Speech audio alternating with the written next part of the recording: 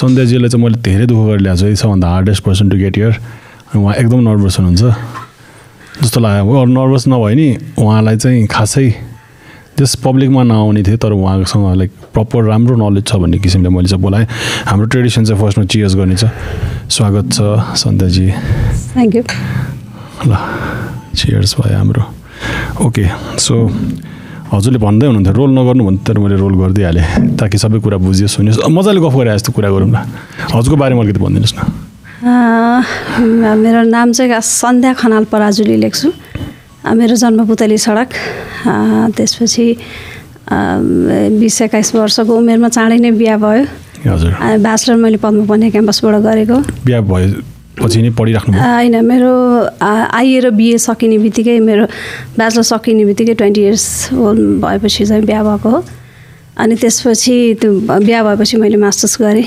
Masters Tribhuvan university Nepali इतिहास संस्कृति तथा पुरातत्व विभाग भनिन्छ हाम्रो त्यहाँबाट मास्टर्स गरेँ अनि त्यसपछि मास्टर्समा पनि मैले नेपाल टप गरेको हो अनि त्यसपछि धेरै वर्षको ग्याप भयो अनि 2058 मा चाहिँ मैले मास्टर्स सिद्ध्याएपछि कतैबाट प्रोफेसरहरूले थाहा पाउनु भयो यो अलिकति पढ्ने मान्छे हो यसलाई चाहिँ तानु न युनिभर्सिटीतिर भनेर त्यसपछि 2059 र 60 मैले आफ्नै डिपार्टमेन्ट जहाँ मैले पढाएको थिएँ मास्टर्सलाई त्यहीँ पढाएँ 2061 मा चाहिँ अनि हाम्रो लोकसेवा आयोग भने जस्तो त्रिवी सेवा आयोग हुन्छ हाम्रो त्यहाँ चाहिँ नि खुले वान्टेड भयो भनौँ न प्रोफेसरहरू चाहियो लेक्चररहरू चाहियो भनेपछि अनि मैले त्यसमा अप्लाई गरेँ नाम निक्ल्यो अनि मलाई चोइस गराएको थियो 3 ठाउँमा कहाँ पढाउने पद्मकन्या क्याम्पस त्रिभुवन युनिभर्सिटी त्यही सेन्ट्रल डिपार्टमेन्ट र पाटन क्याम्पस कहाँ पढाउने भन्दाखेरि मेरो माइती पुतली सडक घर भानेश्वर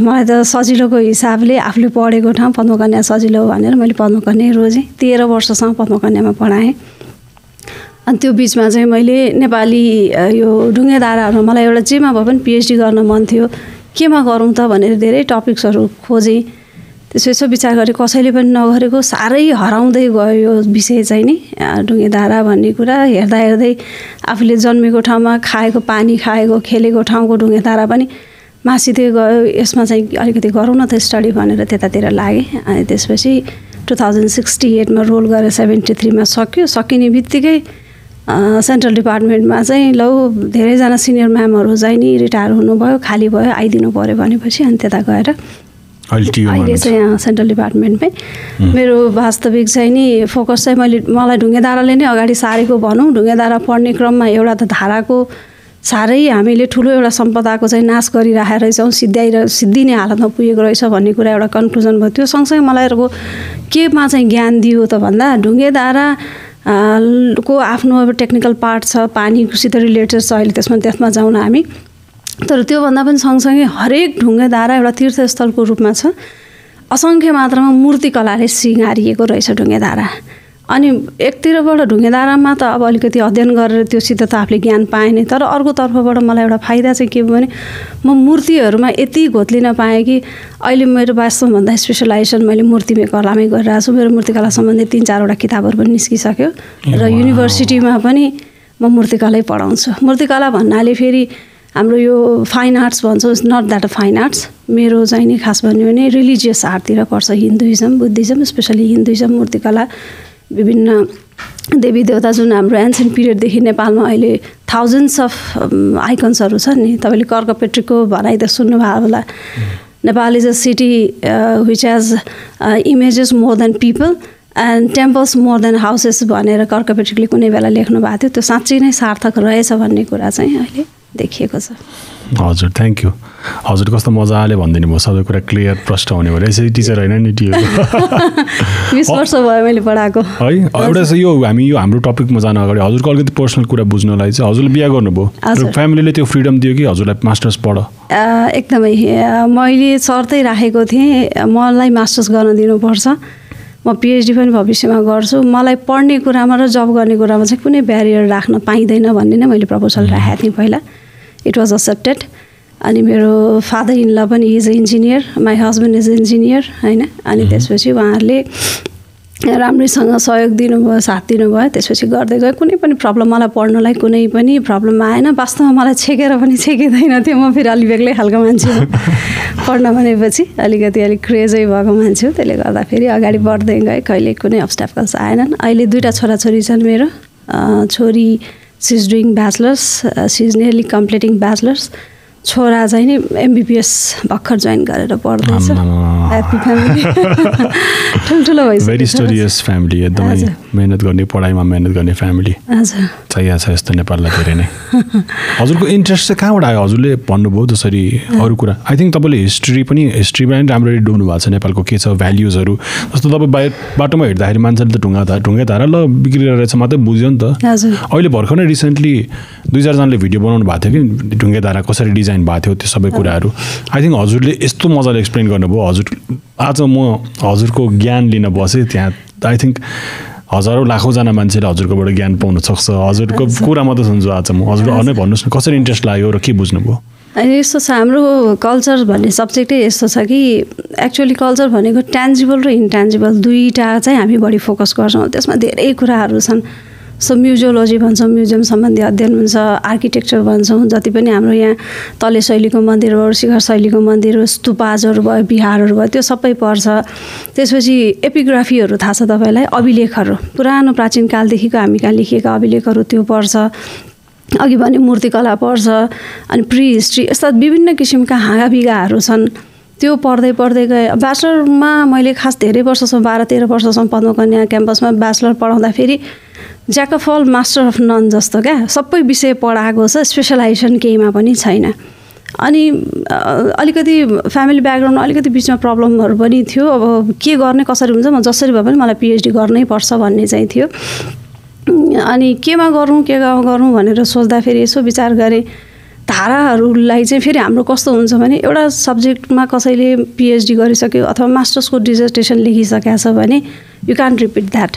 अनि यसो मैले खोजेर हेरेँ ढुङ्गेधारामा त कसैले पनि गरेर रहन्छ। यो त यस्तो एउटा जल्दो बल्दो विषय, वर्ल्डमै कहीँ नभएको एउटा आर्किटेक्चर छ होइन, वर्ल्डमा कहीँ पनि छैन त्यस्तो आर्किटेक्चर छैन। अहिले म त्यसमा आउँला, त्यो कहीँ पनि छैन। वास्तवमा भन्दाखेरि it's a unique architecture and unique style of Nepal भन्दा पनि हुन्छ होइन, त्यसमा कसैको पनि थिएन।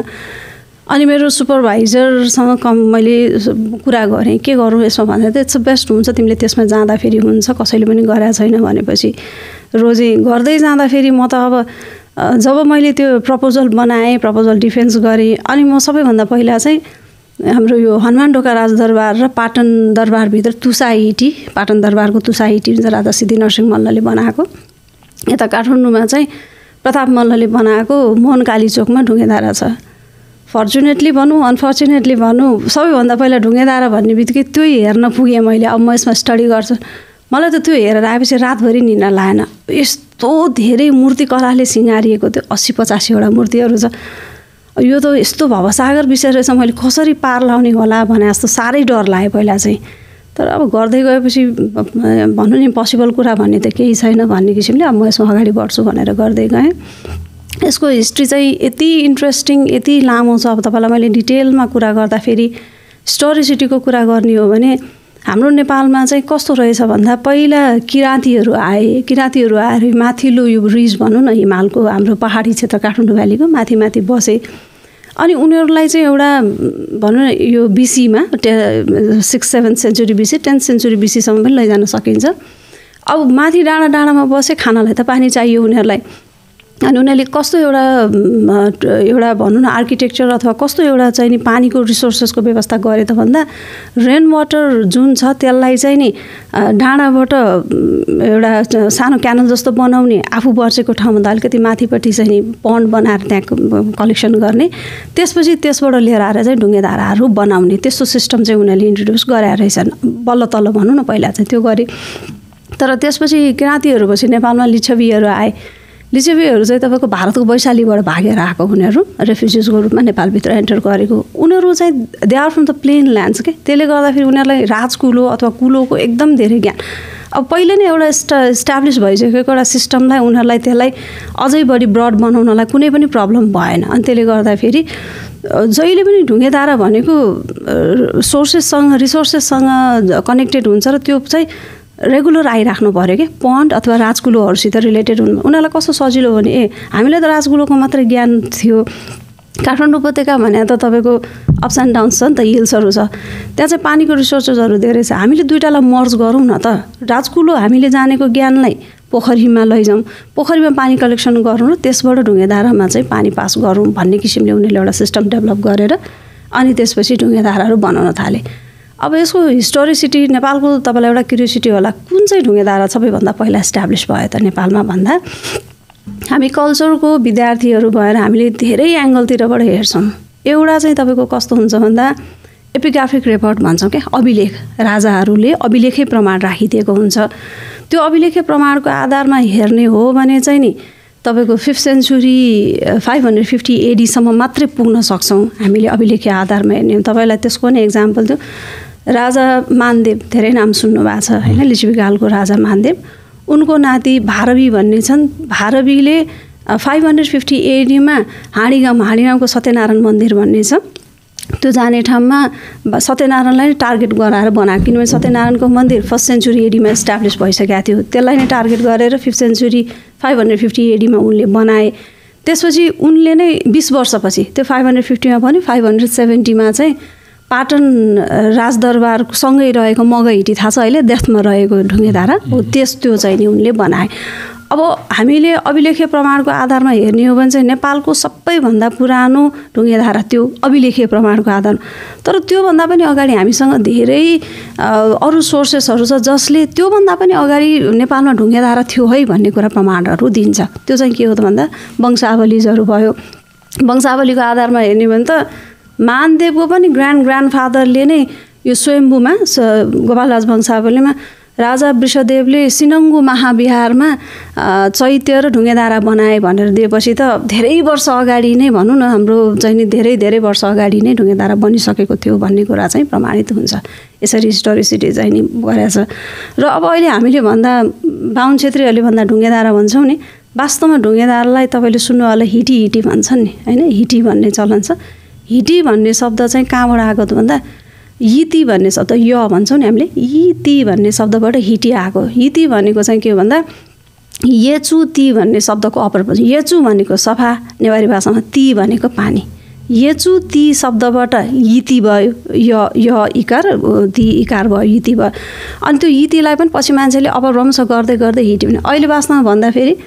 मलाई एउटा अचम्म लाग्छ पाटनमा भित्र गल्लीमा ढुङ्गेधारा खोज्न गएँ भक्तपुरमा पनि गएँ त्यहाँ त अब कतिपय बुढाबुढी हाम्रो आमा बुवाहरू हुनुहुन्छ नेपाली भाषामा आमा यहाँ ढुङ्गेधारा छन् उहाँहरू नबुझ्ने अनि हिती दुला भन्ने बित्तिकै एकदम एक्साइटेड भएर उहाँहरूले भित्रको चाहिँ ढुङ्गेधारा देखाइदिने भनेपछि त्यो चाहिँ एउटा नेवारी टर्म हो होइन जुन चाहिँ मेडिभल पिरियडमा असाध्यै हिती भन्ने शब्दबाट हिटी आयो अब हन्ड्रेड्स अफ भनौँ न स्टोन स्पाउट्सहरू चाहिँ अहिले पनि छन् अब त्यसको टेक्निकल पार्टहरू त्यत्तिकै विशिष्ट छ अब म सिरियल्ली कसरी बनेका छन् भन्ने कुरामा चाहिँ जाँदाखेरि तपाईँलाई इन्ट्रेस्टिङ लागिरहेछ अनि अब त्यसको चाहिँ कस्तो छ भन्दा हिस्टोरिसिटी चाहिँ यो भयो अब बिस्तारै डेभलप हुँदै जाँदाखेरि लिच्छवीकालमा असङ्ख्य मात्रामा ढुङ्गेधाराहरू बनेका छन् त्यो ढुङ्गेधाराहरू किन बने त सबैभन्दा पहिला म अब सोर्समा जाउँ के कारणले कसरी चाहिँ अहिलेसम्मको हामीले देख्छौँ अझै पनि कतिपय ढुङ्गेधाराहरूमा त पानी आइरहेछ नि होइन मैले चाहिँ 2073मा सिद्ध्याउँदाखेरि के गरेँ भने त यो काठमाडौँ भ्यालीको गाविस भन्ने थियो नि पहिला अहिले त गाविस हटाएर सबै नगरपालिका बनाए होइन गाविसको चाहिँ नलिएर पहिलाको मैले नगरको काठमाडौँ पाटन भक्तपुर मैले कीर्तिपुरको पनि लिएको होइन यो ठिमीको पनि लिएको होइन काठमाडौँ पाटन भक्तपुरको गर्दा 366 वटा ढुङ्गेधारा पाएँ त्यहाँ टोटल गरेर काठमाडौँ पाटन भक्तपुर गरेर होइन अब त्यो ढुङ्गेधाराहरूमध्ये अहिले त्यति बेला मैले भनौँ अझ सुकिसकेको छ अहिले मैले रिसेन्टली अहिले त्यसलाई फेरि त्यतातिर लागेको छैन गर्ने इच्छा छ 2073मा मैले सिद्ध्याउँदा त्यत्रो 366मा जम्मा 119 वटामा पानी आउँथ्यो अनि 19 वटामा चाहिँ थोपा पानी आउने त्यो 19 वटा थोपा आउने चाहिँ मैले किन डेटा कलेक्सनमा राखेँ भन्दा भोलि त्यो 19 वटालाई पनि फेरि रेनोभेसन गर्न सक्यो त्यसलाई के गर्न सक्यो भने त त्यसले फेरि रिभाइभ गर्छ नि त होइन त्यस्तो भयो अनि त्यसमध्ये भक्तपुरको अधिकांश धेरै जस्तोमा 40 वटा जस्तोमा चाहिँ पाइप फिट गरिएको छ अनि 24-25वटा तपाईँको रेन वाटरबाट मात्रै चल्छ। जब चाहिँ नि असाध्यै काठमाडौँ उपत्यका त बढी पानी परेन, असार साउनमा पानी पर्छ, त्यो ढुङ्गेधारा सुक्दै गएको ढुङ्गेधारा पनि तल त्यो वेटल्यान्डमा पानी भरिँदै आएपछि फेरि आफै पानी आउँछ, त्यस्तो छ। अरू चाहिँ नि लगभग अब भनौँ लगभग 73-74वटा पृथ्वीको गर्भभित्रै लुकेर गइसके, 9वटा चाहिँ मैले अहिले पनि इन्डिकेसन गरिदिएको छु लौ बचाओ है भनेर, त्यो चाहिँ नि लोप हुने अवस्थामा पुगिसकेको छ। यहीँ अहिले आउँदाखेरि पनि हेर्दै आएको थियो डल्लुमा पनि यो रजतहरूको धारा छ, त्यो 2टा छ। यहीँ स्वयम्भूको पनि एउटा छ, स्वयम्भूको पछाडिपट्टि रहेको धाराहरू छ, भक्तपुरकै मालती चोकमा, यसरी चाहिँ नि लोप हुने अवस्थामा धेरै चाहिँ पुगेका छन्। अब यो लोप भएको कारण चाहिँ के हो त, कसरी ढुङ्गेधारा चलेको थियो, अहिले कसरी लोप भयो त भन्दाखेरि पहिला ढुङ्गेधाराहरू नदीहरूबाट चल्थ्यो, राजकुलोहरूबाट सञ्चालित थिए, पोखरीबाट सञ्चालित थिए, भूमिगत जलाधारबाट सञ्चालित थिए। अहिले मेन रिजन ढुङ्गेधारा सुक्नुको मेन रिजन के हो भन्दा डिस्कनेक्टेड विथ राजकुलोस क्या। खोइ त हाम्रो राजकुलो एउटा पनि छैन। काठमाडौँमा राजकुलो थियो, पाटनमा थियो, भक्तपुरमा थियो। त्यति बेलाको राजाहरूले कस्तोसम्म पनि एउटा मेन्टेन गरेको थियो भन्दा राजकुलो भनेको खेती लगाउन सजिलो, मत्स्य पालन गर्न सजिलो, जनताहरूलाई पानी खुवाउन सजिलो। अझ ढुङ्गेधारामा पानी लिएर आएर ढुङ्गेधारा किन बनाइदियो त भन्दा बिचारा त्यो जनताले खोलासम्म दिनदिनै दुःख नपाउन् न, आफ्नै छरछिमेकमा आफ्नै टोलमा ढुङ्गेधारा बनाएपछि त त्यसलाई पानी थाप्न सजिलो होस् भनेर बनाइदिएको। अनि त्यो गर्नलाई के गर्थ्यो भन्दा वर्षै पछि ढुङ्गेधारा सरसफाइ गर भनेर चाडपर्व सिठीनख जस्तो चाडपर्वहरूले चाहिँ सफा गर्न लगाउँथ्यो। त्यसरी चलिरहेको थियो त्यो राजकुलो। अनि उनीहरूले बढावा दिन्थे, अब भनौँ न सरसफाइ गर्न अनेक किसिमका चाहिँ प्रोग्रामहरू राख्थे। जस्तो भक्तपुरमा एउटा कस्तो छ भन्दा राजा जितामित्र मल्लले राजकुलोको मेन्टेन गर्नु पर्यो अथवा कुलोहरू सफा गर्नु पर्यो भने कुलो सफा गर्न आइदिनुहोस् है भन्ने।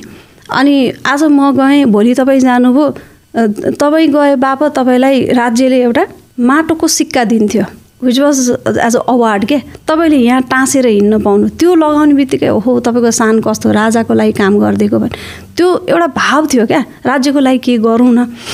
त्यसरी चाहिँ नि राजकुलोहरू चाहिँ नि मेन्टेन भइरहेका थिए, धाराहरू चलिरहेको थियो। अब सबैभन्दा विडम्बना के छ भने काठमाडौँको हनुमान ढोकामा तपाईँ विश्वास गर्नुहोस् बुढानीलकण्ठबाट पानी ल्याएको छ राजा प्रताप मल्लले। बुढानीलकण्ठ रानी बन्नुहुँदै त्यहाँ कपन बेगबाट रानी बन्नुहुँदा हुँदै लिएर आएको छ। पाटनको दरबारभित्र राजा सिद्धि नरसिंह मल्लले लेलेबाट लिएर आएको छ। भक्तपुरमा त्यो नगरकोटको मुनिको डाँडाबाट पानी लिएर आएको छ। अहिले कहाँ छ त राजकुलो? न भक्तपुरमा छ। भक्तपुरमा पनि अहिले त्यो इँटा भट्टाहरूमा खोतल्दा फेरि सानसाना ढुङ्गाहरू भेटिन्छन्, केही पनि छैन। काठमाडौँको पनि नामो निशाना छैन। अझै पनि पाटनमा छ। लिच्छवीकालमा बनेको भन्ने किंवदन्ती छ, जसलाई मेडिभल पिरियडमा राजा सिद्धि नरसिंह मल्लले फेरि त्यसलाई मेन्टेन गरेर यो चापागाउँसम्म आएको राजकुलोलाई लिएर आएर अहिलेको लगनखेल बस पार्क छ नि, त्यसको नाम पुरानो ठाउँ, त्यो ठाउँको नाम पुरानो नाम सप्तपाताल पोखरी। लगनखेल बस पार्क, त्यो अशोक अहिले नमुना मसेन्द्र स्कुल भएको सबै ठाउँमा त्यहाँ चाहिँ 7वटा ठुल्ठुलो पोखरी थियो र सप्तपाताल पोखरी भनेर थियो। 2023-24 सालतिर रिङ रोड बन्यो। रिङ रोड बढेपछि के भयो त, सातो बाटोमा रिङ रोड बन्ने क्रममा राजकुलो डिस्कनेक्टेड भयो। अब हेर्नुहोस् त कस्तो इम्प्याक्ट। राजकुलो डिस्कनेक्ट हुने बित्तिकै त्यो राजकुलोबाट त्यो लगनखेलमा रहेको 7वटा पोखरीहरूमा पानी निरन्तर भरिरहने। अनि त्यसबाट इन्टरनल च्यानलिङ गरेर तपाईँको पाटनको यावत भनौँ न अहिलेसम्म जति ढुङ्गेधाराहरू छ त्यो कि डाइरेक्ट राजकुलोबाट कि पोखरीबाट ढुङ्गेधाराहरूमा पानी आउँथ्यो। एउटा क्वेसन सोधौँ म्याम, यो ल्याउने सिस्टम चाहिँ खनेर ल्याउने हो कि त्यहाँ खनेर भित्रबाट एउटा सिस्टम बनाउने? टनल त बनाउनु पाइप त छैन त्यति बेला, त टनल होइन। त्यति बेलाको राजकुलो भनेको त्यो ओपन राजकुलोस क्या, ठुल्ठुलो तपाईँको खनेरै अथवा इँटाको वालहरू लगाएर राजकुलो ल्याउँथ्यो। त्यो लिएर आएर पोखरीमा पानी भर्ने। टनलै छ त्यहाँ, खाल्टे पाले बनाएको छ। टनल नसम्झिनुहोस् के भन्ने, अब जस्तो भनौँ न भित्तामा यता पनि इँटा लगाए, यता पनि इँटा लगाए, भुइँमा पनि इँटा बिछाइदिएर मजाले पानी फ्लो हुने पाथ बनाइदिएको क्या। तराईतिर तपाईँले के भन्छ नहर देख्नुहुन्छ नि त्यस्तो टाइपको। अनि ठाउँमा अप्ठ्यारो ठाउँहरूमा चाहिँ नि माटोको ठुल्ठुलो जस्तो भनौँ न डुँड जस्तो बनाएर त्यसबाट पाइप गरेर कस्तो राम्रो सिस्टम थियो भन्दा त्यो डुँड बनाउने गथिचा भन्ने किसिमको माटो हुन्छ। अहिले पनि यो जात्रा पर्वहरूमा देवी देवताको मूर्ति बनाउनलाई मान्छेहरूले युज गर्छन्। त्यो भनेको वाटरप्रुफ मड हो है। त्यो डुँडहरूलाई एक आपसमा बनाउँदै फेरि इन्टरलक हुने गरी यसरी बनाएको हुन्छ र त्यो गठिचाले सिलिङ गरे हुन्छ, एक थोपा पानी पनि तल चुइँदैन, त्यसरी इन्टरकनेक्ट गरेर ठाउँमा चाहिँ त्यसो गरेर होइन ओपन हुन्थ्यो। त्यो लिएर आएर तपाईँको पोखरीमा पानी राखिन्थ्यो, अनि पोखरीबाट चाहिँ ढुङ्गेधारासम्म पानी ल्याउँदाखेरि चाहिँ प्रायः ओपन हुँदैन, त्यो चाहिँ कस्तो लेभल मिलाउनु पऱ्यो नि त, पानी भनेर जहिले पनि माथिबाट तल जाने भयो। अनि त्यसमा चाहिँ तपाईँको यु सेपको डुँड हुन्छ, जसलाई मैले भने जस्तो ओभरल्याप गर्दै गतिचाले तल सिल गर्दै ल्याउँछ। अनि माथि नेवारी भाषामा एउटा चिक अपा भन्ने हुन्छ, तेलिया इँट भन्छौँ हामीले नेपालीमा भन्दा, त्यसले माथिबाट छोपेर त्यसलाई पनि गतिचाले सिल गरेर भने त तल पनि पानी चुइँदैन, माथि पनि फोहोर हिलो मैलो केही पनि पर्दैन, त्यसरी पानी ल्याउँछ। हेर्नुहोस् त, लिच्छवी पिरियडमा बनेको त्यो पाटनको मगैटी भयो, विभिन्न किसिमका धाराहरू छन्, अहिलेसम्म पनि कन्टिन्युसली त्यसमा पानी आइराखेको छ। त्यसरी चाहिँ एउटा सिस्टमबाट चाहिँ ढुङ्गेधाराहरू बनेको छन्। राजकुलो भयो, पोखरी भयो, अब कतिपय चाहिँ तपाईँको अरू चाहिँ नि वेटल्यान्डहरू हुन्छ नि, जस्तो अब त्यो वेटल्यान्डको इक्जाम्पल दिँदा बेस्ट इक्जाम्पल मैले जहिले पनि तपाईँको यो काठमाडौँको सुन्दाराको इक्जाम्पल दिन्छु। टुडी खेललाई मान्छेले वास्तवमा नेवारी भाषामा टुख्यो हो, त्यो टुख्यो भनेको टु भनेको धाप भनौँ, इनार भनौँ, इनारलाई नि भन्छन्, धाप पनि भन्छन्, ख्यो भनेको चौर। त्यो टुडी खेल it was a totally wetland क्या, पानी नै पानी थियो पहिला। अनि त्यसको चाहिँ डुँड कहाँबाट लगेको छ त भन्दा अहिलेको काठमाडौँ महल भन्छ नि हो, त्यो मुनिबाट डुँड लिएर गएर सुन्दारामाबाट पानी खसाले, त्यो स्लोप मिलाएर ठ्याक्क लिएर गएर पानी खसाले थियो। तपाईँको त्यो के महल अहिले के काठमाडौँ महल बनाइदिँदाखेरि जग खन्दाखेरि 40-42 सालतिरको कुरा होला, त्यो जग खन्दाखेरि फलामको पिलर ठ्याङ ठ्याङ गरेर आवाज आएको मेरो माइती पुतली सरको हामीले त्यहाँसम्म सुन्थ्यौँ। त्यसो गरी के भयो त, अब त्यो डुँड त्यहाँबाट गएको थियो, अब्स्ट्याकल्स ल्याइदिएपछि त कसरी पानी आउँछ, त्यसलाई कुनै केही माध्यमले मिलाइदिए हुन्थ्यो नि हो। त्यसरी धेरै ठाउँमा चाहिँ वेटल्यान्डबाट पानी लिएर, यदि त्यो अहिले सुन्दाराको चाहिँ त्यो काठमाडौँ महलले त्यहाँ अब्स्ट्याकल नल्याएको, रेनी सिजनमा टुडी खेलभरि पानी भरिँदा फेरि अहिले पनि पानी आउँथ्यो। त्यस्ता सयौँ उदाहरणहरू छन् जो चाहिँ नि मासिँदै गएको छ। यसरी चाहिँ नि भइरहेछ। यसो कन्जर्भेसनको लागि चाहिँ खासै कोही पनि छैन। अब कन्जर्भेसनको लागि नभएको होइन, मेडिभल पिरियडमा त अहिले पनि मैले भने सिठी नख भन्ने किसिमको एउटा जेठ महिनामा कुमार षष्ठी भनेर मनाइन्छ। त्यति बेला मेडिभल पिरियडमा एउटा पर्वकै रूपमा मनाइन्थ्यो, सबैजना भेला हुने, आफ्नो नजिकै भएको इनारहरू, ढुङ्गेधाराहरू अथवा राजकुलोहरू, पोखरीहरू सफा गर्ने, लेउहरू सफा गर्ने, त्यस्तो किसिमले चाहिँ त्यो बनाइया हुन्थ्यो, उनीहरूको आफ्नै मेन्टेन। अनि अर्को कुरा, मेडिभल पिरियडमा अथवा लिच्छवी पिरियडदेखि हाम्रो नेपालमा त गुठी सिस्टम थियो नि त, राजाहरूले त्यसको संरक्षणको लागि गुठीहरू राखिदिने, कमन पर्सन्सहरूले पनि राखिदिने, होइन त्यो थियो। अब पछि गएर कस्तो भयो त भन्दा गुठी राजगुठी अन्तर्गत रहेका सम्पूर्ण गुठीहरूलाई गुठी संस्थानले अधिग्रहण गरिदियो, आफ्नो मातहतमा ल्यायो। हिजोसम्म तपाईँलाई त्यो मन्दिरको त्यो ढुङ्गेधाराको रेखदेख गर्नु तपाईँलाई 10 रुपैयाँ पनि खेत चाहिँ नि रेखदेख गर्न दिएको छ। त्यसले तपाईँको आयस्ताले त्यो धारा मन्दिरको पनि संरक्षण गर्नु, निर्माण गर्नु, जे गर्नु छ गर्नु, तपाईँ आफ्नो जीविका पनि चलाउनु भनेर दिएको थियो। अब तपाईँसँग त्यो गभर्मेन्टले लिइदिएर तपाईँलाई केही पनि गर्न दिँदैन, त्यो 10 रुपैयाँ नै जग्गा गुठी संस्थानले आफ्नो हातमा, तपाईँलाई के मतलब, तपाईँले त गर्नुहुन्न, त्यो राज्यले लिइसक्यो, राज्यको जिम्मा हो। यसरी पनि अहिले त्यो मेन चाहिँ नि ढुङ्गेधाराहरू नासिक, ढुङ्गेधारा मात्र होइन, यहाँका जति पनि सम्पदाहरू छ विभत्स अवस्थामा पुग्नु, भत्किनु, टाइममा जीर्णोद्धार नहुनुको रिजन चाहिँ के हो त भन्दा गभर्मेन्टले सबै आफ्नो हातमा लियो, गभर्मेन्टले सबैतिर ध्यान दिन सकेन, लोकल लेभलमा छोडिदिएको भए त्यसले चाहिँ नि गति पाउँथ्यो, होइन, त्यसले गर्दाखेरि बिस्तारै भयो। अर्को अब अहिले मान्छेको स्वार्थ पनि भनौँ, हामी यो ढुङ्गेधाराहरू किन बनायो भन्दा ढुङ्गेधारा भनेको सामाजिक एउटा भलाकुसारी गर्ने थलो पनि हो क्या। पहिला कति नै पपुलेसन थियो, हाम्रो समाज थाहा छँदैछ नारीहरूलाई कसरी डोमिनेसन गरेर राखेको थियो। अब सासूले दिएका पीडा होलान्, नन्दामाजुले दिएका पीडा होलान्, बिहान ढुङ्गेधारामा पानी थाप्न अँध्यारोमै गयो अनि दुःख सुख पोख्यो, रुने हाँस्ने हुन्छ नि त, आफ्ना वेदना है त्यस्तो गर्ने धेरै संस्कारहरू जोडिएको छ ढुङ्गेधारासँग। अनि आफ्ना दुःख सुख भलाकुसारीहरू पोख्ने ठाउँ। अब त्यसपछि के भयो त, त्यो त्यहाँ एउटा चाहिँ नि पानी थाप्न जाने, आफू शुद्ध हुन नहुन जाने, भलाकुसारी पोख्ने, सँगसँगै हेर्नुहोस् त कति राम्रो मन्दिर, बिहान त्यहाँ सबै हरेक, अघि मैले सुरुवातमै भनेको थिएँ, यति धेरै सायद मैले रिसर्च गर्दाखेरि एउटा पनि ढुङ्गेधारा पाइनँ होला जसमा एउटा पनि मूर्ति नहोस् के, कम्तीमा एउटा त छँदैछ, अब त्योभन्दा बढी त कति 80-90 वटासम्म पनि छन्। भने दैनिकी नै कसरी सुरु हुने त, नारीहरू भेला हुने, सरसफाइ गर्ने, आफू शुद्धिकरण हुने, पानी थाप्ने घरमा ल्याउनलाई, र अनि सूर्यनारायणलाई अर्घ दिने अथवा देवी देवतालाई त्यो धाराबाट जल थापेर सूर्यनारायणलाई अर्घ दिने र अनि देवी देवतालाई त्यहाँ जल चढाएर पूजा गरेर अनि घर फर्किने समाजलाई त्यसले बन्डिङ गर्यो नि त एउटा होइन। अब अर्को कुरा त्यसरी त्यो म जान्छु त्यहाँ घाँस उम्रिरहेछ भने म देखेर त घाँस उखलेर आउँछु नि त, त्यतिकै त आउँदिनँ। त्यसरी पनि मेन्टेन भइरहेको थियो। अब स्वार्थ भनौँ अथवा गभर्मेन्टले गरेको डेभलपमेन्ट भनौँ, तपाईँको वीर शमशेरले एक्ज्याक्टली मैले डेट बिर्सेँ अनि 1982तिर जस्तो लाग्छ, 82 90sतिर जस्तो लाग्छ। त्यति बेला चाहिँ नि वीर शमशेरले घर घरमा धारो ल्याउने, टोल टोलमा धारो ल्याइदिने भनेर धारो ल्यायो। त्यसपछि फेरि घर घरमा पाइप जडान गरेर मान्छेलाई आफ्नो ढोकाबाट निस्किएर त्यहाँ धारामा घरको आँगनमा पानी आउँछ भने अब मान्छेले ढुङ्गेधारा किन हेर्छन् त?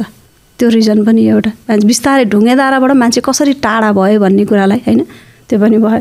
अनि बिस्तारै जान छोडे। अब एउटा इँटा चोरेर लग्यो, एउटा मूर्ति चोरेर लिएर गयो, एउटा घाँस पलायो, त्यो घाँसको पिपल पलायो भने त्यो पिपलको झराले बिगाऱ्यो। त्यस्ता रिजनहरू पनि छन्। अब पछिल्लो कालमा चाहिँ नि सबैभन्दा ठुलो गल्ती राज्यको के भन्दा कुनै पनि ढुङ्गेधाराहरूको वरिपरि केही चाहिँ नि मोनुमेन्ट के अरे भनौँ न, ढुङ्गेधारा मात्रै नभएर कुनै पनि मोनुमेन्ट्सहरूको अगाडि ठुल्ठुला बिल्डिङहरू बनाउन लाग्छन्, रोडको चाहिँ नि निर्माण गर्न लाग्छ अथवा इन्फ्रास्ट्रक्चरहरू कुनै निर्माण हुन लाग्छन्। सबैभन्दा पहिला त्यहाँको स्पेसली म ढुङ्गेधारामै फोकस भएर बस्दा त्यहाँको स्थानीय बुढाबुढीहरूलाई सोध्नुपर्छ क्या यो ढुङ्गेधाराको मूल चाहिँ कुन बाटोबाट आएको छ भनेर। त्यो मूल बाटोमै उसले केही गरिदियो भने त सिद्धिएन। भएको चाहिँ अहिले के त तपाईँको एउटा अब्स्ट्याकल्स आयो होइन। त्यहाँ अब घर बनाए अथवा केही काम गरे, रोड बनाए, त्यसले गर्दाखेरि मूल थुनिएपछि पानी आउन छोडे। दुहुन गाउँ त हो नि, दुहुन जेलसम्म मान्छेले चाहिँ वास्ता गर्छन्। अब पानी आउन छोडेपछि कसले वास्ता 2-4जनाले गरे होला, नभएको होइन, सबै ठाउँमा ब्लेम दिन मिल्दैन। तर पनि यसरी भनौँ न अहिले कन्जर्भेसन प्रिजर्भेसनको चाहिँ नि उचित रूपमा नभएर असाध्यै विभत्स अवस्थामा पुगेको रिजनहरू चाहिँ बिस्तारै एकैचोटि भएको होइन, त्यो बिस्तारै सिरियली त्यो हुँदै आएर चाहिँ त्यसरी भएको चाहिँ अहिले पनि ठाउँ ठाउँमा गइरहेको छ। जस्तो तपाईँलाई पाटनको इखाछे भन्ने टोल छ, आल्कोइटी भन्ने, त्यसको एउटा इक्जाम्पल दिउँ, अचम्मै लाग्यो। उहाँहरूको कस्तो स्ट्रगल छ भन्दा पाटनमा सबै टोलमा खानेपानी संस्थानले पानी दिएछन्। इखाछे टोललाई चाहिँ 50 चोटि भन्न जाँदै हामीलाई खानेपानीको पाइप देऊ न भन्दा खानेपानी संस्थानले दिएनछन्। उहाँहरूलाई रिस उठेर आएछ, हाम्रो बाबुबाजेले त यहाँ ढुङ्गेधारा छ भने त्यो ढुङ्गेधारा पुरिसकेको अवस्थामा रहेछ, हेर्नुहोस् है, ढुङ्गेधारा छ भन्थे। अब एकचोटि ट्राई गरौँ त भनेर त्यो इखाछे टोलका सारा मानिसहरू मिलेर 24-25वटा घर थियो त्यति बेला, सबैले मिलेर खनेर हेर्दा त 5वटा ढुङ्गेधारा यति मोटो मोटो पानी आउने कन्टिन्युसली फ्लो भइरहेको। त्यो चाहिँ पानी बढी भएको पानी बागमतीमा झर्थ्यो, तल सङ्गमोल हुँदै बागमतीमा झर्थ्यो। उहाँहरूले के गर्नुभयो, त्यसलाई प्रिजर्भेसन गर्नुभयो, सरसफाइ सबै चिज गर्नु भएर गभर्मेन्टलाई नै च्यालेन्ज दिएर के गर्नुभयो भन्दा अहिले त अब सायद मेलम्चीको जोडियो होला, तर मैले रिसर्च गर्दासम्म पनि थिएन। उहाँले त्यो 5वटा ढुङ्गेधाराको पानी एउटा पाइपबाट फिट गरेर ठुलो ट्याङ्कीमा 1000औं लिटरको ट्याङ्कीमा तल कलेक्सन गर्ने, त्यसपछि टावर बनाएर 2-3वटा टावर बनाएर अथवा कसैको घरको माथि छतमा लिएर गएर त्यो मेसिनले त्यो पानी फाल्ने। गभर्मेन्टलाई तिमीहरूको पानी चाहिँदैन, हामी 25-30वटा घर यसैबाट सर्भाइभ गर्छौँ भनेर मजाले पानी खाएर चाहिँ बस्नु भएको छ। त्यस्तो इक्जाम्पल पनि छ होइन। अब त्यसरी मजाले पानी आउने कुन समयमा हो यो अहिले नै भइरहेछ। यो अहिले मेलम्चीको 2-4 वर्ष अगाडि पानी आउनुभन्दा अगाडिसम्म उहाँहरूले गभर्मेन्टको खानेपानी संस्थानको पानीको पाइप लैजानु भएको थिएन, उहाँहरू त्यसैबाट सर्भाइभ भइरहनु भएको छ। दिउँसो चाहिँ कसैलाई चाहियो ओऱ्यो भने ढुङ्गेधारामा त्यहाँ पनि फेरि नियम राख्नु भएको छ, त्यो फोहोर लुगा लाउन नपाइने, जे पाए त्यो कपडा लिएर आएर धुन नपाइने, मिसयुज गर्न नपाइने भनेर चाहिँ उहाँले एकदम वेल मेन्टेन गरेर त्यसको चाहिँ त्यहाँबाट पानी कलेक्सन गरेर त्यो पनि एउटा यस्तो काकाकुल जस्तो पानीको लागि भौतारिएको राज्यमा त्यो पनि उहाँहरूले च्यालेन्ज हो नि त, गभर्मेन्टले एउटा गरेको त है, त्यसरी गरेर चाहिँ उहाँले गर्नुभएको छ।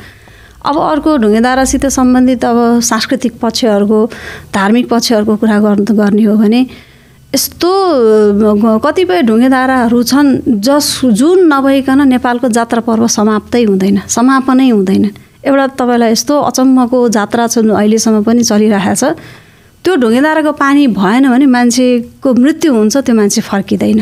पाटनको कार्तिक नाच सुन्नुभएको छ? पाटनमा एउटा कार्तिक नाच भन्ने छ, त्यसको सुरुवात चाहिँ राजा सिद्धिनरसिंह मल्लले गरेका, त्यसको पनि एउटा कथा छ। अब तपाईँलाई भनौँ त्यसको एउटा कस्तो भएछ भन्दा पाटन सहर चाहिँ असाध्यै समृद्धशाली सहर होइन, पहिलादेखि नै ह्यान्डिक्राफ्ट्सको लागि चाहिँ नि असाध्यै महत्त्वपूर्ण सहर भनेर हस्तकलाको लागि भनौँ न, ढुङ्गे मूर्तिकलाहरूको लागि हस्तकलाको लागि प्रसिद्ध अनि असाध्यै प्रसिद्ध भयो, मानिसहरूले सबैले पैसाको पनि कमाएछन्, सबै राम्रै छ, देशको आर्थिक उन्नति पनि राम्रो भइरहेको छ। तर पनि त्यहाँका मानिसहरूको कसैको मुहारमा हाँसो छैन क्या, सबैजना चाहिँ अलिकति निराश जस्तो। अनि राजा सिद्धि नरसिंह मल्लले झ्यालमा बसेर यसो हेरेछन्, सबैजना दिगदार भएका जस्तो, कसैको मुखमा पनि हाँसो छैन। अनि उनले एउटा ज्योतिषलाई बोलाउन पठाएछन्, किन यस्तो मेरो राज्यका मानिसहरू सबै यस्तो मलिलो अनुहारका भन्दा ज्योतिषले चाहिँ के भनेछ भन्दा एउटा मघा नक्षत्र बिग्रेकोले चाहिँ यहाँ यस्तो भएको, एउटा मानिसलाई लिएर आएर बलि दिनुहोस्, त्यो बलि दियो भनेदेखि चाहिँ नि कुनै देवताको नाममा बलि दिनुहोस्, त्यो भयो भने यहाँ राज्यका मानिसहरू चाहिँ खुसी हुन्छन् भनेर ज्योतिषले राजालाई भनेछन्। राजाले यसो खोज्न पठाएछन्, अब मान्छे पाइए पनि उनलाई भित्र के लागेछ भने हेतेरी राज्यको लागि मान्छेलाई नै चाहिँ नि बलि दिनु भने त त्यो अन्यायपूर्ण कुरा हो, मैले एउटा राजा भनेको त म पिता बराबर, मैले त्यस्तो गर्न मिल्दैन।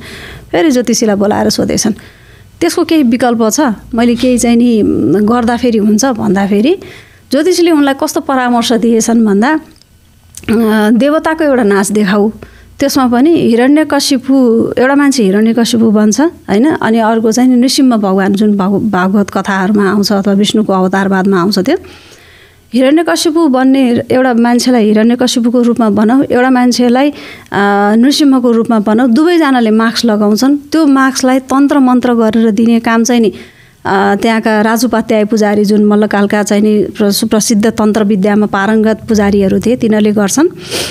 त्यो जिम्मा म उनीहरूलाई दिन्छु र मान्छे मार्नुको सट्टा बरु के गरौँ त भन्दा एउटा यस्तो नाच देखाउँ जसमा त्यो नृसिंह बन्ने मानिसले मुकुट एकदम तन्त्र शक्ति सम्पन्न मुकुट लगाएको हुन्छ, त्यो मान्छेले हिरण्यकशिपु बन्ने राक्षस दैत्य जुन बने हुन्छ त्यसलाई छुने बित्तिकै त्यो चाहिँ नि एकछिनको लागि मरेकै तुल्य, ऊ चाहिँ अब ट्रान्समा जाने भनौँ अथवा एकछिन मरेको लागि मरेकै तुल्य चाहिँ ऊ ढल्छ र त्यसलाई चाहिँ नि त्यो ढुङ्गेधाराको पानी लिएर आएर राजुपाध्यायले पानी खुवाएर बिउतायो भनेदेखि चाहिँ त्यो चाहिँ नि बिउतिन्छ र त्यो नै तपाईँको लागि चाहिँ राज्यको नाममा कुनै मान्छेलाई चाहिँ नि सेक्रिफाइस दिएको जस्तो चाहिँ हुन्छ। राजा पिर नगर्नुहोस्, त्यो भयो भने मान्छे पनि मर्दैन, तपाईँको काम पनि सम्पन्न हुन्छ।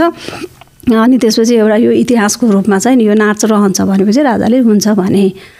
अब कस्तो मुकुट बनाइयो त भन्दा एउटा हिरण्यकशिपु बन्नेले एउटा मुकुट लगाउने जसले ठ्याक्क राक्षस दैत्यको जस्तो किसिमको प्रकारको मुकुट लगाउँछन्।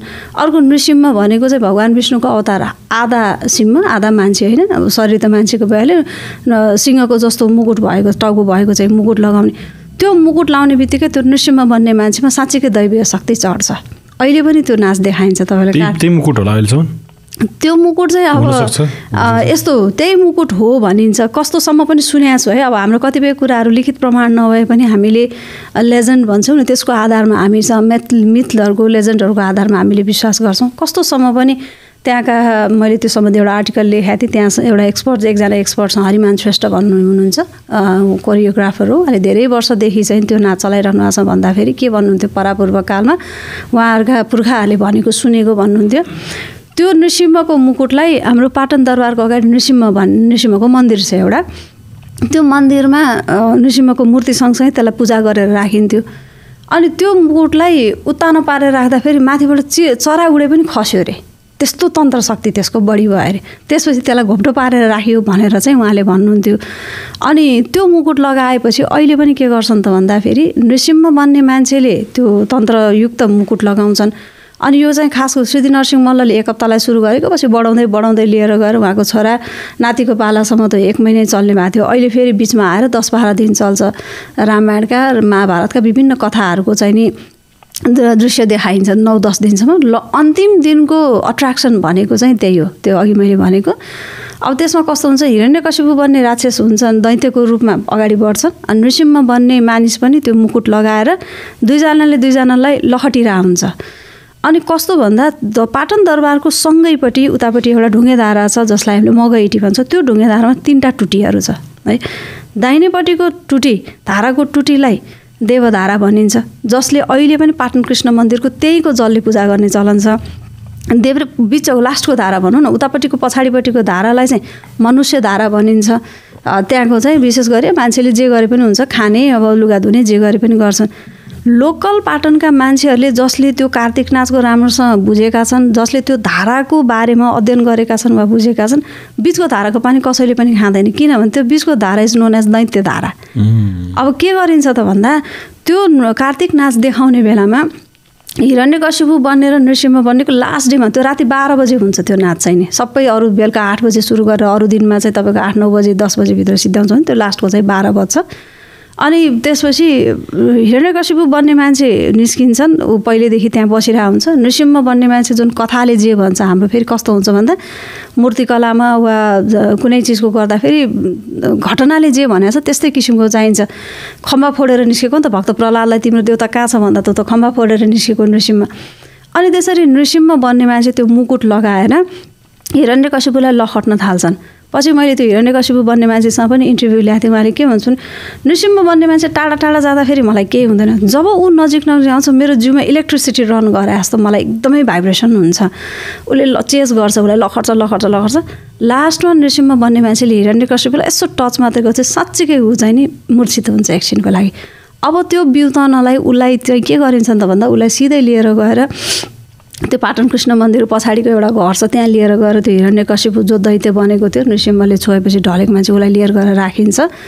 र त्यो दैत्य बन्ने मान्छेका घरका परिवारले त्यो ढुङ्गेधाराको 3टा ढुङ्गेधारामध्ये बिचको विच नोन एज दैत्य धारा अघि भने त्यो धाराको पानी लिएर गएर यो तलेजुको पाटनको तलेजुको राजुपाध्यायको हातमा दिएपछि राजुपाध्यायले आफ्नो तन्त्र मन्त्र के हो, अब उहाँले सिक्नुभएको दिशा लिएको मन्त्र छ, त्यो मन्त्रले त्यो पानी ल्याएको त्यो ढुङ्गेधाराको जललाई फुकेर उसलाई खानिदिएपछि अनि बल्ल एकछिनपछि होस आउँछ। भनेपछि हाम्रो नेपालमा त्यस्तो एउटा तन्त्र शक्ति त्यत्तिकै छ। त्यसमाथि पनि ढुङ्गेधाराको यति महत्त्व रहेछ कि यदि त्यो धारा सुक्ने हो भने त्यो जात्रा पनि नाश हुन्छ। पहिला मैले सोधेको थिएँ, अब तपाईँले यो नाच त कहिले पनि छोड्नु भएको छैन, धारामा पानी नआएको इतिहास छ कि छैन भन्दाखेरि छ, कहिलेकाहीँ त्यस्तो हुन्छ। धारामा पानी आएन भने त त्यो जात्रा गर्नैपर्छ, त्यो मान्छे मूर्छित भएपछि त होसमै आउँदैन, पानी नभइकन त चल्दैन, त्यस्तो छ। अनि के गर्नुहुन्छ त तपाईँले भन्दाखेरि कुनै वर्ष धारा पनि सुकेको छ। धारा सुकेको अवस्थामा त्यसको मूल हुन्छ नि, त्यो स्टेप छ, त्यसको मुनतिरको मूलमा चाहिँ नि जहिले पनि अलिकति पानी बस्छ अरे, किनभने मूलबाट माथि आएन धाराबाट पानी आउने। अनि एकचोटि दुईचोटि चाहिँ के गर्नुभएको छ अरे भन्दा स्ल्याब निकाल्ने, मुनतिर मुनि गएपछि अलिकति यति भए पनि पानी चाहिँ त्यहाँ मूलमा हुन्छ, त्यही पानी लिएर आएर भए पनि हामीले गर्ने गरेको छ। त्यो पानी भएन भने चाहिँ त्यो मान्छे जान्छ। त्यस्तो विधि हामीसँग चाहिँ हजुरले त हेर्नु भएको छ यसलाई मजाले। वर्षैपछि हुन्छ, वर्षैपछि कार्तिक महिनामा तपाईँको यो भाइटिकाको अलिकति पछि अनाउन्सै गरिरहेको हुन्छ हाम्रो यो अहिले त। मैले फोटो त खिच्न गएको छु मैले, राति त्यहाँ एकदम राम्रो त्यो हुन्छ। राति चाहिँ नि अरू बेला हुन्छ त्यो भनौँ न, कहिले 10 दिनको गर्छन्, कहिले 12 दिनको गर्छन्। यो नृसिंहको नाच चाहिँ लास्ट डेमा गरिन्छ, असाध्यै धेरै क्राउड हुन्छ अरू दिनमा भन्दा। त्यो चाहिँ तर बस्न चाहिँ राति 12 यो हेर्नको लागि चाहिँ ठ्याक्क मध्यरातको 12 बजे नै हुन्छ मैले बसेर चाहिँ। हजुरलाई विश्वास लाग्छ यो पावरमा? हजुरले किनकि यति धेरै क्लोजली स्टडी गर्नुभएको छ। यस्तो हुन्छ, अब क्लोजली भन्नाले हामीले चाहिँ कस्तो भन्दा मूर्तिहरूको भयो होइन, यो रिचुअल्सहरूको बारेमा हामीले गर्छ। फेरि तन्त्रविद्या भन्ने अर्को छुट्टै पढाइ हुन्छ। विश्वास चाहिँ लाग्छ। के भन्छ इङ्ग्लिसमा? तान्त्रिजमै भन्छ यसलाई, होइन समयनिजम भयो, तान्त्रिजम यही नै हो होइन। अनि त्यसपछि उनीहरूले चाहिँ कस्तो हुन्छ, उनीहरू यसको पनि एउटा दीक्षा नलिकन भन्दैनन् क्या, विश्वास चाहिँ मलाई लाग्छ।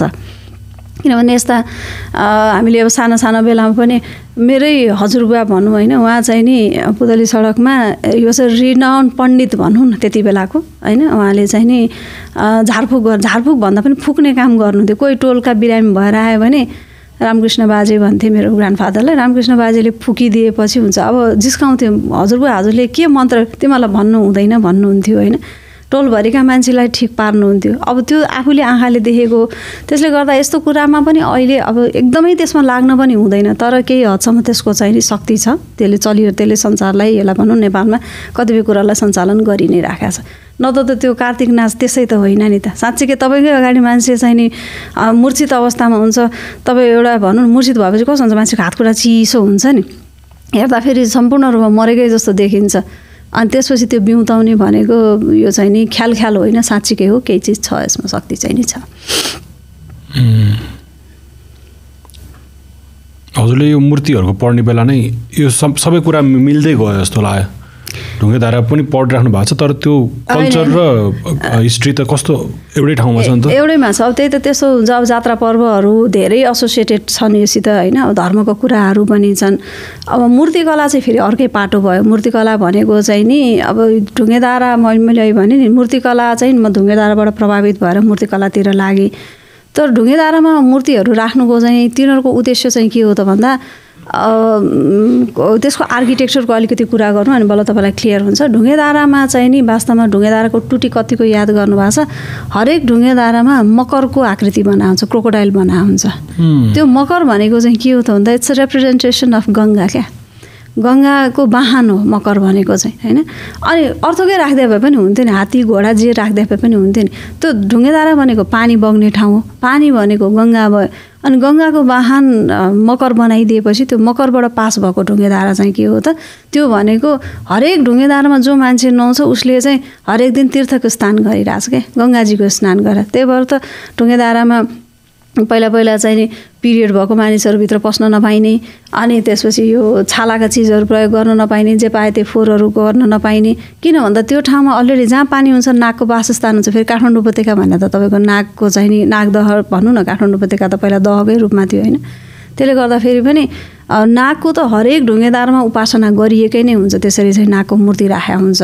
अनि त्यसबाहेक अब आज एउटाले भनौँ न कुनै एउटा बौद्ध विहार नजिकै रहेको ढुङ्गेधारा छ, उसले चाहिँ नि एउटा चैत्य स्थापना गर्थ्यो अथवा एउटा बुद्धको मूर्ति स्थापना गऱ्यो भने भोलि अर्को आउँछ, अर्को लोकेश्वरको मूर्ति स्थापना गर्ला। त्यस्तै यतातिर अरू मठ मन्दिरहरूको अगाडि पनि हरेक मठ मन्दिरको अगाडि प्राय भन्दाखेरि काठमाडौँ उपत्यकाका 90% मन्दिरहरूको अगाडि ढुङ्गेधारा छन् होइन।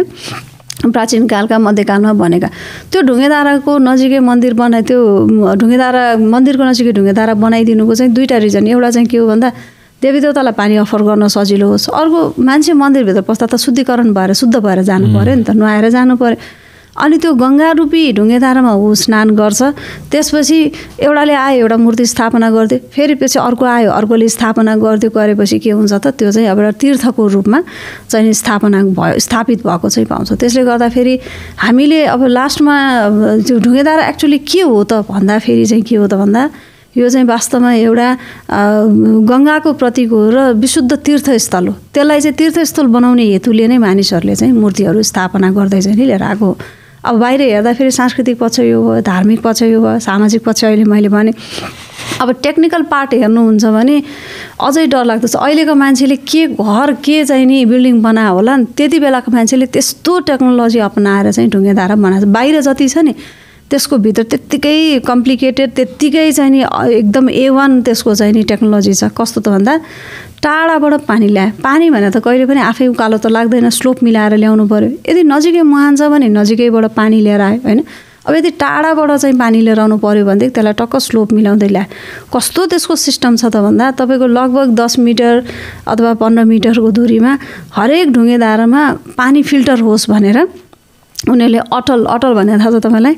माटोको अहिले हामीले प्लास्टिकको चाहिँ जेमहरूको लुगा धुने बाटा भन्छौँ नि, पहिलाको भक्तपुरमा काठमाडौँमा यहाँका लोकल मान्छेहरूले जेम्स बागमती प्लास्टिकको चाहिँ भाँडाहरू नआउँदाखेरि माटोको अटलमा माटोको बाटामा लुगा धुने गर्थे हो। अब त्यो ढुङ्गेधाराको ठाउँमा के गरे हुन्छ त तपाईँको ठुल्ठुलो अटल वा ठुल्ठुलो घ्याम्पोमा पानी फिल्टरेसन होस् भनेर ठाउँमा मिटरमा त्यसो गरेर राखेको हुन्छ। त्यसमा फेरि दुई किसिमको पानी फिल्टरेसन प्रोसेस दुईटा, एउटा सेडिमेन्टेसन प्रोसेस हुन्छ, एउटामा फिल्टरेसन प्रोसेस। फिल्टरेसन भनेको चाहिँ तपाईँको कस्तो पानी आयो त्यसपछि त्यो पानी चाहिँ नि ठुलो घ्याम्पो छ वा ठुलो गहिरो अटल छ भने त्यो अटलमा बालुवा राख्यो, गिटी राख्यो, त्योभन्दा माथि अझ ठुल्ठुलो पेबल्स राख्यो।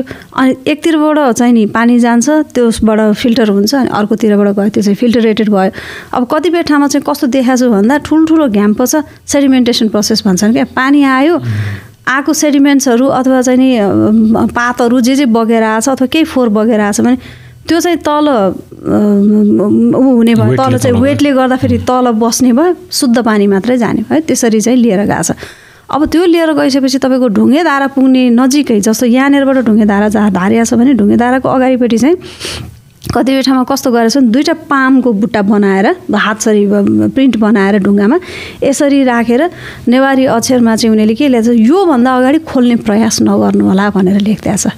त्यो किन त भन्दा उनीहरूको एउटा रिलिजियस बिलिफ पनि के छ भन्दा त्यो खोल्यो भनेदेखि त मान्छेले के रहेछ भन्छन् भद्रगोल पार्छन् सिस्टम चलाउनै पर्दैन परापूर्वकालदेखि अहिलेसम्म जस्ताको तस्तै चलिरहेछ त्यसलाई चलाउनु जरुरी नै छैन त्यो ताकि त्यो परापूर्वकालसम्म चल्दै अब कतिपय ठाउँमा त त्यो आलको हिटी गएको कुरा गरेँ नि त्यहाँ त कस्तोसम्म लेखेको छ भने यो ढुङ्गेधाराको मुहान कसैले चलायो भने जसले चलाउँछ त्यसको टाउको फुट्छ त्यसको अङ्गभङ्ग खतम हुन्छ त्यसको आँखा अन्धो हुन्छ भनेको त त्यो ट्राई नै नगर्नु गर्नै पर्दैन हामीले चाहिँ हजारौँ वर्षसम्म टिक्ने गरी यसलाई मेन्टेन गर्छ हजार वर्ष चले पनि छैन भनेको 2000 इयर्स जस्तो भयो छ 2000 लगभग ईसापूर्व तपाईँको 1st सेन्चुरी BC देखिको मैले चाहिँ सबैभन्दा पुरानो ढुङ्गेधारा चाहिँ पाटनको च्यासल टोलको नारायण हिटी भन्ने छ मूर्तिको आधारमा चाहिँ त्यो भनेको छ भनेपछि तपाईँले भन्नुभएको छ लगभग 2000 वर्ष पुरानो ढुङ्गेधारा र still reviving till the date क्या अहिलेसम्म पनि त्यसलाई वास्तवमा शान्तिलो मेन्टेनेन्स गरेर छ तर मूलै खोल्नु परेको चाहिँ छैन त्यसरी चाहिँ नि अब कस्तो भन्दा त्यसरी पानी ल्याउँछन् होइन फिल्टर अनि त्यो अब त्यो सँगसँगै हेर्नु चाहिँ ढुङ्गेधारा त कहिले काहीँ ब्लक हुनसक्छ नि त होइन भित्र फोहोर हुनसक्छ केही कस्तो सिस्टम छ भन्दा पानीमा लेउ लाग्छ त्यो लेउ खानको लागि चाहिँ के गर्छन् त भित्र अब पानीमा त आफै गडेउला माछा त आफै उम्रिन्छन् नि त अथवा पानी सँगसँगै आउँछन् अनि त्यो गडेउला खोज्न माछा खोज्नलाई त्यहाँ चाहिँ भित्र भ्यागुताहरू चाहिँ भित्र पस्छन् अब त्यो भ्यागुता खान माछा खान गडौला खान फेरि अर्को सर्पो चाहिँ भित्र पस्छ त्यसको इकोसिस्टम यस्तो मेन्टेन भइरहेछ तपाईँको कुनै पातसात फोहोरले गएर ढुङ्गेधाराको डुन कुनै हालतमा ब्लक भएर बसिरहेछ भने त्यो भ्यागुता उफ्रेर जाँदा सर्पोले सुल्ल जाँदा फेरि आफै च्यानल खोल्दैछ इकोसिस्टम पनि आफै मेन्टेन भइरहेछ त्यस्तो ग्रेटली उनीहरूले एउटा आर्किटेक्चर गरेर बनाएको छ एउटा पानी ल्याउने सिस्टम अब तपाईँले अहिले देख्नुहुन्छ ढुङ्गेधारामा पानी आउने त त्यति पानी चाहिँ कहाँ जान्छ त ल्याएर मात्रै भएन नि त्यसलाई पठाउनु पऱ्यो नि त त्यसको फेरि त्यत्तिकै टेक्नोलोजी त्यस्तै राम्रोसँग बनाएको छ उताबाट स्लोप मिलाएर माथिबाट बिस्तारै अलिअलि मिलाउँदै अघि भने जस्तो फिल्टरेसन सेडिमेन्टेसन गर्दै गर्दै गर्दै पानी ल्यायो अनि फेरि अर्को चाहिँ उतातिर के छ त अब जुन आएको पानी छ कुनै कुनै त डाइरेक्टली देखिने गरी तपाईँको पोखरीमा पनि मिसाइदिएको छ कुनै चाहिँ तपाईँको अब खेतहरूमा पनि पठाइदियो कतिपय चाहिँ के गरिरहेको छ त भन्दा नदेखिने गरी जस्तो म काठमाडौँको सुन्दाराकै उदाहरण दिन्छु काठमाडौँको सुन्दारा त्यहाँ छ त्यसको पानी त्यो बगिरहेको पानी बढी हुने पानी चाहिँ उनले त्रिपुरेश्वरबाट बागमतीमा मिसाएको छ क्या त्यसरी जसरी जुन सिस्टमले ल्याए त्यही सिस्टमले न त पानी जमिहाल्छ नि ढुङ्गेधारामा त्यो सिस्टमले त ल्याउनु पऱ्यो नि त त्यसो गरेर चाहिँ हरेक ठाउँमा छ अब अहिले चाहिँ नि सबैभन्दा ठुलो प्रब्लम देखिएको चाहिँ के भन्दा त्यो ठुल्ठुलो घरहरू बनाइदिने त्यसको जगले गर्दा फेरि पानी आउन पनि प्रब्लम भयो होइन कतिपय ठाउँमा पानी आएछ तपाईँले देख्नुहुन्छ फ्लोटेड भएर बसिरहेको छ नि त ढुङ्गेधाराहरू त्यो किन त भन्दा त्यसको आउटलेटमा प्रब्लम आयो क्या आउटलेटमा ब्लकेज आयो त्यो कारणले गर्दाखेरि चाहिँ नि ढुङ्गेधाराहरू मासिने अवस्थामा पुग्यो अब अहिले चाहिँ रिभाइभ गर्न वास्तवमा अब जटिलै छ एकदमै जटिल आजभन्दा अलिकति धेरै वर्ष अगाडि भनौँ 30-40 वर्ष अगाडि कसैले ट्राई गरे भए चाहिँ नि राज्यले नै अलिकति राम्रो इनिसिएटिभ स्टेप्स लिएको भए हुन्थ्यो अब चाहिँ जे जति छन् हामीले त्यसलाई बचाउन मात्रै लाग्नुपर्छ अब रिभाइभ गर्न चाहिँ गाह्रो छ कस्तो उदाहरणहरू छन् भन्दा तपाईँको देख्दा 2-4वटा ढुङ्गेधाराहरू आफ्नै अगाडि मैले अहिले रिसर्च गर्दै पनि मासिएर गएको जस्तो तपाईँलाई एउटा उदाहरण दिउँ है त ज्ञानेश्वरको मोडबाट तपाईँ पेट्रोल पम्प छ ज्ञानेश्वरको जर्मन एम्बेसी भयो त्यसपछि तपाईँ कालोपुल जान लाग्नुभयो होइन राइट ह्यान्ड साइडमा एउटा पेट्रोल पम्प छ नि हो त्यो पेट्रोल पम्पबाट तपाईँ यसो मोडिएर कालोपुलतिर लाग्नुभयो ठक्क त्यो टर्निङमा जुन के समथिङ के स्कुल छ त्यसको माथिबाट त्यसको मुनि एउटा ढुङ्गेधारा थियो आजभन्दा 5-6 वर्ष अगाडि बाटो ठुलो गर्ने क्रममा त्यो धारा गयो पुतली सडकमा म जन्मेको हुर्केको टोलमा त्यो चाहिँ धोबीहरू उनीहरूले धोबी नै भनेर लेख्थ्यो धोबीहरूको चाहिँ ढुङ्गेधारा थियो त्यो ढुङ्गेधारामा म सानो बेलामा त्यहाँ खेलेको खाएको पानी खाएको लुगा धोएको अब एउटाले एउटा जग्गा बेच्यो अर्कोले एउटा ढुङ्गेधारा आज छैन 8-10 वर्षपछि अर्को छैन गरेर हेर्दै त्यहाँको 2-3वटा ढुङ्गेधाराहरू नासिसक्यो त्यस्तो छ अब कतिपय ठाउँमा त तपाईँको बिल्डिङ बनाइदिएछ कात्यायनी मन्दिर सुन्नुभएको छ बानेश्वरको कात्यायनी मन्दिरसँगै ढुङ्गेधारा थियो त्यो कात्यायनी मन्दिरको ढुङ्गेधारालाई अहिले के गर्दा छ तपाईँ जान्नु भने ढुङ्गेधाराको टुटी मात्र यहाँ देख्नुहुन्छ टुटीमाथि विशाल 4 तल्ले भजन गर्ने भनेर बनाइदिएछ अब त्यो टुटीबाट कुन दिन पानी आउनु बन्द भयो भने त्यो टुटी पनि बन्द गरिदिन्छन् त्यसरी स्टेप वाइज मान्छेहरूले घर बनाउने अब इन्फ्रास्ट्रक्चरहरू बनाउने गरेर देख्दैका कुराहरू सबै चाहिँ नै हटाएर गइरहेको छ मोडर्नाइजेसन भयो प्लस अब यो काम लाग्न पनि छाड्यो नि त मान्छे त स्वार्थी नै हो हेर्नुहोस् है ट्रुथ कुरा मान्छे त स्वार्थी हो उसलाई काम लाग्न छाड्यो 20 रुपियाँमा किन्न पाइहाल्छ कोही हिँड्छ त्यो त छ नि मेन्टालिटी तर भ्याल्यु नबुझे जस्तो लाग्यो मलाई हो भ्याल्यु नबुझेको अब त्यो इतिहास भन्ने कुरा त त्यसरी मास्न पाइन्छ र गएपछि मात्रै रियलाइज अबको 50 वर्षपछि ओहो भनेर भन्छ जस्तो लाग्छ मलाई 50 वर्षपछि अहिले ढिलो भइसक्यो 50 वर्षपछि त केही पनि रहन्छ मलाई त त्यस्तो हुन्छ जस्तो लाग्छ किनकि मान्छेले अहिले बल्ल यस्तो यस्तो कुरामा ध्यान दिन थालिरहेछ के तपाईहरुको अब अहिले यसो हेर्दाखेरि चाहिँ नि फेरि यस्तो लाग्छ क्या अहिले 2-4 जना एक्टिभिस्टहरु हुनुहुन्छ जसले बिचारा मरेर लागिराख्नु भएको छ हैन उहाँहरुले के गर्न सक्नुहुन्छ गर्नु भएको छ नि उहाँहरुले अब यादवलाल कायस्थजीहरु मरेर गर्नु भएको छैन उहाँहरुले छ नि त वो 3 धाराको धाराहरु निकाल्नु हामी जस्तो मान्छेले के गर्न सक्छौं तपाईहरुले पनि गर्ने अब अलिकति मान्छेलाई चाहिँ अवेयरनेस जगाउने भका पुरिएकोलाई यहाँ छ भनेर चाहिँ नि देखाइदिने त्यसलाई उत्खनन गर्ने निकाल्ने एटलिस्ट पानी आउँछ भने ठीक छ हैन भने इन्फ्रास्ट्रक्चर त त्यसको बच्यो नि त त्यो इन्फ्रास्ट्रक्चर भनेको त्यसको यति राम्रो हिस्ट्री बोकेर बस्या कन्ट्रीलाई बुझाउने नि आफ्नो कल्चर र यस्तै कुराले त हो नि हैन बुझाउने त हो तर खै बुझेको त कसले बुझ्या छ त अब यसो ढुङ्गेधारामा स्टार्ट गर्छ म्याम आइदिनु न बोल्दिनु न भन्छन् बोलिदियो त्यसको केही अर्थै छैन अनि मलाई त आजकल त बोलेर हिँड्न पनि मन लाग्दैन मैले बुझेको थिएँ मलाई त्यही भयो जस्तो लाग्यो हजुरलाई बोलाउँदाखेरि त्यही भएर यति धेरै बोलाउँदा नि कति बोल्ने कसैले के गर्दैन नि त हैन गर्दैनन् होइन यस्तो के गर्ने दिशा पनि हेर्न पाए हुन्थ्यो हैन यस्तो छ के अब गर्नुपर्ने गभर्नमेन्टले हो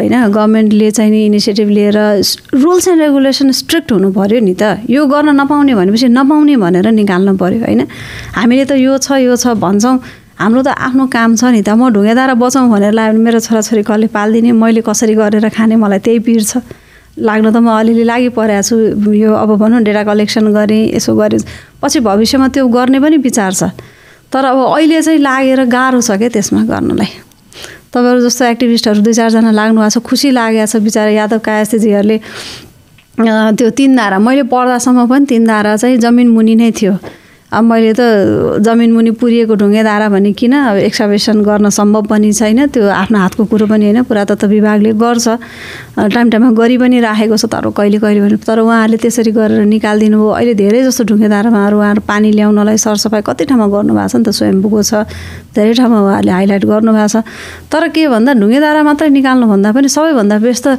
उही कस्तो भन्दा मान्छेको स्ट्रक्चर मात्रै राखिदिएर प्राण चाहियो नि त शरीर मात्रै भएन प्राण चाहियो नि त प्राण पानी नै छैन त के गर्ने त त्यसलाई त्यस्तो छ के प्रब्लम चाहिँ अहिले त्यही त मेन कुरा पानी नआउने भइदिएर त्यो अलिकति युजलेस लाग्यो होला मान्छेहरुलाई पानी चाहिँ नि गाह्रै छ अब पानी आउनलाई चाहिँ अघि मैले भने राजकुलो कनेक्टेड थियो पोखरी कनेक्टेड थियो अनि त्यसपछि तपाईको वेटल्यान्डहरु गर्ने अब राजकुलोको चाहिँ नि कुनै पनि छैन कुनै नै पनि भक्तपुरको 100% भनौं न राजकुलो र पोखरीसित रिलेटेड भएर पानी आउँथ्यो त्यहाँ छैन तपाईले भक्तपुरको ढुङ्गेधारा जो हिँड्नु हो भने त छक्कै पर्नुहुन्छ लगभग 40-42 वटामा पाइप खाने पानीको पाइप जोड्दा छ जुन यो संस्थानले वितरण गर्छ नि त्यो पानी नै त्यसमा चाहिँ पाइपै जोड्दै छ त्यस्तो अवस्थामा छ त्यो नेचुरली त्यसमा कुनै पनि पानी नै आउँदैन पाटनमा केही हदसम्म छ मैले हेर्दाखेरि चाहिँ के भन्दा काठमाडौँ पाटन र भक्तपुर मध्ये पाटनको ढुङ्गेधारालाई अझै पनि रिभाइभ गर्न धेरै पोसिबिलिटिजहरु छ किनभने तपाईको अस्ति मैले कतै त्यो पनि भनेको थिएँ यो राजकुलोहरु चाहिँ तपाईको चापागाउँबाट अझै वरसम्म पनि अझै पनि राजकुलो हामीले देख्छौं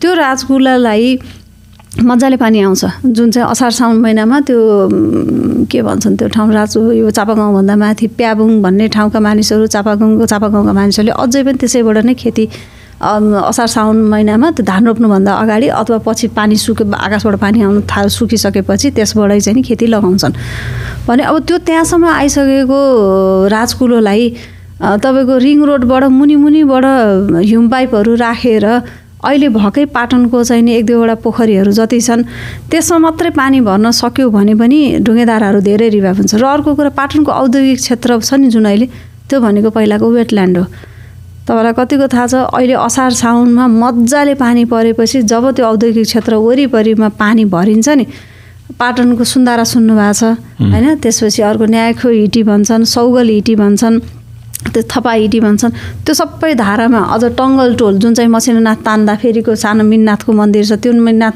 मन्दिरको बाहिरको ढुङ्गेधार त्यहाँ अझै पनि धेरै धाराहरू जब आकाशबाट धेरै पानी परेर चाहिँ त्यो वेटल्यान्डमा आफ्नो एउटा लिमिटमा आउँछ नि त्यसपछि आफै मूल फुट्नेछ भनेपछि के त भन्दा यो गभर्मेन्टले अथवा चाहिँ नि अब कुनै मानिसहरूले जसले चाहिँ त्यसको एउटा रेखदेख गर्छ टोल छ अहिले त होइन विभिन्न कमिटिजहरू छन् तिनीहरूले के गर्न सक्छ चाह्यो भनेदेखि भन्दा त्यो राजकुलोलाई चाहिँ नि कुनै माध्यमबाट पनि इन्टरनल च्यानलिङ मिलाएर ठुल्ठुलो ह्युम पाइप राखेर रिङ रोडको भित्रबाट पाटनको कोर सिटीसम्म ल्याउन सक्यो भने अझै पनि तपाईँको 15-20वटा धाराहरू चाहिँ मजाले चल्छ त्यो चाहिँ 100% स्योर हो गर्नु पर्यो त्यसलाई अगाडि बढ्नु पर्यो त्यो चाहिँ नि हो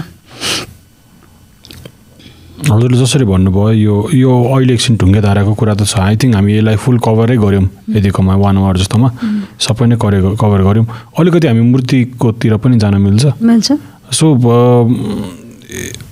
अब म त के क्वेसन सोध्नु हजुरलाई अलिकति मात्रै गर्दैन हजुरले कस्तो मजाले भन्नुहुन्छ मलाई एउटा क्युरियस भएको चाहिँ किन यो मूर्ति के अरे हाम्रो जस्तो पहिला जुन यो बसन्तपुरभरि थियो अरू कतिवटा मन्दिरहरूमा त्यो अलिकति सेक्सुअल पोजिसनमा मूर्तिहरू हुन्छ नि त्यो हुनुको रिजन के हो इरोटिक आर्ट भन्छन् त्यसलाई ओके अब यस्तो छ मूर्तिकला चाहिँ नि अलिकति तपाईँलाई अलिकति अगाडिदेखिको ब्याकग्राउन्ड मजाले सुन्छु नेपालमा मूर्तिकलाको हिस्ट्री खोज्ने हो भने हामी 3rd सेन्चुरी BC सम्म पनि जान सक्छौँ होइन काठमाडौँ भ्याली बाहिर तपाईँको यो कपिलवस्तु तिलौराकोट होइन त्यसपछि लुम्बिनी क्षेत्रको एक्सकाभेसन गर्दाखेरि त्यहाँ चाहिँ माटोले बनेको श्रीदेवी भूदेवीका मूर्तिहरू भन्छौँ विशेष गरी वर्ल्ड वाइडै तपाईँको कस्तो छ भने मातृशक्तिको ठुलो उपासना भएको छ कि वर्ल्ड वाइडै भेनस भन्छन् बाहिरतिर नेपालमा चाहिँ नि मातृशक्तिको रूपमा श्रीदेवी भूदेवीका मूर्तिहरू एन्सेन्ट पिरियडदेखि नै उपासना भएको छ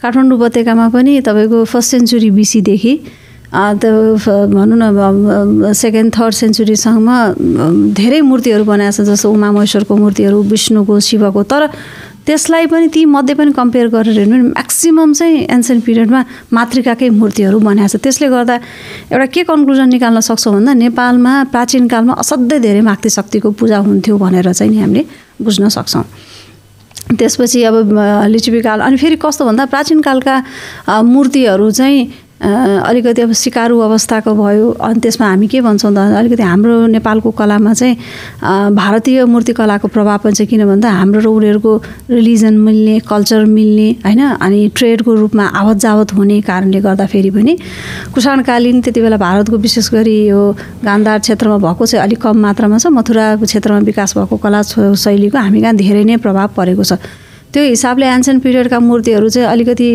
प्र्याक्टिसिङ फेजमा भनौँ अलि भद्दा खालको शारीरिक रूपमा भद्दा किसिमको यो रिप्रोडक्टिभ अङ्गहरूलाई विशेष गरी नारी मूर्तिहरू रिप्रोडक्टिभ अङ्गहरूलाई चाहिँ अलिकति ठुलो खालको देखाइने त्यो किन भन्दा नारीलाई सम्मान गरेको हो क्या त्यसरी चाहिँ बनाउने चलन थियो पछि लिच्छवी कालमा लिच्छवी पिरियडमा आएपछि सुन्नु नै भएको छ तपाईँले Licchavi period is known as the golden as in the history of Nepal भन्छौँ नि हामीले होइन धेरै कुरामा अभिलेख राख्ने मुद्रा निकाल्ने त्यसपछि अब व्यापार व्यवसायको कुराहरूदेखि लिएर आर्किटेक्चरका कुराहरू अब आर्किटेक्चर त हाम्रो सिस्मोग्राफिक जोन भएको कारणले गर्दा हामी कहाँ लिच्छवी पिरियडको चाहिँ केही पनि आर्किटेक्चरहरू छैन हामी खालि अभिलेखीय प्रमाण अथवा डकुमेन्ट्सहरूमा मात्रै छ हामीले इभिडेन्सको रूपमा चाहिँ त्यसरी हामीले एक्जाम्पल चाहिँ पाउँदैनौँ तर पनि भत्किएर गरेर मन्दिरहरू गए पनि लिच्छवी पिरियडको यति फाइन आर्ट्स यस्तो राम्रो किसिमको देवी देवताको मूर्तिहरू त्यो 3औं 4औं शताब्दीपछि 5औं 6औं शताब्दीसम्म आइपुग्दाखेरि यहाँका कलाकारहरूले आफूलाई यति परिमार्जित गरेर हिजो अस्तिसम्म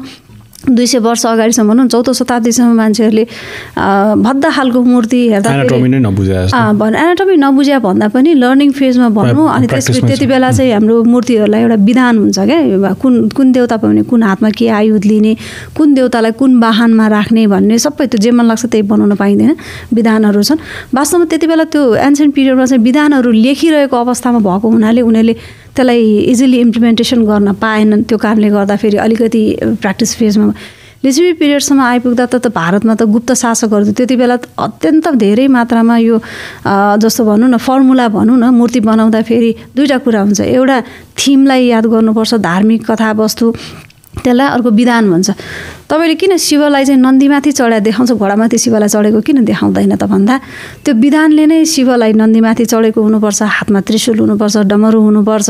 देवी भनेपछि एउटा रौद्र स्वरूप जसले महिषासुर मर्दिनी भन्छौँ नि होइन, रौद्र स्वरूप महिषासुरलाई मारिरहेको, उनको हातमा चाहिँ नि अलि डरलाग्दा किसिमको वेपन्सहरू हुनुपर्छ, कतिवटा हात हुनुपर्छ, कुन पोजिसनमा बस्नु, त्यो सबै एउटा टेक्स्टले चाहिँ हामीलाई डिफाइन गर्दा हुन्छ। त्यो टेक्स्टभन्दा बाहिर हामी जान सक्दैनौँ, त्यसले चाहिँ हामीलाई एउटा बााउन्ड्रीभित्र राखेको हुन्छ। त्यसरी चाहिँ लिच्छवी पिरियडमा चाहिँ अलि बढी त्यसको इम्प्लिमेन्टेसन भयो। लिच्छवी पिरियडमा यस्तो राम्रो मूर्तिहरू बने। अहिले पनि तपाईँले अहिले भन्नुभयो हनुमान ढोका दरबार क्षेत्रमा विभिन्न मठमध्ये स्पेसली पशुपति क्षेत्र जानुभयो भने त अधिकांश यति धेरै लिच्छवी पिरियडका मूर्तिहरू छन् जुन अहिलेको सिसा जस्तो टल्किने क्या, ब्लुइस ब्ल्याक स्टोन भन्छौँ हामीले, त्यो स्टोनबाट बनेको यस्तो प्रपोर्सनेट मिलाएर बनाएको छ कि त्यो मूर्ति तपाईँले हेरेर अहिले नै बोल्ला कि जस्तो, अहिले नै हिँड्ला कि जस्तो, त्यसरी चाहिँ बनाउँथे कि। अनि पछि मेडिभल पिरियडमा आएपछि अलिकति नेपालमा तन्त्र मन्त्रको चाहिँ इन्ट्री भयो, यता तिब्बतबाट पनि भयो, यता भारततर्फबाट पनि भयो। अनि त्यसले गर्दा फेरि त्यो तलो ओह्रालो लागेको छैन, झन्झन उकालो लागेको छ कि राम्रोको रूपमा भनौँ न। अनि धेरै हातहरू भएको मूर्ति बनाउने, धेरै खुट्टाहरू भएको मूर्ति बनाउने, अनि वेपन्सहरू पनि धेरै लिएको। तर त्यो भनियो नि लिच्छवी कालमा जुन थिम, जस्तो विष्णु विक्रान्त भन्छ, म धेरै इक्जाम्पल दिन्छु। विष्णु विक्रान्त भनेको भगवान् विष्णुले चाहिँ नि बलि राजाको घमण्ड तोड्नको निम्ति बाहुन्ने भन्छ, ड्वाफ भन्छ नि हामीले, ड्वाफको रूपमा चाहिँ बलि राजाको अगाडि मलाई 3 पाइला जमिन देऊ न भन्न गएको। अनि उसले जब सङ्कल्प गरेर ल तिमीलाई जाब मैले कता कुरा त दान दिइसक्यो, 3 पाइला जमिन दिन तिमीलाई के गाह्रो छ र भनेर दान दिन लाग्दा चाहिँ भगवान् विष्णुले विशाल स्वरूप लिएर 3 पाइलामध्ये 1 पाइलाले सम्पूर्ण पृथ्वी ढाकिदिए, अर्को पाइलाले विश्व ब्रह्माण्ड ढाकिदिए, 2 पाइला भयो, तेस्रो पाइला त राख्ने ठाउँमै भएन। अनि बलिलाई चाहिँ नि सोधे उनले, बलि तिमीले त मलाई 3 पाइला जमिन दिन्छु भने त 2 पाइलाले दिए, 2 पाइलाले त पृथ्वी र अन्तरिक्ष ढाक्यो भने अब तेस्रो पाइला कहाँ राख्नु भन्दा मैले प्रभु हजुरको अगाडि हारे मेरै टाउकोमाथि राख्नुहोस् भनेर चाहिँ भनेपछि बलि चाहिँ पाताल लोक गए। अब त्यो जति बेला त्यो घटना घटेको थियो त्यो बेला कस्तो थियो भन्दा बलि राजा चाहिँ अश्वमेघ यज्ञ गर्न लागेको, उनको साथमा चाहिँ घोडा छ।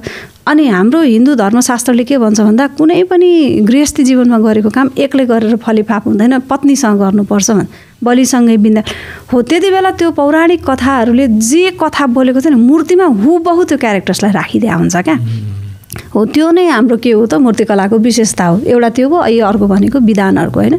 त्यसरी चाहिँ बन्दै गयो। अब त्यो उकालो लाग्दै एन्सेन्ट पिरियडमा भद्दा खालका त्यही लिच्छवी पिरियडमा परिष्कृत हुँदै गयो। त्यही थिमलाई उनीहरूले यति अडोरेसन भनौँ न, यति कलात्मक रूपमा कलात्मक मुकुट, कलात्मक चाहिँ नि ज्वेलरिजहरू लगाएको छ, धेरै वेपन्सहरू त्यस्तो गरेर असाध्यै राम्रो मूर्तिकलाहरू चाहिँ बनाउँदै गए।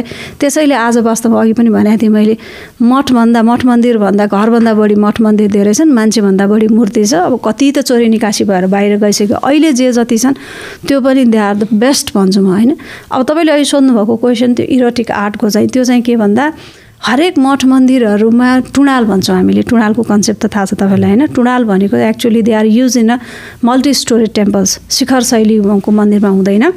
मल्टी स्टोरी टेम्पल भनेको चाहिँ कसरी बने हुन्छ त भन्दा स्लोप परेको छाना भयो। अब स्लोप परेको छानालाई त तपाईँको त त्यो छानाको वेटलाई त थामिदिनु पऱ्यो होइन, स्ट्रचले त थामिदिनु पऱ्यो।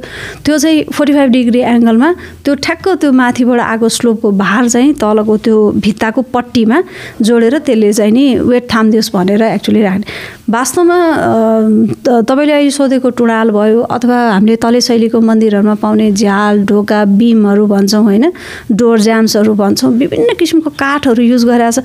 त्यो एक्चुअली के हो त भन्दाखेरि they are the essential components which makes the temple strong. मन्दिर बलियो बनाउनको लागि राखेको न।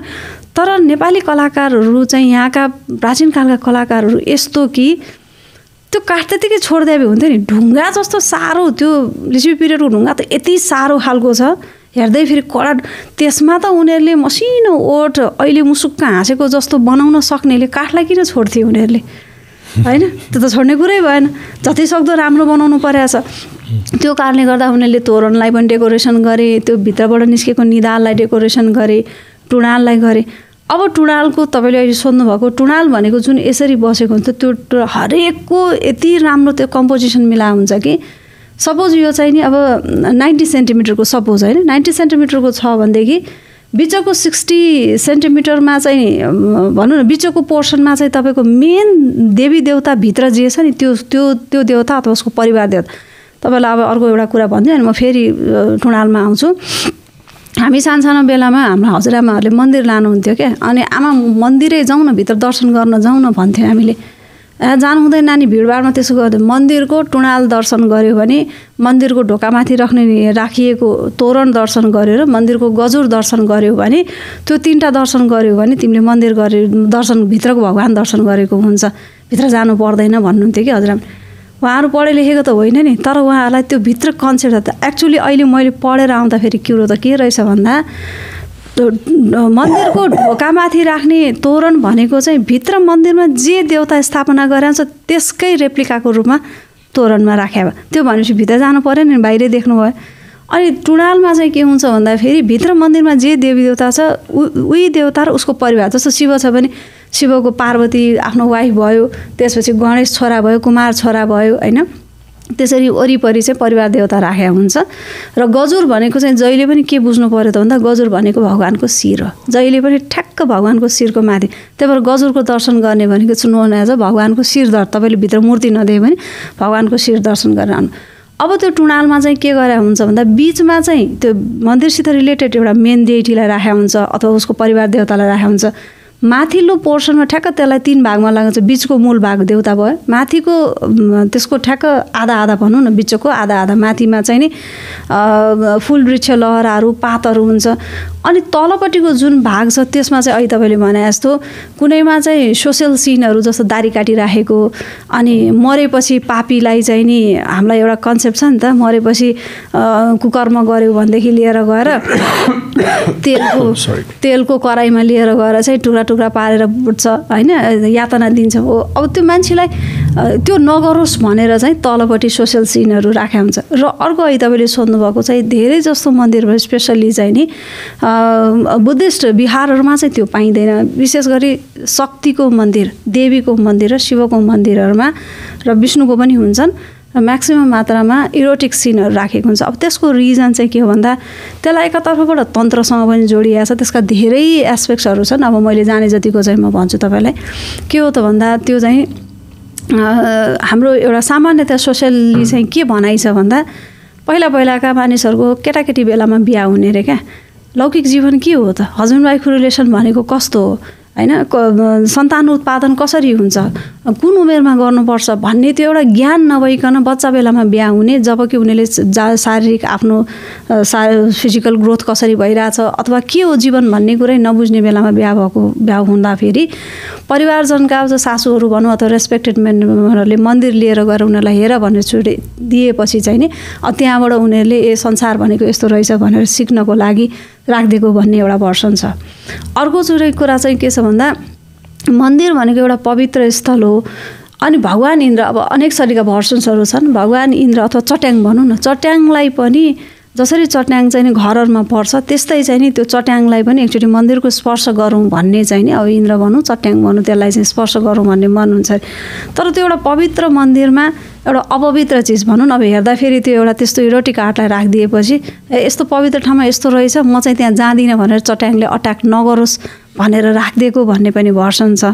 त्यो चाहिँ हामीले सामान्य किसिमले यसरी चाहिँ भनिन्छ होइन। एउटा चाहिँ नि प्रकृति बुझाउनको लागि के हो संसार भनौँ न, मानिसको चाहिँ कन्जुगल लाइफ भन्ने के हो बुझाउनको लागि एउटा भयो। एउटा चाहिँ त्यो अर्को चाहिँ वास्तवमा हेरी ल्याउँदा भन्ने चाहिँ त्यो चाहिँ खास प्रष्ट रूपमा भन्दैन, तर विशुद्ध यो तन्त्रसित जोडिएको छ। जसले तन्त्र बुझ्छ नि त्यसले मात्र त्यो पञ्चमकार विधिका कुराहरू, देवतालाई आफूभित्र आत्मसात गरेर गर्ने, देवतालाई एकाकार गर्ने भन्ने कुरासँग चाहिँ यो तन्त्रसित रिलेटेड। एकजना अहिले शशि थापा भन्ने हुनुहुन्छ, उहाँले यही इरोटिक आर्टमा स्पेसली इरोटिक आर्ट भनेर उहाँले स्ट्रक्सको मात्र होइन, एज अ इरोटिक धर्ममा इरोटिक आर्टको के कस्तो भ्यालु छ भनेर उहाँले त्यसमा पिएचडी गर्दै हुनुहुन्छ क्या। अनि उहाँको मैले थिसिस यसो हेरेको थिएँ होइन, गर्दाखेरि इट्स टोटल्ली रिलेटेड विथ तान्त्रिजम। अब तन्त्रको चाहिँ तपाईँको के हुन्छ भन्दा समयनिजम तन्त्रिजममा चाहिँ सबै कुरा दीक्षा नलिएसम्म भन्दैनन्। हामीले पनि त्यसको गौण रहस्य चाहिँ बुझ्दैनौँ। सामान्य किसिमले उहाँले चाहिँ नि त्यसलाई देवी देवतासँग साक्षात्कार गर्ने विधि एउटा चाहिँ नि भनौँ न एउटा आफूलाई नै हराएर देवतासित एकाकार भएको भनेर चाहिँ उहाँले गर्नुभएको छ। तर वास्तवमा भन्दाखेरि यो इट्स टोटली रिलेटेड विथ तन्त्रिज्म। तन्त्र बुझ्ने हो भने त्यसको अझ भित्रको रहस्य बुझेला। मैले बुझेको चाहिँ यति नै हो। हुन त अलिकति माइल्ड रूपमा भनेर पनि त्यसको अर्थ त निस्किँदैन होला नि त। निक्लिँदैन, त्यो चाहिँ भित्रै त्यसको गौडै छ। हजुरले यो चाहिँ अलिकति पछि गर्नुभयो यसको स्टडी चाहिँ? मूर्तिकलाको चाहिँ भनौँ त्यसबाटै सुरुवात भयो। ढुङ्गेधारामा मूर्ति हेर्ने क्रममा सुरुवात भयो। अनि त्यसपछि अब फर्चुनेटली भनौँ के भनौँ ठ्याक्क ट्युमा पढाउन आऊ भन्नुभयो। पढाउन आउँदाखेरि मूर्तिकला पढाइराखेको टिचर चाहिँ रिटायर हुने अवस्थामा पुगे भएर ल तिमीले यो पढाउन त भन्नुभयो। अब आफूले त्यता त्यो हेरिराखेको यता पढ्न आयो अनि त्यसमा इन्ट्रेस्ट जाग्दै गएको हुनाले अहिले चाहिँ त्यसमा गरेको। मेरो चाहिँ नि दुईवटा तिनवटा चाहिँ त्यो सम्बन्धी किताबहरू निस्केको छ। स्पेसली अहिले भर्खरै एउटा निस्केको मेरो पनि गुरु हुनुहुन्छ प्रोफेसर डाक्टर बिना पौडेल म्याम।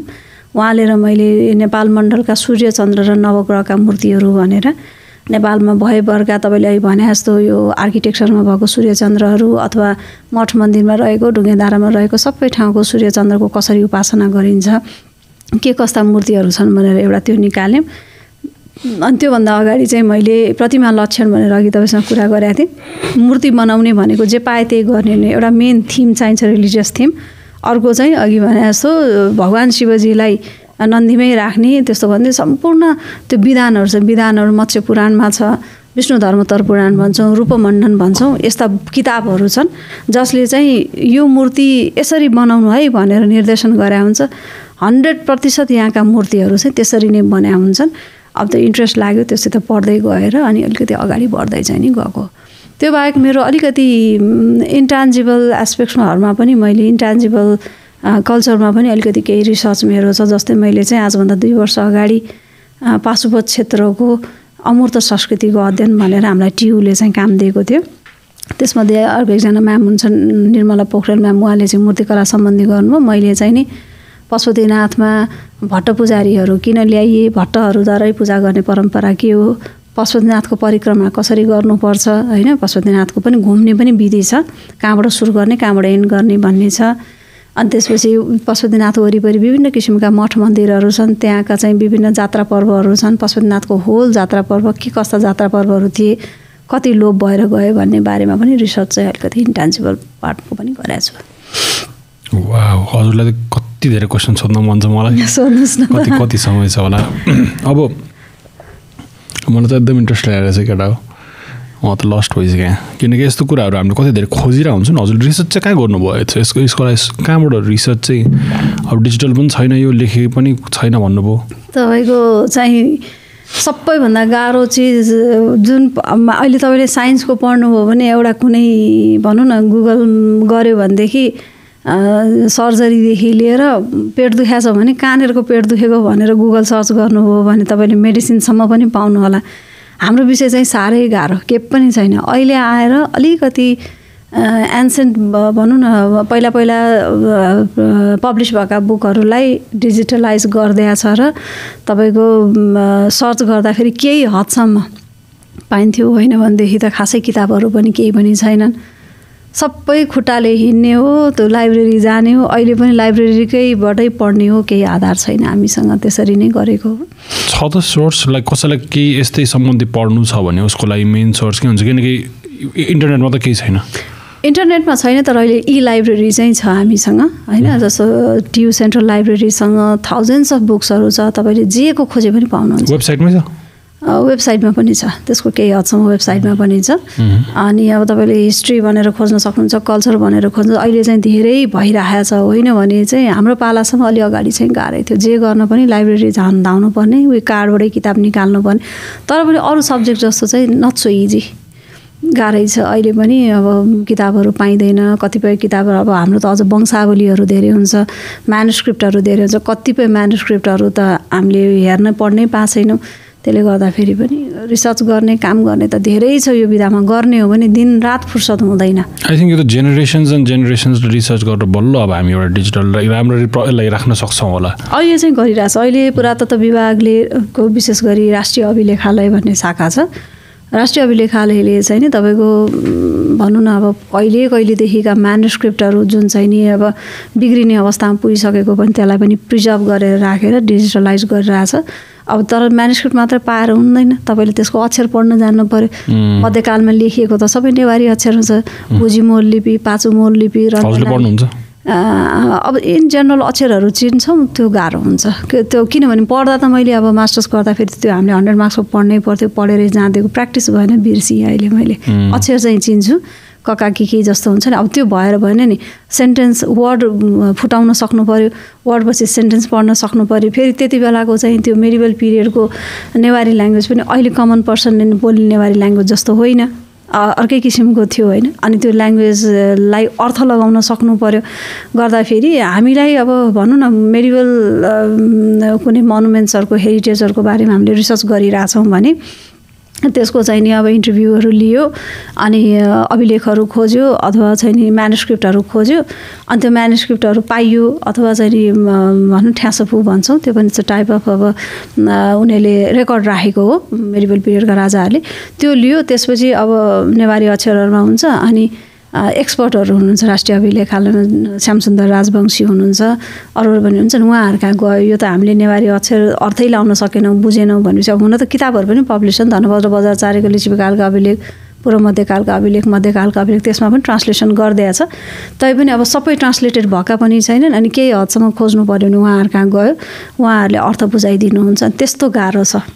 मेटेरियल चाहिँ हतपति हामी कहाँ पाइँदैन त्यही त मैले सानो एउटा यो हाम्रो एउटा फोक सुन्डो घुमेर आएर एउटा भिडियो बनाएको थियौँ त्यसको रिसर्च गर्नु पनि त्यहाँ गाउँको मान्छेलाई फेरि थाहा हुँदैन उहाँले भन्नुहुन्छ 5-6 हजार वर्ष पुरानो त्यो त सम्भव छैन जस्तो लाग्यो मलाई 5-6 वर्ष 1000 वर्ष अगाडि त धेरै सिभिलाइजेसन नै थिएन अब 1500-2000 वर्षदेखि बल्ल तल्ल काठमाडौँको अलिकति उभा हुन थाल्यो सो उहाँहरूलाई थाहा रहन्छ अहिले धेरै ठाउँमा त्यस्तो छ जस्तो भनौँ न अब यो पनि हामीले अहिले तपाईँले ठिक कुरा गर्नुभयो हामीले अब जस्तो कुनै टोलमा मठ मन्दिर जस्तो हामीले कस्तो गर्छौँ भन्दा मठ मन्दिर भनेपछि सबैको कन्सन्ट्रेसन काठमाडौँ पाटन भक्तपुर कोरी एरिया दरबार स्क्वायरमा मात्रै जान्छ नि त्यो होइन नि त्यो बाहेक टोलमा काठमाडौँ पाटन भक्तपुर अथवा चाहिँ नि यही अन्य ठाउँहरूमा पनि विभिन्न किसिमका मन्दिरहरू छन् मूर्तिहरू छन् होइन हाम्रो एउटा गल्ती चाहिँ के छ भने त्यसमा हामीले पनि इनिसिएटिभ लिएर हामी यो विषयका मानिसहरू हामीले पनि त्यसमा लाग्दा हुन्छ हरेक मठ मन्दिरहरूको लेबलिङ गरिदिने क्या it belongs to this century अनि अलिकति सर्ट डिस्क्रिप्सन राखिदियो भने चाहिँ नि त्यो मैले भेटिनँ बाहिर जाँदाखेरि घुम जाँदाखेरि कस्तो इन्ट्रेस्टिङ स्टोरी सुन्न जाने हो नि त हेरेर मात्र त के फरक परेन होइन त्यसलाई चाहिँ अलिकति हामीले भनौँ न अब त्यस सम्बन्धी पढेका मानिसहरू हुन्छन् अथवा चाहिँ नि प्रोफेसरहरू हुन्छन् एक्सपर्ट्सहरू हुन्छन् उहाँहरूसित अलिकति इन्फर्मेसन लिएर एक प्याराग्राफ होइन 2 प्याराग्राफ त्यसको बारेमा इन्फर्मेसन जसरी म्युजियममा गयो भने सर्ट डिस्क्रिप्सन हुन्छ नि त त्यो वुडमै कार्भ गरेर देख्न पायो नि वुडमै कार्भ गर्दै पनि भयो आजकल त तपाईँको भनौँ न मेटलहरूमा अब प्लेटहरूमा भनौँ न कपर प्लेटहरू अथवा चाहिँ नि हेच गरिदियो भनेदेखि पनि त्यो राखिदियो भने त्यो बिग्रिँदा पनि बिग्रिँदा कसैले चलाउँदा पनि चलाउँदैन अनि उहाँहरूलाई पनि कस्तो हुन्छ भने अब त्यसबाट फर्दर स्टडी गर्नेहरूलाई पनि यतिसम्मको त रहेछ योभन्दा अगाडि अझ रिसर्च गरौँ न भन्ने पनि हुन्छ रेस्पेक्ट गर्नु सकिन्छ अब तपाईँलाई म अहिले एउटा इन्ट्रेस्टिङ कुरा भनौँ म मैती देवीमा बस्छु होइन मैती देवी मन्दिरको मेरो घरकै अगाडि मैती देवी मन्दिर छ मैती देवी मन्दिर भनेको छ यसको हिस्ट्री असाध्यै लामो छ यो त अब लिच्छवीकालमै यसको इस्टाब्लिसमेन्ट भइसकेको थियो तर अलिकति बढी मन्दिरको त्यहाँ लिच्छवीकालको इन्स्क्रिप्सन छ तपाईँको लिच्छवी पिरियडका मूर्तिकलाहरू छन् त्यहाँ होइन अहिले पनि छ अब फ्रेगमेन्ट छ भनौँ न फुल त छैन फ्रेगमेन्ट छ तर त्यस्तो सानो आधारहरूले पनि हामीले डेटिङ गर्न सक्छौँ भनौँ न यो चाहिँ नि यति सेन्चुरीसँग पुर्याउन सकिन्छ भनेर होइन त्यसपछि मेडिभल पिरियडमा त्यसको धेरै डेभलपमेन्ट भयो अब त्यहाँ राजा भोपालेन्द्र मल्लले चाहिँ नि चन्दुवाहरू राखिदिनु भएको छ प्रताप मल्लको छ त्यहाँ विभिन्न किसिमको मेडिभल पिरियडमा थपिएका धेरै मोनुमेन्ट्सहरू छन् भनेपछि के बुझ्यो त भन्दा लिच्छवी पिरियडदेखि मेडिभल पिरियडसम्म त्यो भगवानको त्यत्तिकै किसिमको चाहिँ नि एउटा विश्वास आस्था थियो र मान्छेले पुजिआएको मन्दिर हो भनेर एउटा हिस्टोरिकल मन्दिर हो भनेर बुझ्छौँ अब रहेको कुरा के भने याद गरेको थिइनँ मैले म एक दिन सधैँ दिनहुँ म देवी मन्दिर भ्याउँदासम्म सधैँ जान्छु। एकचोटि यसो पिपलको बोट यसो घुमेको त पिपलको बोटको मुनि एउटा मूर्ति रहेछ। अगाडि गएर यसो हेरेँ, त्यो त भगीरथको मूर्ति रहेछ। अब तपाईँलाई म भगीरथको कुरा निकालेँ, फेरि ढुङ्गेधारासँग लिएर आएँ मैले जोडेर। भगीरथको मूर्ति रहेछ। अनि त्यहाँ त सबैजनाले भिडभाड हुन्थ्यो। म यसो घुम्थेँ आउँथेँ, मैले त्यो एक्चुअली हेरेँ पनि थिएँ। एक दिन खुल्ला हुँदाखेरि यसो हेरेँ त भगीरथको मूर्तिलाई पिपलको मुनि राखिदिएको भएर सबैले शनि देवता, शनिबार जसलाई पिपललाई जल चढाइन्छ र शनि भनेर चाहिँ पूजा गरेर शनिदेव भन्ने शनिको मन्त्र जप्ने, अब पिपलको मन्त्र जप्दै पूजा गरेको देखेँ। अनि यो त अचम्म भयो भनेर यसो चाहिँ नि हेरेँ त भगीरथ भएको कुरो के हो भन्दा मैतीदेवी मन्दिरमा पहिला ढुङ्गेधारा थियो। Maybe it belong to मेडिभल period होइन, मेडिभल पिरियडमा त्यहाँ ढुङ्गेधारा थियो। पछि त्यसको रेनोभेसन गर्ने क्रममा अहिले पनि मलाई पुजारीले, मैले जब रिसर्च गरिरहेको थिएँ त्यति बेला हेर्नुहोस्, अहिले पनि 2टा ढुङ्गेधारा देवीको साइडमा दुईतिर छ। त्यसबाट चाहिँ देवीलाई पहिला पानी चढाउने गरे रहेछ परापूर्व कालमा भनेर उहाँले मलाई देखाउनुहुन्छ होइन। त्यहाँ थियो, अहिले पनि छ भनौँ न। मूर्तिको 2टा साइडमा चाहिँ छ, त्यो पीठको साइडमा चाहिँ छ, अर्को 2टा चाहिँ बाहिर फालिरहेछ। अब ढुङ्गेधाराको मुनि चाहिँ जहिले पनि भगीरथको मूर्ति हुन्छ। भगीरथ भनेको चाहिँ को भन्दाखेरि एउटा यस्तो रामायणको चाहिँ नि रामायणकालीन एउटा राजा हुन् जसलाई चाहिँ श्राप परेर उनका पुर्खाहरू चाहिँ नि ऋषिको श्रापको कारणले गर्दाखेरि उनीहरू नष्ट भए। अनि त्यसको त्यो जलाइसकेपछि अस्तु चाहिँ नि यतातत्र सबैतिर रहिरहेपछि अनि भगीरथले चाहिँ के गरे त भन्दा भगीरथका पुर्खाले नै यो भएन, यसरी गङ्गालाई चाहिँ आकाशबाट चाहिँ नि पृथ्वीमा ल्याउनु पर्यो। अनि गङ्गाले चाहिँ बल्ल यो मरेका पितृहरूको अस्तु बगाएपछि मात्रै हाम्रा पितृहरूले मोक्ष पाउँछन् भनेर चाहिँ नि यो राजा भगीरथको ग्रान्डफादर ग्रेट ग्रान्डफादरहरूले पनि सगर राजाहरू विभिन्न राजाहरूले कति ट्राई गरे गङ्गालाई ल्याउन, गङ्गा आउँदै आएनन्, सकेनन्, उनीहरूले ल्याउनै सकेनन्। पछि भगीरथ राजाले चाहिँ के गर्यो भने म कस्तो सन्तान त, एउटा मेरो पुर्खालाई पनि मैले साल्भेसन दिलाउन सक्दिनँ, मोक्ष दिलाउन सक्दिनँ भने म छोरा भएर जन्मेको चाहिँ नि के अर्थलाई, म जसरी पनि गङ्गालाई पृथ्वीमा ल्याइ छोड्छु र मेरा पितृहरूको चाहिँ उद्धार गरेरै छोड्छु भनेर उनले सङ्कल्प गरे। अनि गरेपछि उनले गङ्गाको आराधना असाध्यै अघोरसँग चाहिँ तपस्या गरे।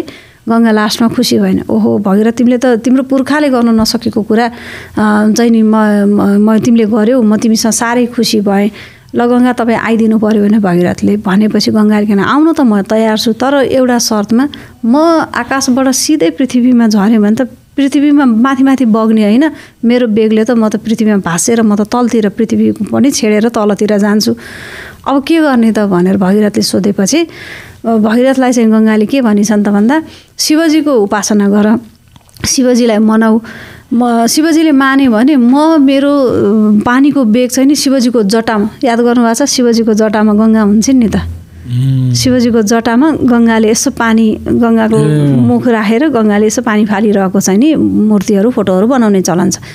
अनि गङ्गाले चाहिँ के भन्छ, म शिवजीलाई मनाऊ, शिवजीको शिरमा आएर मेरो जुन भार हुन्छ, मेरो वेट हुन्छ, त्यो चाहिँ म त्यहाँ विसर्जन गर्छु, त्यसपछि म बिस्तारै पृथ्वीमा आउँछु भनेपछि भगीरथले के गरेछन् त भन्दा फेरि शिवजीको आराधना गरे। शिवजीले ल हुन्छ, तिमीले चाहिँ नि त्यसरी गङ्गालाई बोलाउन तयार भयो, गङ्गा आउन तयार छन् भने म पनि मेरो शिरमा चाहिँ नि म लोड थाम्नलाई तयार छु भनेपछि अनि त्यसपछि भगीरथको अनुरोधमा गङ्गा पहिला शिवजीको जटामा आइन्, शिवजीको जटाबाट अनि बिस्तारै पृथ्वीमा आइन् भन्ने चाहिँ। त्यही भएर हरेक जसले ढुङ्गेधारा बनाउँछ नि त्यो ढुङ्गेधारा बनाउनेलाई भगीरथ प्रयास भनिन्छ क्या। ढुङ्गेधारा भने त त्यसै बन्दैन नि त, कति दुःख कष्ट गरेर बनाउनु। त्यही भएर त्यो राजा जसले चाहिँ आफ्नो पिताको आफ्नो पुर्खाको मोक्षको लागि पानीलाई चाहिँ नि आकाशमा रहेकी गङ्गालाई पृथ्वीमा लिएर आए, त्यस्तै गरी हरेक मान्छेले चाहिँ के गर्छ, त्यो भगीरथले गङ्गा ल्याइदिएको प्रतीकात्मक रूपमा हरेक ढुङ्गेधाराको मुनि, सपोज यो ढुङ्गेधाराको टुटी भयो भनेदेखि यो टुटीको मुनतिर यहाँ मुनि चाहिँ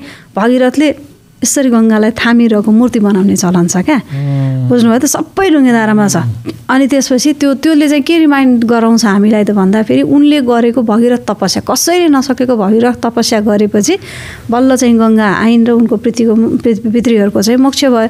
त्यस्तै गरी ढुङ्गेधारा बनाउनु भनेको पनि चान्चुने कुरा होइन, श्रम त्यत्तिकै चाहियो, पैसा त्यत्तिकै चाहियो, मेहनत चाहियो, क्यालकुलेसन चाहियो, टेक्नोलोजी चाहियो होइन। सबै भन् त्यसले गर्दा जसले ढुङ्गेधारा बनाउँछ त्यो चाहिँ के हो त भगीरथले गरेको जस्तै प्रयत्न हो भने ढुङ्गेधारा भनेको गङ्गाको वाहन मकर राखेर बनाउने त्यसको मुनि चाहिँ नि भगीरथ राख्ने। अब रहेको कुरा रहेछ के भन्दा त्यो पिपलको बोट मुनि राखिएको शनि भनेको त त्यो के रहेछ मैतीदेवीमा रहेको ढुङ्गेधाराको टुटी मुनि राखेको भगीरथ रहेछ। भगीरथको मूर्तिलाई पिपलको मुनि लिएर गएर शनि भनेर राखिदिनु भन्दा अगाडि त कसैलाई सोध्नु पऱ्यो नि यो मूर्ति के को हो भनेर त सोध्नु पऱ्यो। पुरातत्व लगाए भए पनि हुन्थ्यो वडामा लिएर गएर गराए भए पनि अथवा केही नभए पनि कसैलाई युनिभर्सिटीमा मूर्तिकलाको पढाइ हुन्छ यहाँ कोही न कोही लेक्चरर प्रोफेसरहरू होलान् तिनीहरूलाई एटलिस्ट देखाउँ भनेर त सोध्न सकिन्छ नि। त्यो नसोधिकन भगीरथको मूर्तिलाई शनिको मूर्ति शनि भनेको त शिवको स्वरूप हो नि त शनिको मूर्ति भनेर पिपलको बोट मुनि लगेर राखिदिए मान्छेले शनि भनेर पूजा। मैले देखेँ मलाई त असह्य भयो। अब मैले कसरी त्यसलाई पचाउँ त पिपलको भनेको विष्णुको प्रतीक अब शनिको मूर्ति भनेर लिएर गएर भगीरथको राखिदिएछ। अनि एक दुईचोटि गएर त्यहाँको पुजारीलाई पनि भने तपाईँले गल्ती गर्नुभयो हेर्नुहोस् यो चाहिँ नि शनिको मूर्ति होइन यो त ढुङ्गेधारा मुनि रहने भगीरथको मूर्ति। अब कता कसले फालेको थियो तपाईँले पाउनुभयो लिएर गएर यसरी चाहिँ नि शनि भनेर राख्नु यसरी नराख्नुहोस् भने एकचोटि भने टेरेनन् दुईचोटि भने टेरेनन् लौ भएको भनेर छोडिदिएँ। अनि हाम्रो चाहिँ शास्त्री मार्ग टोल उपभोक्ता समिति भनेर टोलमा चाहिँ कमिटी छ। अनि कमिटीमा चाहिँ अब इन्टेलेक्चुअल पर्सन्सहरू हुनुहुन्छ कोही प्रोफेसरहरू कोही लयर्सहरू डक्टर्सहरू हुनुहुन्छ। अनि हामी महिनाको एकचोटि एउटा टक प्रोग्राम गर्छौँ। अनि मलाई असह्य भएपछि कमसेकम इन्टेलेक्चुअलहरूको कानमा त त्यो जाओस् न भनेर एउटा टक प्रोग्राममा चाहिँ मैले त्यो बोलेँ। यो त साह्रै भएन यसरी भगीरथलाई शनि भनेर राखेको छ हरेक शनिबार शनिदेव भनेर पिपल मुनि गएर मान्छेले पूजा गर्छन् भनेपछि अनि उहाँले चाहिँ नि ल ठिकै छ अब वडालाई एउटा चिठी दिएर अनि त्यसलाई निकालेर गरौँ भनेर स्टेप वाइज चाहिँ त्यो गर्नलाई प्रयास गरिराखेको छ। त्यसले गर्दा मैले यहाँ भन्न खोजेको कुरा के भन्दा कतिपय कुराहरू छन् जो चाहिँ नि हामीले यथोचित ठाउँमा त्यसलाई स्थापना गर्नुपर्छ त्यसको प्रिजर्भेसन गर्नुपर्छ होइन। अब त्यो सबै चिज विचार गर्ने लेभलिङ गरिदिने यो चिज यो हो भनेर एक्सपर्टहरूसित सोध्ने गर्ने गर्यो भने चाहिँ त्यसले अझै पनि होइन मान्छेलाई हिजो अस्तिसम्म केही थाहा छैन यो हिजो बन्या त हो नि भन्नुभन्दा र यो यति सेन्चुरीको यो यस्तो हो भनेपछि उनीहरूलाई पनि आफ्नो महत्त्व थाहा हुन्छ नि त। अनि अहिलेको यङ्गर जेनेरेसनहरूमा पनि त्यो अवेरनेस छ उनीहरूले प्रिजर्भ गर्लान् अथवा चाहिँ नि वडाले गर्ला होइन अथवा गभर्मेन्टले गर्ला अनि बिस्तारै लोवर लेभलबाट भनौँ लोकल लेभलबाट माथिसम्म जान्छ त्यो चाहिँ नि गर्नै पर्छ। अब यहाँ चाहिँ नि धेरै कुराको कमी कमजोरीहरू छन्। घुमिफिरी जे पनि गभर्मेन्टमा जान्छ मलाई त्यतातिर जान मन छैन भनेपछि हजुर यो पढाइ कति मूर्तिकलाको मात्रै बारेमा हामीले कि मास्टर्स गर्न पाउँछौँ कि मूर्तिकलाको मात्रै बारेमा मास्टर्स गर्न पाइँदैन। कल्चर भनेर पढ्न गए कि फाइन आर्ट्स भन्नु मूर्तिकलाकै बारेमा पढ्ने हो भने फेरि फाइन आर्ट त्यो चाहिँ फेरि तपाईँको हाम्रो जस्तो रिलिजियस आर्ट पढाउँ देवी देवताको मूर्ति पढाउँ त्यहाँ चाहिँ नि मान्छेको मूर्ति बनाउने के भन्छन् त्यो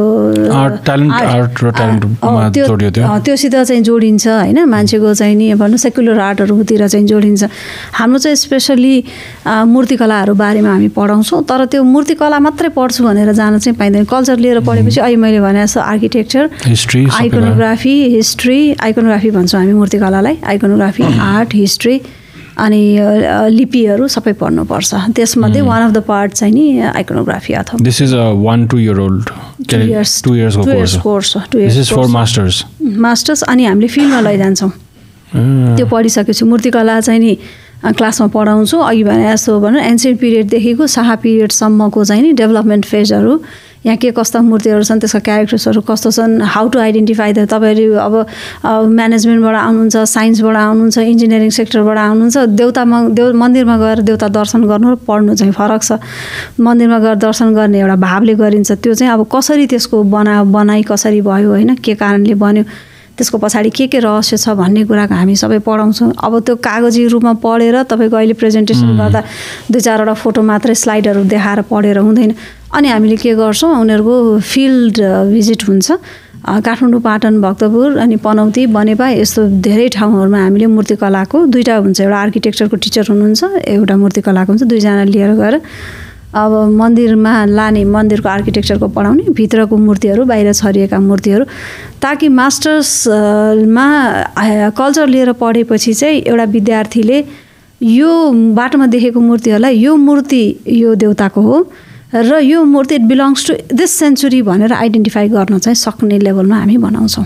कस्तो इन्ट्रेस्टिङ रहेछ त कस्तो अन्डररेटेड कोर्सेसहरू छ नि टियुमा खास गरी कस्तो राम्रो राम्रो अनि इट्स अफोर्डेबल अल्सो एकदमै कति छ फिस सरी मैले यसरी सोधिरहेको त्यस्तो धेरै छैन एकदमै कम छ अब तपाईँको प्राइभेट कलेजमा पढ्नु भने तपाईँ लाख खर्च गर्नुपर्छ लाख पनि छुँदैन 40-50 हजारमा सकिन्छ त्यही त एकदम अफोर्डेबल बेस्ट फेरि अहिले त झन् तपाईँको पहिला एनुअल कोर्स थियो अहिले त सेमेस्टर सिस्टम छ होइन मर्निङ क्लास हुन्छ एभ्रीडे आउनुपर्छ एभ्रीडे त्यो चाहिँ अब अनलाइन हुँदा अहिले कोभिडको कारणले त अनलाइन थियो होइन भने एभ्रीडे हामी चाहिँ नि यो अटेन्डेन्सहरू रेगुलर हेर्छौँ स्टुडेन्ट्सहरूले प्रेजेन्टेसन असाइनमेन्टहरू टाइममा बुझाउनुपर्छ त्यो सबै अनि हरेक स्टुडेन्टलाई इन्डिभिजुअली प्रेजेन्टेसन गराउँछौँ त्यो प्रेजेन्टेसन भनेको पहिला विद्यार्थीहरू चाहिँ यहाँ कस्तो गाह्रो काम दिए तर कस्तो हुन्छ भन्दा खोजेर ल्याउनुहुन्छ नि त रिसर्च गरेर यो फिल्डमा गएर अनि सबै पढेर ल्याउनुहुन्छ उहाँहरूले अब नजानेको कुराहरू कमी कमजोरीहरू थप्छौँ सुन्नेलाई पनि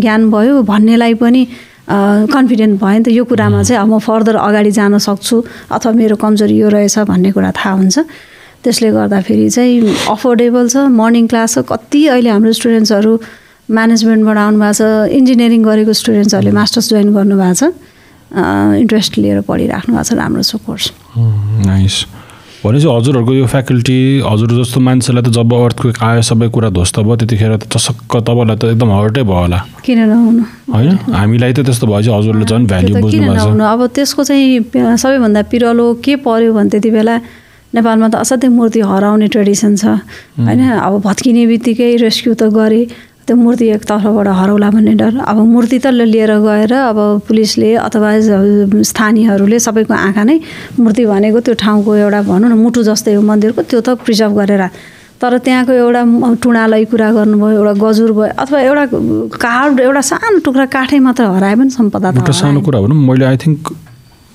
कतिजना चिनेको मान्छेहरूको घरमा देखाएको छु कि यो इट्टा धरहराको इट्टा एउटाले त्यो पिलरै बोकेर ल्याइदिएछ ए राखेर छ यसले भने जस्तो त्यतिखेर मजाले टन्ने मान्छेले चान्स मारेछ अब तपाईँलाई मैले नाम नलिउँ एकजना मान्छे मेरो साथीको बुवा हो उहाँ कल्चरमा इन्ट्रेस्ट राख्ने मान्छे हो उहाँले धेरै एक्सकभेसनको कामहरू पनि गर्नुभएको छ मैले उहाँ चाहिँ नि कल्चरल एक्सपर्ट अथवा उहाँ चाहिँ नि आर्कियोलोजिस्ट भन्ने कुरा मैले सानो हुँदा बुझेको थिएन सानो भन्नाले म क्लास 10+2 पढ्दै थिएँ मेरो साथीले उसको बर्थडे भनेर बानेश्वरमा उहाँको घर बोलाए मलाई म गएँ अनि एउटा कोठामा हामी बसिरहेको थियौँ हि इज अ रिनाउन्ड आर्कियोलोजिस्ट अनि he is a renowned cultural expert है अहिले उहाँ चाहिँ सायद विदेशमा हुनुहुन्छ मलाई थाहा छैन कहाँ हुनुहुन्छ अनि छोरी चाहिँ साथी मेरो एकदम अनि बर्थडेमा बोलायो अनि एउटा हलमा बसिरहेको थियौँ अनि भित्रपट्टि एउटा कोठा थियो मेरो साथीले घरिघरि के भन्थ्यो कोठामा नजाऊ है तिमीहरू भन्थ्यो क्या उसले अब उहाँको बुवाले उसको बुवाले सायद उसलाई त्यो सिकाएको थियो होला कोही आयो भने हतपति नदेखाउनु नगर्नु भनेर होइन अब केटाकेटी वाणिज्य नगर भने त्यो त झन् गर्न मन लागिहाल्छ अनि सबै साथीहरू खाजा लिने भनेर माथि मलाई त असाध्यै क्युरियोसिटी भयो मलाई फेरि कल्चरमा साह्रै इन्ट्रेस्ट भएको मान्छे के चाहिँ रहेछ उहाँ त्यो कल्चरसित सम्बन्धित भन्ने पनि थाहा छैन तर यो कोठामा के छ साँचो त्यही झुन्डिरहेको थियो खोलेर भित्र हेरेर त म त छक्कै परेँ अहिले पाएँ पनि म त्यो घरमा फेरि गएर फेरि सबै हेर्नु जस्तो लाग्छ तर अब त्यो घर सायद छैन उहाँहरू बेचेर बाहिर जानुभयो कता जानुभयो त्यहाँ हेर्दाखेरि त एक्सकभेसन गर्दाखेरि अब अहिले बुझेँ त्यसको महत्त्व भनौँ न मूर्तिहरू त्यतिकै अनि त्यसपछि त्यो कार्ड वुडन क्राफ्ट्सहरू त्यतिकै मजाले डिस्प्ले गरेर राखिराखेको क्या भनेपछि अब त्यो त कतिपय उहाँहरूले त अब त्यो किनेरै राख्नुभयो होला अब कतिपय त आफूले गरेका कामहरूको पनि त्यसरी तपाईँले भन्नुभयो नि निजी कलेक्सनमा धेरै नै छ क्या अहिले मान्छेहरूको त्यसरी पनि राखेको छ अब वास्तवमा त्यस्तो राख्न चाहिँ हुँदैन जे हो त्यो चाहिँ गभर्मेन्टलाई दिनु पऱ्यो नि त अब अनिल चित्रकारजी आउनु भएको थियो चिन्नुहुन्छ होला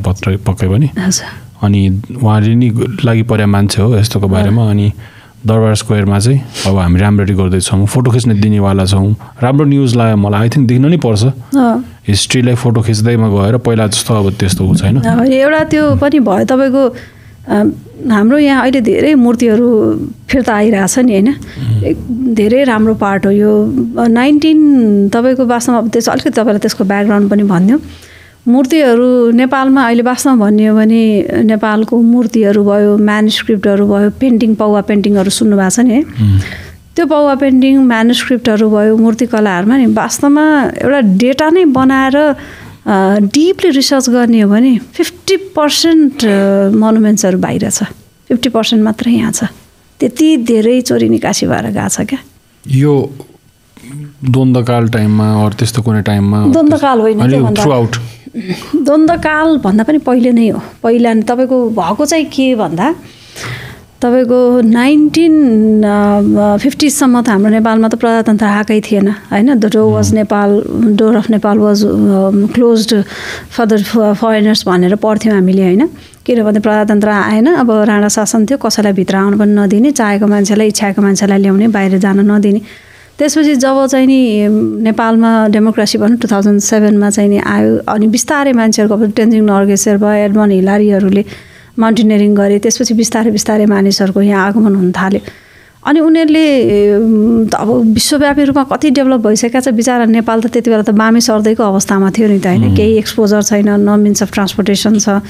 त्यस्तो अवस्थामा जब उनीहरूले आएर हेरे, ओहो नेपाल भनेको त यस्तो एउटा धनी देश रहेछ, यति धेरै मोनुमेन्ट्सहरू, यति धेरै मूर्ति, यति धेरै मन्दिर भनेर। अनि त्यसपछि बिस्तारै त्यहाँका चाहिँ नि बाहिर विदेशका स्कलर्सहरूले चाहिँ नेपालको मूर्तिकलाहरूमा, मन्दिरहरूको बारेमा उनीहरूलाई चासो लाएर उनीहरूले किताबहरू लेखे। अनि नेपालले पनि 1960sतिर एउटा स्टेला क्रामरिसले एकचोटि, अनि पुरातत्व विभागले एकचोटि लन्डनमा मूर्तिकलाको एक्जिबिसन गर्यो 1966तिर जस्तो लाग्छ मलाई। त्यो गर्यो। अब त्यो गरिसकेपछि तपाईँको के भयो भन्दा नेपालमा भएका मूर्तिकलाहरूलाई बाहिर एक्जिबिसन गरिदिएपछि त ओहो नेपाल भनेको एउटा त बिस्तारै मान्छेहरू आइरहेछन्, देखिरहेछन्। अर्को कुरा एक्जिबिसन गर्यो, क्याटलग त्यति बेला पब्लिस गरिदिएपछि त्यसले त डिटेलमा सबै दियो नि त। नेपाल भनेको त यस्तो मुलुक रहेछ भनेर मान्छेको क्युरियोसिटी बढ्न थाल्यो र यहाँ आए। यहाँ धेरै राइटरहरूले, प्रतापादित्य पाल भयो, एसबी देवहरू भयो, नेपालकै लैनसिंह बाङदेल भयो, उहाँहरूले चाहिँ मूर्तिकलाहरू सम्बन्धी किताबहरू खुब लेख्नुभयो। अब त्यसले एउटा फाइदा हामीलाई के भयो भन्दा कतिपय मूर्तिहरू अहिले देश विदेशमा छन्, त्यो मूर्तिहरूको डिटेल हामीले पढ्न पायौँ, उहाँहरूसित फोटोहरू भयो होइन। तर एउटा नेगेटिभ पक्ष चाहिँ के भयो त भन्दा त्यो मूर्तिकलाको बारेमा त्यति बेला फेरि कस्तो हाम्रो नेपालको चलन के, नेपालीले गयो भने चाहिँ फोटो खिच्न नदिने, हुँदैन, त्यो रेप्लिका बनाउन पनि, पेन्टिङ गरेर पनि बनाउन पाइँदैन, रहस्य हुन्छ, गुह्य अब भनौँ न एउटा तन्त्र हिसाबले गर्छौ, त्यो तन्त्र बाहिर जान्छ, अब के अनेक थरीको भन्ने, फोटो खिच्न नदिने। अब विदेशीहरूले चाहिँ खै के गर्दो रहेछन्, सबै ठाउँको फोटो पनि खिचेका छन्, अब अहिले पब्लिस गरेका छन् नि त त्यो हिसाबले। अनि त्यसपछि त्यो लिएर गए। लिएर जानुको अर्को एउटा चाहिँ अब पोजिटिभ पक्ष चाहिँ हामीले त्यो सबै अहिले हेर्न पायौँ, यो हाम्रो हो भनेर क्लेम गर्ने आधार अहिले रह्यो। नेगेटिभ पक्ष चाहिँ त्यसको भन्दा के भन्दा ल चोरै भनेर देखाइदिए जस्तो भयो क्या। डुप्लिकेट बनाएर ल्याएर साटेर लाने, डुप्लिकेट बनाउने पनि होइन। अब यहाँ एउटा गिरोह थियो क्या, त्यो गिरोहले चाहिँ नि 1970s र 80sमा त असाध्यै मूर्ति चोरी भयो नि त नेपालको, अत्याधिक मात्रामा भयो। अब यहाँ हिपी एरामा यो बेला ट्राभल पनि नयाँ कुरा थियो। ट्राभलमा तपाईँको यो सिस्टम, सेफ्टीको के अरे सिक्योरिटी सिस्टम राम्रो छैन। हामी तपाईँले अहिले हिप्पी भन्दा सम्झना आयो 1970s को एन्डतिर भनौँ न, हामी सानसाना केटाकेटी बेलामा असनिन्द्र चोक गयो भने हिप्पीले लैजान्छ भन्थे क्या। त्यस्तो जमाना, एउटा च्यातेको प्यान्ट लाउने, हरियो कपाल बनाउने, निलो कपाल बनाउने होइन, त्यसरी हिँड्ने जमाना थियो। अब कसको हात हो भन्न मिल्दैन, भन्न सकिँदा पनि सकिँदैन। जे होस् धेरै मूर्तिहरू चाहिँ बाहिर गए। त्यो कारणले गर्दा त्यो रोकिएन क्या, रोकिएन। अब अहिले चाहिँ एउटा इट्स अ गुड पोइन्ट, मान्छेहरू त्यसमा अवेर भएका छन्। अब अहिले त गभर्मेन्टले एउटा यस्तो नीति बनाएको छ कि यो मेरो मूर्ति हो होइन, यो मेरो टुँडाल हो, यो मेरो चाहिँ नि तोरण हो भनेर लिखित प्रमाण भनौँ न, हामीसँग फोटोको आधारमा, किताबहरूको आधारमा, अथवा कसैले पहिला खिचेको फोटोहरूको आधारमा, जेको आधारमा भए पनि तपाईँले यो मेरो हो भनेर विदेशमा रहेका ती चिजहरूलाई क्लेम गर्नुहुन्छ भने उनीहरूले अवश्य त्यो फिर्ता गर्नैपर्छ। त्यो नीति नियम छ अहिले। त्यही कारणले गर्दा अब मान्छेलाई अहिले कस्तो डर भयो भने त्यो लैजान्थ्यो, पहिला लिएर गएर अक्सनमा राखिदिने, जसले त्यसको मर्म बुझेका छन्, जसले चाहिँ नि त्यसको बारेमा उहाँहरूलाई ज्ञान छ, उनीहरूले त किनेर लैजाने, आफ्नो निजी मान्छे सोखिन हुन्छ नि त निजी कलेक्सनमा राख्ने। त्यो कसैले लगेन भने त्यसलाई चाहिँ नि गभर्मेन्टले किन्ने म्युजियम। अहिले तपाईँ चाहिँ नि मेट्रोपोलिटन म्युजियममा यो म्युजियमहरू जानुहोस् होइन, बस्टन म्युजियमहरू, विदेशका म्युजियमहरू जानुहोस्, कति नेपाली मूर्तिहरू छ, त्यो सबै त्यसरी नै गएका हुन्। तर राम्रो पक्ष के भन्दा अहिले गभर्मेन्टले इनिसिएटिभ लिइरहेको भएर कतिपय मूर्तिहरू त फिर्ता आइसकेको छ। अनि अर्को कुरा यसलाई मिडियाले पनि एक्सपोजरमा ल्याइदियो क्या तपाईँले हिजो अस्ति आफ्नो बैठकमा सानसँग चोरेर लिएर आएको कुनै मार्फत किनेको मूर्ति राख्नु अब तपाईँले बैठकमा त्यो सो गर्न डराउनुहुन्छ नि तपाईँसँग बसेर गुगल कसैले फोटो खिच्ला फेसबुकमा राख्ला नेपाली मूर्ति देख्नु छ मैले त मेरो मूर्ति चिनिहाल्छु देशको होइन अनि त्यसको प्रमाण खोजेर यो मेरो हो भन्यो भने त उसले बाध्य भएर फिर्ता दिनुपर्छ दिएन भने भोलि त ऊ त चोरीको डरमा पस्ने हुन्छ नि त त्यो कारणले गर्दाखेरि पनि अहिले बिकज अफ यो गुगल भनौँ न नेटहरूको कारणले गर्दाखेरि पनि मान्छे धेरै अवेर भएर धमाधम फर्किने क्रममा चाहिँ छ तर हामीले मेन कुरा के प्रमाण चाहिँ जुटाउनु पर्यो प्रमाण मेरो हो भनेर प्रमाणित गर्न सक्नु पर्यो यो मूर्ति कलेक्ट गर्ने मान्छेहरूको मेन्टालिटी चाहिँ के हुन्छ उनीहरूलाई सोख हो सोख मात्र त हो नि सबै कुरा छ दुई थरी हुन्छ एउटा तपाईले किन्नै नसक्ने कुरा भयो नि किनौँ भन्ने त्यो एउटा हुन्छ एउटा तपाईँको रिसर्चर हुन्छ रिसर्चरले त जे पनि रिसर्च गर्नको लागि जस्तो पनि कलेक्सन त्यसले त्यही सम्बन्धी नै स्टडी गरेर एक थरीका छन् अर्को चाहिँ नि इन्ट्रेस्टेड अब कसैलाई कोइन कलेक्सन गर्ने इन्ट्रेस्ट हुन्छ क्युरेटर त्यो पनि हुनसक्छ थरी थरीको आफ्नो सोखको कुरा हो त्यसरी चाहिँ छन् म फेरि एकचोटि फिर्ता हाम्रो अर्थक्वेकको टाइममा गएँ किनकि बल्ल बनिरहेछ सबै कुरा अझ पनि राम्ररी सबै भएको छैन तर सुरु गरौँ बसन्तपुर दरबार स्क्वायरबाट आई थिङ्क हाम्रो फर्स्ट दरबार स्क्वायर त त्यतैबाट नै सुरुवात भयो होला मैले जहाँसम्म सुनेको छु बुझेको छु त्यो हाम्रो काष्ठ मण्डप जहाँ थियो त्यहाँ पहिला एउटा छाप्रो थियो त्यहाँ ट्रेडिङ हुनलाई सिल्क रोड को लागि त्यहाँ चाहिँ नि बस्ने मानिसहरू आउने बस्ने भन्ने चाहिँ नि थियो होइन त्यो छ तर अब हेरी ल्याउँदाखेरि तपाईँको दरबारहरू सबै उत्तिकै चाहिँ नि महत्त्वपूर्ण उत्तिकै पुरानै छन् अब भक्तपुरको चाहिँ मेडिभल पिरियडदेखि सुरु हुन्छ होइन होइन पछिल्लो कालको भनौँ न भयो तर यहाँ काठमाडौँको र पाटनको चाहिँ तपाईँको लिच्छवी पिरियडदेखि नै त्यहाँको इन्स्क्रिप्सन्सहरूको आधारमा यो चाहिँ त्यसको भनौँ न एउटा ओरिजिनेसन चाहिँ लिच्छवी पिरियडमै थियो भन्ने कुरा चाहिँ हामी मान्छौँ किन भन्दा चाँगु नारायण भनेको लिच्छवी पिरियडमा इस्टाब्लिस मन्दिर हो होइन चाँगुको जात्रा चाहिँ नि हनुमान ढोका राजदरबार ल्याउने लिच्छवी पिरियडदेखि नै चलन रहेछ त्यस्तो इभिडेन्सेसको आधारमा लिच्छवी पिरियडमै छ भनेर चाहिँ बुझ्छौँ त्यस्तै पाटनको पनि थियो र चाहिँ यहाँका सबै दरबारहरू चाहिँ नि पुरानो हो अब बढी अहिलेको हामीले देख्ने आँखाले देख्ने चाहिँ सबै मेडिभल पिरियडको फेरि लिच्छवी पिरियडको चाहिँ अघि पनि भने मैले एउटा सिस्मोग्राफिक जोनको कारणले गर्दाखेरि मूर्तिकला चाहिँ हामीसँग लिच्छवी पिरियडभन्दा पनि अघि भने 3rd century BC-देखिको first second third fourth भएर हामीले त्यहाँदेखिको उँभो लाग्दै गएको छ मूर्तिकलाको तर मोनुमेन्ट्सहरूको हेरिटेजको हिसाबले भन्ने हो भने मठ मन्दिरकोहरूको हेर्ने भने चाहिँ हामीसँग लिच्छवी पिरियडको छैन अहिले जे जति तपाईँले दरबारहरू मन्दिरहरू देख्नुहुन्छ त्यो सबै मेडिभल पिरियडकै हो अर्ली मेडिभल पिरियडलाई रेनोभेसन गर्दै गर्दै अनि जस्ताको तस्तै राखिराखेको एडभान्समेन्ट हुँदै किनकि हाम्रो पनि एरिया काइन्ड अफ बसन्तपुर दरबार स्क्वायरतिर नै हाम्रो मेरो हिस्ट्री चाहिँ बुवा बाजेहरू त्यही मरुहिटीतिर त्यो इलाछे छ नि मरु इलाछे त्यहाँ चाहिँ हाम्रो पहिलादेखिको ठाउँ भएर अलिक क्लोजली अट्याच म त्यहाँ छु अनि कसैको त्यो गुफा राख्ने वर्तमान हुने त्यो भनेको हाम्रो सिधै काठमाडौँ काष्ठमण्डप जाने हो त्यहाँको फोटो पनि मलाई गजब लाग्छ कि अब अहिले त पार्टी प्यालेस फोटो हुने भयो हाम्रो चाहिँ प्रायः जस्तो चाहिँ मन्दिर सन्दिरमा चाहिँ हुने कार्यक्रम हो त्यो बाहिर बसन्तपुर दरबारको बाहिरपट्टि एउटा डबली छ उमा महेश्वरको मन्दिरको अहिले पनि गर्छन् हजुर हजुर हजुर डेफिनेटली हजुर त्यहाँ त त्यो जस त्यहाँ अनेक थरीको त्यहाँ छ अब सबै इन्द्रजात्रादेखि सबै त्यो हाइलाइट ठाउँ हो त्यो तर त्यहाँ बिचमा जाँदाखेरि मलाई एउटा पेन्टर हुनुहुन्थ्यो कि उहाँको नाम अहिले मैले बिर्सेँ एकचोटि उहाँसँग यत्तिकै घुम्दाखेरि क्यामेरा लिएर घुमिरहँदाखेरि दिस इज बिफोर अर्थक्वेक तर अर्थक्वेक पछि नि उहाँलाई भेटिरहेको थियो उहाँले चाहिँ के भन्नुहुन्थ्यो नि यो बिचमा हाम्रो त्यो के अरे काष्ठमण्डपकैमा 4वटा नारायणले घेराएको छ हामीलाई हामीले यस्तो प्रोटेक्टेड छौँ काठमाडौँ भन्ने ठाउँ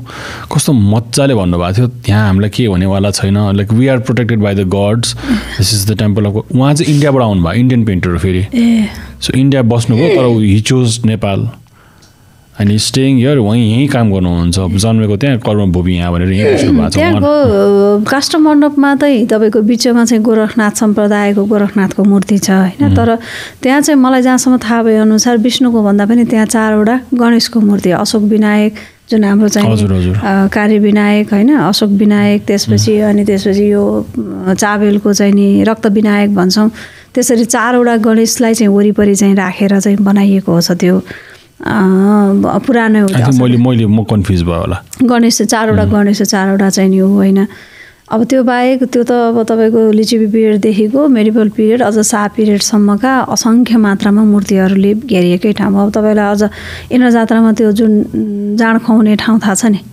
त्यो भैरवको एउटा पित्तलको श्वेत भैरव भन्छन् होइन भैरवको चाहिँ नि ठुलो मूर्ति त्यो चाहिँ भनिहालेँ नि अघि मैले लिचिबी पिरियडदेखिको छ मेडिभल पिरियडको त्यत्तिकै छ त्यो चाहिँ फेरि श्वेत भैरव चाहिँ रणबहादुर शाहले इस्टाब्लिस गराएको त्यो ठुलो पित्तलको जुन भैरव श्वेत भैरव भन्छ त्यो चाहिँ रणबहादुर शाहले कान्तावतीलाई चाहिँ नि बिफोर आइसकेपछि अनि उनले चाहिँ अब त्यति बेलाको अहिलेको जस्तो कोभिडको भ्याक्सिनेसन नभएर मान्छे मर्ने भनेको छ त्यति बेला बिफोर आयो अनि सन्चो नभइसकेपछि उनले अनेक थरीका भाकल गरेको यसरीमा कहाँ कहाँ भाकल गरेर अनि त्यसको अभिलेख त्यो ठ्याक्क भैरवको चाहिँ नि यस्तो त्यो तलपट्टि अभिलेखै छ साकिनी डाकिनी भूतिनी पिचासिनी आदिलाई समन गर्नको नि भनेमा त त्यो इभिल स्पिरिट्सहरूको कारणले गर्दा उसको रोग भन्ने कुरा चाहिँ नि मान्छेको शरीरबाट उत्पन्न हुने होइन कि स्पिरिट्सको कारणले गर्दाखेरि हुने त्यस्तो इभिल स्पिरिट्सहरूको कारणले गर्दा उसको दुलैलाई चाहिँ त्यो रोग लाग्यो अब त्यसबाट चाहिँ उसले मुक्ति पाओस् भनेर चाहिँ एउटा डिजायर गरेर उसले चाहिँ त्यो मन्दिर त्यो श्वेत भैरवको स्थापना गरेको भनेर त्यहाँ लेखिएकै छ कति तोला सुनले चाहिँ पेन्ट गरेको यति यसो गरेर बनाएको भनेर चाहिँ उसले गरिरहेको छ त्यसरी त्यो बसन्तपुर दरबारले हेर्ने हो भने तपाईँको एन्सेन्ट पिरियडदेखिको अब अघि भने नि चाङु नारायणको कलश ल्याउने कुरा भयो त्यो बेलादेखिको थपिँदै गएका तलेजु भवानीहरू भए अब त्यहाँ शालिकहरू भए मूर्तिहरू भए असङ्ख्य मात्रामा त्यहाँ चाहिँ मोनुमेन्ट्सहरू छन् राम्ररी मेन्टेन पनि गर्नुभएको छ त्यसलाई चाहिँ छ अहिले तपाईँको एउटा राम्रो चाहिँ वर्ल्ड हेरिटेज साइटमा जुन पर्यो होइन अब युनेस्कोले चाहिँ त्यसलाई राखिदिएदेखि अनि अब डर एकचोटि बिचमा त थियो नि त हाम्रो चाहिँ वर्ल्ड हेरिटेज साइटको लिस्टबाट पनि निक्लेला भन्ने एउटा डर पनि थियो त्यसले गर्दाखेरि अब त्यसलाई मेन्टेन गर्नलाई अहिले धेरै ठाउँबाट चाहिँ भइरहेछ जो 3टा दरबारहरूलाई चाहिँ हामीले मान्नै पर्छ जो अहिलेसम्म त्यसको प्रिजर्भेसन भइ नै रहेछ गभर्मेन्टले त्यसलाई चाहिँ राम्रै गरेछ त्यस्तै हिसाबले अरू ठाउँहरूको पनि गर्दै हुन्थ्यो अब अरू ठाउँका चाहिँ नि पहिला खुल्ला रूपमा परबाट मन्दिर देखिन्थ्यो भने अब अहिले मन्दिरलाई चाहिँ दायाँ पनि घर बायाँ पनि घरले च्यापेर मन्दिरको घर मात्रै मन्दिरको गजुर मात्रै देखिने अवस्थामा छ त्यो चाहिँ नि अलिकति हेर्दै फेरि असजिलो जस्तो लाग्छ कि भनौँ न के नमिलेको जस्तो लाग्छ तर अब के गर्ने विदेशीले हेर्दाखेरि आउँदाखेरि यहाँ पनि मन्दिर उनीहरूलाई त्यो क्यारेक्टर देखिन्छ उनीहरूले अब आउँदाखेरि नौलो ठाउँ यहाँ पनि मूर्ति ओहो भने जस्तो छ तर आई थिङ्क यो कुराहरू चाहिँ कसैले लोकल हजुरले भन्नुभएको जस्तो लोकल लेभलमा त्यहाँबाट केही स्रोत आएर त्यसलाई नै मेन्टेन नगर्ने नभएसम्म हुँदैन त्यो चाहिँ नि तपाईँको सबैभन्दा पहिला के हुनु पऱ्यो भन्दा आफ्नो घर नजिकैको सदिहार भन्छौँ नि हामीले जुन सँगैको छिमेकीहरूले गर्नु पऱ्यो त्यसपछि अनि युथहरू भयो आजकल त हरेक टोलरमा कमिटीहरू हुन्छ नि त होइन कन्ज्युमर्स कमिटी भनेर हुन्छ तिनीहरूले गर्नु पऱ्यो वडाले गर्नु पऱ्यो अनि त्यो लेभलबाट माथि गर्नु तर त्यही हो सबै घुमिफिरिकन के भन्छ सबैभन्दा पहिला यसको महत्त्व यो छ भनेर हामीले बुझाइदिन सक्नु पऱ्यो जब बुझेकै छैन उनीहरूलाई त्यसको भ्यालु नै थाहा छैन भने त तिनीहरूले खोजी नै गर्दैन नि त अब के भनेर हेरिरहेको छ भने मन्दिर छ मन्दिरमा देउता हो दर्शन गर्ने भनेको छ त्यो मन्दिर कहिलेको हो कुन राजाले बनायो कति दुःख कष्ट गरेर बनायो त्यसको हिस्टोरिकल ब्याकग्राउन्ड के छ त्यो सबै अलिकति त्यसलाई डिफाइन गरिदियो भनेदेखि त ओहो मान्छेलाई एउटा हुन्छ नि त आस्था हुन्छ एउटा चाहिँ हामीले गर्नुपर्छ यो त यति 100 वर्ष पुरानो रहेछ भनेर त्यसले अलिकति केही भए पनि मान्छेलाई एउटा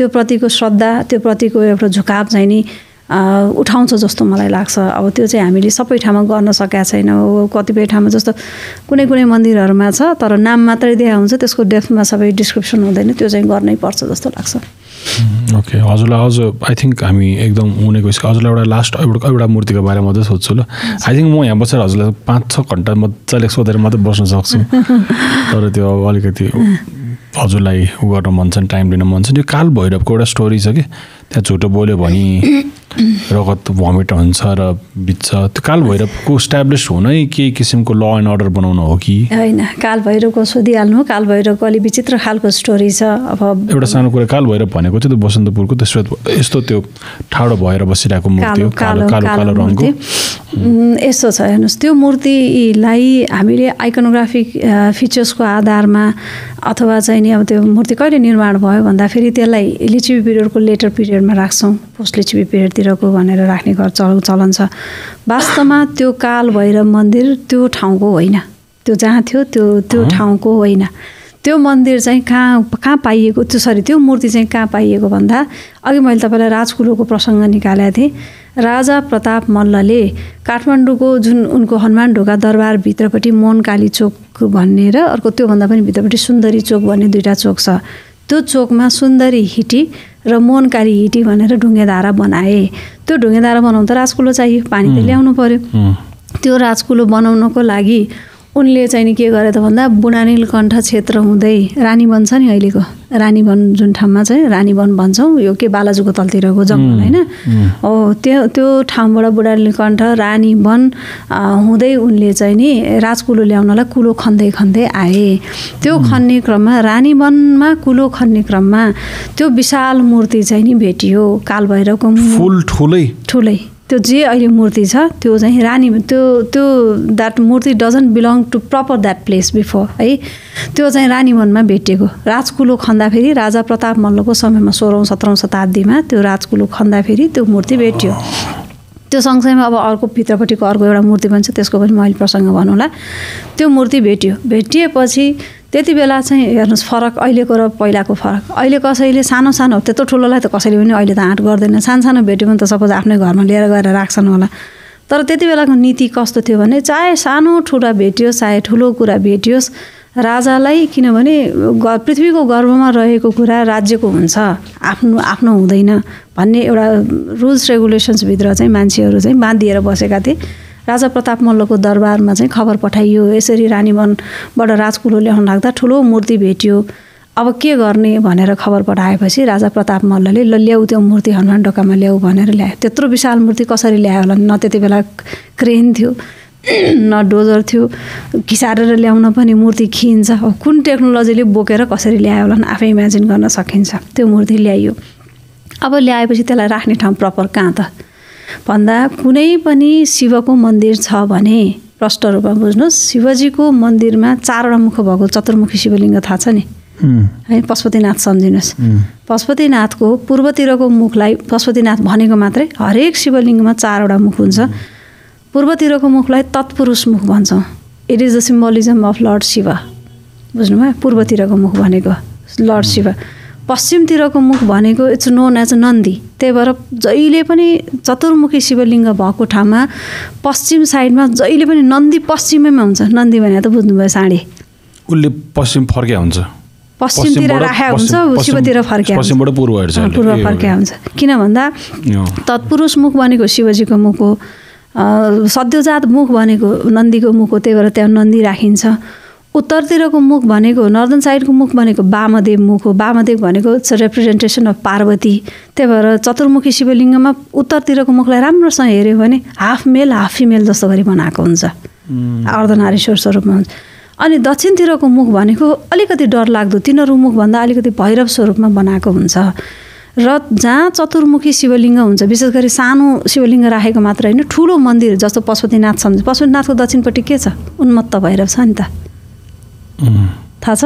पशुपतिनाथको उत्तरपट्टि बाहिरबाट फोटो मात्रै खिच्छौँ, भित्र बस्नु भएको छ, भित्र 1-2 चोटि छिरा छ, तर उत्तरपट्टि ठुलो झन्डै 6 फिट 7 फिटको ठुलो मेटलको भैरव छ है। अब अर्को कुम्बेश्वर महादेव बगलामुखीको साइडमा, कुम्बेश्वर महादेवको पनि दक्षिण साइडमा ठुलो विशाल भैरवको काठको मूर्ति छ। कन्सेप्ट के बुझाउन खोजेको भन्दा 4 मुखमध्ये पूर्वतिरको मुख चाहिँ शिवमुख, पश्चिमतिरको मुख नन्दी मुख, उत्तरतिरको मुख भनेको पार्वती मुख, दक्षिणतिरको मुख भनेको भैरव मुख, अघोर मुख हो। त्यसरी चतुर्मुखी शिवलिङ्ग भएको ठाउँमा यदि त्यो दक्षिणतिरको मुखको अपोजिटमा त्यही मुखतिर फर्काएर भैरवको मूर्ति राखिएन भने त्योभन्दा दक्षिण साइडमा मान्छे बस्न सक्दैनन्। त्यो शिवजीको तापले त्यहाँको मान्छेलाई महामारी आउने, रोग लाग्ने अनेक थरी भएर मान्छे मर्छन्, मान्छेलाई मानसिक सन्तुष्टि हुँदैन, शारीरिक सन्तुष्टि फिजिकल फिटनेस हुँदैन भन्ने चाहिँ विश्वास गरिन्थ्यो। अब मैले यो जोड्न खोजेको कुरा के भन्दा प्रताप मल्लको पालामा त्यो रानीवनमा भैरव पाइयो, लिएर आएर कहाँ राख्ने त भन्दा अहिले इन्डियनहरूले छोटा पशुपति भनेर मान्ने थाहा छ, हनुमान ढोकाको पशुपतिनाथ थाहा छ, जहाँ चाहिँ माडवारीहरू छोटा पशुपतिनाथ भनेर, त्यो वास्तवमा छोटा पशुपतिनाथ होइन, त्यो राजा महेन्द्र मल्लले स्थापना गरेको महेन्द्रेश्वर महादेव हो। बुझ्नुहोस् है कुरा। यहाँ महेन्द्रेश्वर महादेव छ, फेरि अर्को महेन्द्र मल्लले नै बनाएको अर्को मेटलको फेरि यतापट्टि कोटिलिङ्गेश्वर भनेर अर्को फेरि मेटलले बनाएको। नेपालमा सायद त्यो मेटलैले मात्रै बनेको, ढुङ्गालाई मेटलले मोडेको होइन कि मेटलले मात्रै बनेको एउटै मात्र शिवलिङ्ग, अचम्मको शिवलिङ्ग त्यो होला, चतुर्मुखी नै छ। अब यहाँ पनि शिवलिङ्ग छ, यहाँ पनि शिवलिङ्ग छ। प्रताप मल्ललाई कस्तो कुरा मिल्यो त भन्दा दुईतिर शिवलिङ्ग छन्, दक्षिणतिर भैरव राख्नु परेको थियो। भगवान्को कृपाले ठ्याक्कै भैरवै भेट्यो, खोज्दाखेरि भेट्यो। अनि उनले सम्भवतः त्यहाँ चाहिँ नि ज्योतिषीहरूसँग परामर्श गरे। अब किनभने त्यति बेला असाध्यै तन्त्र मन्त्रको साधना गर्ने, यसरी भैरव भेट्यो। यो भैरवलाई कहाँनिर राख्ने भन्दा कसैले उनलाई के सम्झायो त भन्दा दुईतिर शिवजी छन्, शिवजीको दक्षिण साइडमा भैरव हुनुपर्छ। त्यो भैरव छैन भने त्यसको एप्रोप्रिएट ठाउँ भनेको चाहिँ अहिले जहाँनिर स्थापना गरेर त्यहाँ गऱ्यो भनेदेखि दक्षिणतिरको मान्छेलाई सजिलो हुन्छ, त्यहाँ भैरव चाहि नै राख्थ्यो, त्यहीँ लगेर राखिदेऊ भनेर प्रताप मल्ललाई कसैले भनेपछि उनले लिएर आएर त्यहाँ राखे। अब किংবदन्ती के छ भन्दा त्यो भैरवलाई पनि मन्दिर बनाएर छानाले छोपेर वाल मन्दिरभित्र त कम्पाउन्डभित्र मन्दिरलाई ढोका झ्याल राखेर त्यसरी गर्न खोजेको त्यो भैरवले उग्र रूप लिएर मलाई छोपेर नराख भनेर मलाई ओपन राखिदेऊ भने रे भन्ने चाहिँ एउटा विश्वास छ। अनि त्यसले गर्दा त्यो भैरव मन्दिरलाई ओपन राख्यो। अब अहिले तपाईँले भन्नुभएको त्यो मन्दिरलाई चाहिँ कालो भैरव भनेर यस्तो एउटा त्यति बेला मध्यकालमा त असाध्यै तन्त्र मन्त्रको साधना गर्ने समय, त्यति बेला त्यो काल भैरवलाई चाहिँ नि उग्र रूपमा एउटा यस्तो देवता मान्ने कि एउटा कुनै मान्छेले कुनै क्राइम गरेछ भनौँ, उसले कसैको मर्डर गर्यो अथवा कुनै काम नचाहिने काम गरेछ भने त्यो मान्छेलाई चाहिँ नि त्यो काल भैरवको अगाडि लिएर गएर काल भैरवलाई छुवाएर शपथ लिन लाउने चलन थियो। वंशावलीहरूमा लेखिएको छ, त्यो भनाइ छ, त्यस्तो चाहिँ चलन थियो। अनि उसले चाहिँ के गर्थ्यो त भन्दा यदि त्यो मान्छेले, अब मैले चाहिँ सपोज कुनै मान्छेले चाहिँ एउटा मान्छे मारेको छ, तर त्यो मान्छेले गएर हो मैले मारेँ, मैले फलानासँग मलाई रिस उठ्यो अथवा केही कारणले मैले त्यसलाई मारेँ भनेर उसले गरेको क्राइम उसले आफ्नो चाहिँ कमिटमेन्ट गर्छ भनेदेखि इट्स ओके। तर उसले क्राइम चाहिँ गरेछ, तर त्यो काल भैरवको मूर्तिको अब पाउ शरीर जे छोएर भए पनि अपराध गरेछ, तर मैले अपराध गरेको छैन भनेर झुटो बोल्छ भने इन्स्ट्यान्टली रगत छादेर मर्छ भन्ने चाहिँ मेडिभल पिरियडमा विश्वास थियो। त्यही भएर त्यो भगवान्लाई चाहिँ नि गड अफ ल भनेर मान्ने चलन थियो क्या मेडिभल पिरियडमा। त्यसले गर्दाखेरि पछिल्लो कालसम्म पनि त्यसलाई एकदम उग्र, त्यो एउटा रौद्र स्वरूपको पनि त्यसमाथि पनि त्यसको फेरि फिजिकल फिचर्स पनि हुन त भैरवको सबैमै त्यस्तो हुन्छ, नरमुण्ड लिएको क्या, हातमा मुण्ड काटिएको शिर लिएको, अनि त्यो जस्टिस देखाएकै एउटा सिम्बल त होला भगवानहरूले, त्यो होइन जस्टिस देखाएको होइन, त्यो चाहिँ विधान अनुसार निर्माण भएको होइन। त्रिशूल डमरू खड्ग खेटक लिने त्यो चाहिँ भैरवको आयुध बिन्दु मुद्रा भन्छन्, यसरी लिएको हुन्छ। त्यो चाहिँ सबै नै त्यो विधानभन्दा बाहिर जाँदैन। तर त्यो देवतालाई चाहिँ नि अलिकति कस्तो भन्दा त्यति बेला त्यहाँ लिएर आएर स्थापना गरियो र मेडिभल पिरियडका विशेष गरी राजा प्रताप मल्लहरू चाहिँ असाध्यै तन्त्रको साधना गर्ने, जे चिजलाई पनि पोसिबल बनाउने, त्यति बेलाको चाहिँ आफूले चाहेको चिज जे पनि गर्ने थियो। अब त्यो एकदम रौद्र अलिकति कडा खालको देवता र एक दुईचोटि चाहिँ त्यसमा केही चिज गर्दाखेरि साक्षात् मान्छेलाई प्रभाव पर्यो भनौँ न। अहिले भनेको जस्तो अब कसैले चाहिँ नि यो एकदम डरलाग्दो, हेर्दाखेरि पनि डरलाग्दो अब एउटा रौद्र स्वरूपको देवता, तिनलाई ल्याएर चाहिँ अब त्यति बेला त मान्छे त धर्ममा त असाध्यै डराउँथे नि त, केही चिज गर्नु भने पाप लाग्छ भन्ने कुराको कन्सेप्ट त थियो नि त मान्छेहरूमा। त्यसले गर्दा अब एकपल्ट ट्राई गरियो होला, यसलाई लिएर गएर यहाँ चाहिँ बकाउन त भन्ने किसिमले गर्दाखेरि साँच्चीकै भएपछि अब त्यो चाहिँ नि सदाको लागि चाहिँ त्यो यो अकाट्य सत्य जस्तो भएर अनि मध्यकालमा चाहिँ नि त्यसो भनिन्थ्यो। त्यो काल भैरवलाई छुवाएर चाहिँ नि मान्छेलाई शपथ ग्रहण गर्न लाउने, हो भने हो, होइन झुटो बोल्यो भने चाहिँ रगत छादेर मर्छ भन्ने कुराहरू हिस्ट्रीमा चाहिँ धेरै ठाउँमा रिपिट भएको छ त्यो कुराहरू। अनि अहिले हामी स्टुडेन्टहरूलाई त्यहाँ फिल्डमा लैजान्छौँ, देखाउँछौँ, अनि मूर्तिहरूको एक्सप्लेन गर्छौँ। अनि कोही कोही विद्यार्थी त्यही भएर होला म्याम अहिले पनि त्यो चोर डाकाहरूलाई लिएर आएर थुन्ने ठाउँ त अगाडिपट्टि छ नि त। अनि म्याम त्यो मेडिभल पिरियडको कन्टिन्युएसन हो त्यो त्यो त्यो मान्छे चोर डाकालाई थुन्ने ठाउँ चाहिँ किन नसारेर त्यहीँ अब त्यही काल भैरवलाई हेरेर फेरि शपथ खुवाउनलाई हो भन्छन्। अब कता कता के हो भन्नु होइन भन्नु, तर त्यो पनि एउटा नै लाग्छ।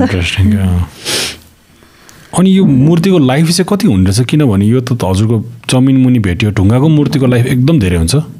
किन नआउनु, ढुङ्गा के हुन्छ र तपाईँको काठको वेदर्ड भएर जान्छ नि त, त्यो पानी उसले के हुँदैन त्यो हुँदैन। त्यस्तो खोला साइडमा रनिङ वाटरमा चाहिँ हुन्छ। रनिङ वाटरमा त स्यान्ड हुन्छ, स्यान्डको मुभमेन्ट सँगसँगै त्यो खिँदै जान्छ। तपाईँले अहिले सम्झाउनु पशुपतिको पशुपतिको जुन बागमती किनार छ, बागमती किनारमा एउटा भेटिएको एउटा मूर्ति छ। अब त्यो के पनि चिनिँदैन, हात यस्तो गरेको दुईवटा मूर्ति छ, सबै खेत्यो। किन भन्दा त्यो रिभरभित्र रहेछ, ढुङ्गाले बालुवाले हजारौँ वर्षसम्म भनौँ, त्यो त केही नभए पनि त्यो ढुङ्गा हेर्दाखेरि त्यो पोस्ट लिचिबी पिरियडको ढुङ्गा जस्तो छ।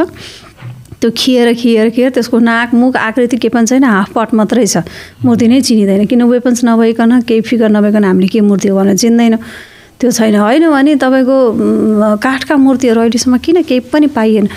अघि मैले भने नि ढुङ्गामा त सारो चिजमा त अहिले बोल्ला जस्तो खोप्न सक्ने काठलाई किन छोड्थे, तर हामीसँग किन लिचिबी पिरियडको अर्ली मेडिभल पिरियडको काठको मूर्तिहरू छैनन् त भन्दा किराले खाने भयो नि त, धमिरा लाग्ने भयो। अझ तपाईँको 13औं-14औं शताब्दीतिरका केही मूर्तिहरूलाई त हाम्रो म्युजियमले प्रिजर्भ पनि गरिरहेको छ। त्यसको अब केमिकल ट्रिटमेन्टहरू हुन्छ, त्यो गरेर किरा नलाग्ने गरिरहेको छ। तर ढुङ्गाको त के पनि हुँदैन।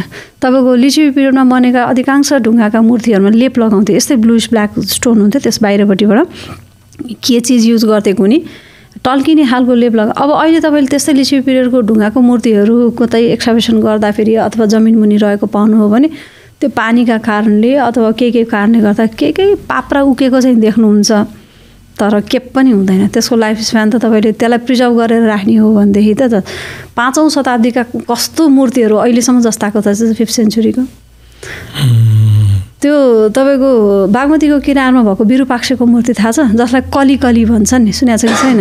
बागमती नदीमा मान्छेहरू नुहाउन गए पहिला त्यो चलन थियो, बागमतीको जल लिएर आएर एउटा मूर्ति छ जसलाई भनौँ न बुढाबुढीहरूले अथवा लोकल मान्छेहरूले कली भन्छन्। एक्चुअली त्यो कली होइन, त्यो भगवान् शिवजीको एउटा स्वरूप हो। विरूपाक्ष भन्ने भगवान् शिवजीका अनेक स्वरूपमध्येको एउटा स्वरूप हो। त्यो मूर्ति हाम्रा हजुरआमाहरूले पनि त्यो कस्तो विश्वास गर्नुहुन्थ्यो भने पहिला हो भन्न ठान्थ्यो, अहिले पढ्दै गएपछि कुरो अर्कै रहेछ। नानी यो चाहिँ कलीको मूर्ति हो, यो मूर्तिलाई बागमतीको पानी लिएर आएर जल चढाएन भने यो मूर्ति माथि आउँछ। जब यो मूर्ति सबै माथि आउँछ, कली चाहिँ नि क्लाइमेक्समा पुगेर पृथ्वी ध्वस्त हुन्छ भन्ने उहाँहरूको कन्सेप्ट थियो। बालुवा शुद्धको बागमतीको बालुवै शुद्धको औँजुलीमा पानी लिएर आएर चढाउनुहुन्थ्यो। त्यो रात दिन त्यो पानी बालुवा शुद्धको पानी गर्दाखेरि पनि त्यो 4th सेन्चुरी एडीको मूर्ति हो, 1600-1700 वर्ष पुरानो, जस्ताको तस्तै चाहिँ के पनि भएको छैन भने मूर्तिको चाहिँ नि केही पनि हुँदैन, जस्ताको तस्तै रहन्छ, केही पनि फरक पर्दैन त्यसमा। नयाँ मन्दिर मूर्ति बनाउनलाई कसैलाई सोधपुछ गरेर देखाएर मात्रै गर्ने केही रुल छ? नयाँ मूर्ति बनाउनलाई चाहिँ तपाईँको अघि भने अब मैले यो ठाउँमा बसेर त्यो बोल्न त हुँदैन, तर अहिलेको मूर्ति मलाई मूर्ति लाग्दैन। किन भन्नुहोस् न, त्यो चाहिँ अहिलेको मान्छेहरूको मूर्ति बनाउनलाई एउटा अघि पनि भने एउटा थिम चाहिन्छ होइन, कुनै घटना, कुनै धार्मिक घटना अथवा एउटा स्टोरी चाहिन्छ मूर्तिमा। त्यो फोटो खिचेको जस्तै एउटा कुनै भनौँ न त्यसको ब्याकग्राउन्डहरू, त्यसमा को चाहिन्छ, को पात्रहरू चाहिन्छ भन्ने कुरालाई एउटा थिम भयो। अर्को कुरा विधान हेरेर बनाउनुपर्छ। मैले यही भने नि लिचिबी पिरियडका मूर्तिहरू, मेडिभल पिरियडका मूर्तिहरू मध्यकालमा बनेका 100% मूर्तिहरू किन अब्बल छन् त भन्दा त्यो दुईवटा कुरालाई उनीहरूले असाध्यै ध्यान दिए। एउटा थिमलाई, अर्को विधानमा पनि धेरै किताबहरू छन्, रूपमण्डन, विष्णु धर्मोत्तर पुराण, मत्स्य पुराण, अझ बुद्धिज्मतिर भन्ने हो भने निष्पन्न योगावली, साधनमाला भन्छन् होइन। त्यसमा 10वटा हात बनाऊ है, यो भगवान्को 10वटा हात हुनुपर्छ, त्यो 10वटा हातमा यो लिनुपर्छ भने एउटा किताबले एउटा भन्छ। अर्को किताबले त्यही भगवान्लाई 8वटा हात बनाऊ, 8वटा हातमा त्यो मान्छेले 8वटा हात बनाउन पनि सक्यो, 10वटा हात बनाउन सक्यो, 8वटा हातमा 10वटा हातमा युज गर्ने वेपन पनि दिन सक्यो, दुईटालाई मर्ज गर्न सक्यो। तर त्यो विधानभन्दा बाहिर जे मन लाग्छ त्यही उसले बनाउन पाउँदैन क्या हो। पहिलाको लिचिबी पिरियडको मान्छेहरूले यो दुईवटा कुरालाई, एउटा थिम, अर्को आइकोनोग्राफी, त्यसलाई प्रतिमा लक्षण भन्छौँ क्या हामीले, फर्मुला। जस्तो तपाईँलाई अहिले एउटा पसलमा जानु, तपाईँको हाइट हेरेर एउटा मान्छेले भाइ तपाईँलाई त यति साइजको सर्ट लाग्छ भनेर टक्क निकालेर तपाईँले लाउँदा फिट हुन्छ नि हो। त्यसको सबै तालमा छ, अङ्गुलले नाप्छन् क्या, यो हातले नापेर लिप्स कत्रो बनाउने, नोज कत्रो बनाउने, आँखा कत्रो बनाउने, घाँटी, त्यो क्यालकुलेसन गरेर ठ्याक्क यत्रो मूर्ति बनाए पनि ठक्कै हेर्दाखेरि लाइभ मूर्ति जस्तो, लाइभ मान्छेको पिक्चर जस्तो मूर्ति भन्थ्यो होइन। त्यो एन्सेन्ट पिरियडका, मेडिभल पिरियडका मान्छेहरूले त्यो डिप स्टडी गरेर तल माथि कति गाह्रो थियो होला भन्नुहोस् त। थिम स्टडी गर्नु पऱ्यो एकातिर, पात्रलाई यताको उता पार्नु भएन। अर्को चाहिँ तपाईँको विधानहरू पढ्नु पऱ्यो, विधानको सारा पढेर अनि ढुङ्गा जस्तो सारो चिजमा एउटा टुक्रा चोइट्यो भने त गयो नि त। कति मेहनत गरेर कसरी स्टडी गरेर होइन, कति एक्सपिरियन्सले गरेर। अब अहिलेको चाहिँ तपाईँको के छ भने मेटल आर्टमा चाहिँ त्यति प्रब्लम छैन। मेटल आर्टको चाहिँ केही हदसम्म छ। ढुङ्गाको मूर्ति हो भने चाहिँ साह्रै दिक्क लाग्छ। पाटन क्षेत्रतिर गएर भक्तपुरतिर विशेष गरी पाटनतिर जाने हो भने पाटनतिर ढुङ्गाको मूर्ति किन भन्दा अहिले त्यो स्टडी नै छैन क्या। केही चिजमा पनि त्यसको कोर थिम नबुझिकन बनाएर त भएन नि त। अहिले त इन्डियन मूर्ति धेरै आउँछ, सिङ्गमरमरको मूर्तिहरू।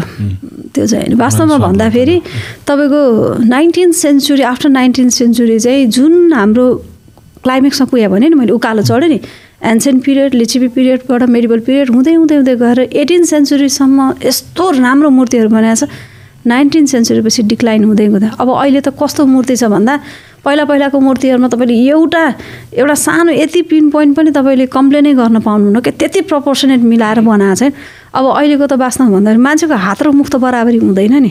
अब अहिले के गर्दा छ, मुख जत्रो घाँटी छैन, हात पनि त्यत्रै, पामहरू त्यस्तो ब्लेसिङ्स हुन्छ नि, हाम्रो भन्छ नि भरत मुद्रा अभय मुद्रा, त्यो त्यसरी बनाइदिएको छ। अनि त्यो न त्यो शारीरिक अङ्ग मिलाएको छ, न त्यसको फेसियल एक्सप्रेसन छ। अब भगवान हो, त्यसमा फेरि अर्को पार्ट हुन्छ। मूर्ति बनाएर मात्रै हुँदैन नि, मूर्तिमा प्राण प्रतिष्ठा गर्नुपर्छ। सुन्नुभएको छ त्यसको? मूर्ति बनाइसकेपछि त्यसमा सास हाल्नुपर्छ। त्यसको ठुलो विधान हुन्छ। हवन गरेर देवी देवतालाई, तिमी ढुङ्गाको मूर्ति, तिमी निर्जीव चिज होइन, त्यसमा चाहिँ नि भगवान आएर बास गर्छन्, भगवानको प्रवेश भयो भनेर त्यसका प्रक्रियाहरू प्राण प्रतिष्ठा भन्छन्, त्यो गर्नुपर्छ।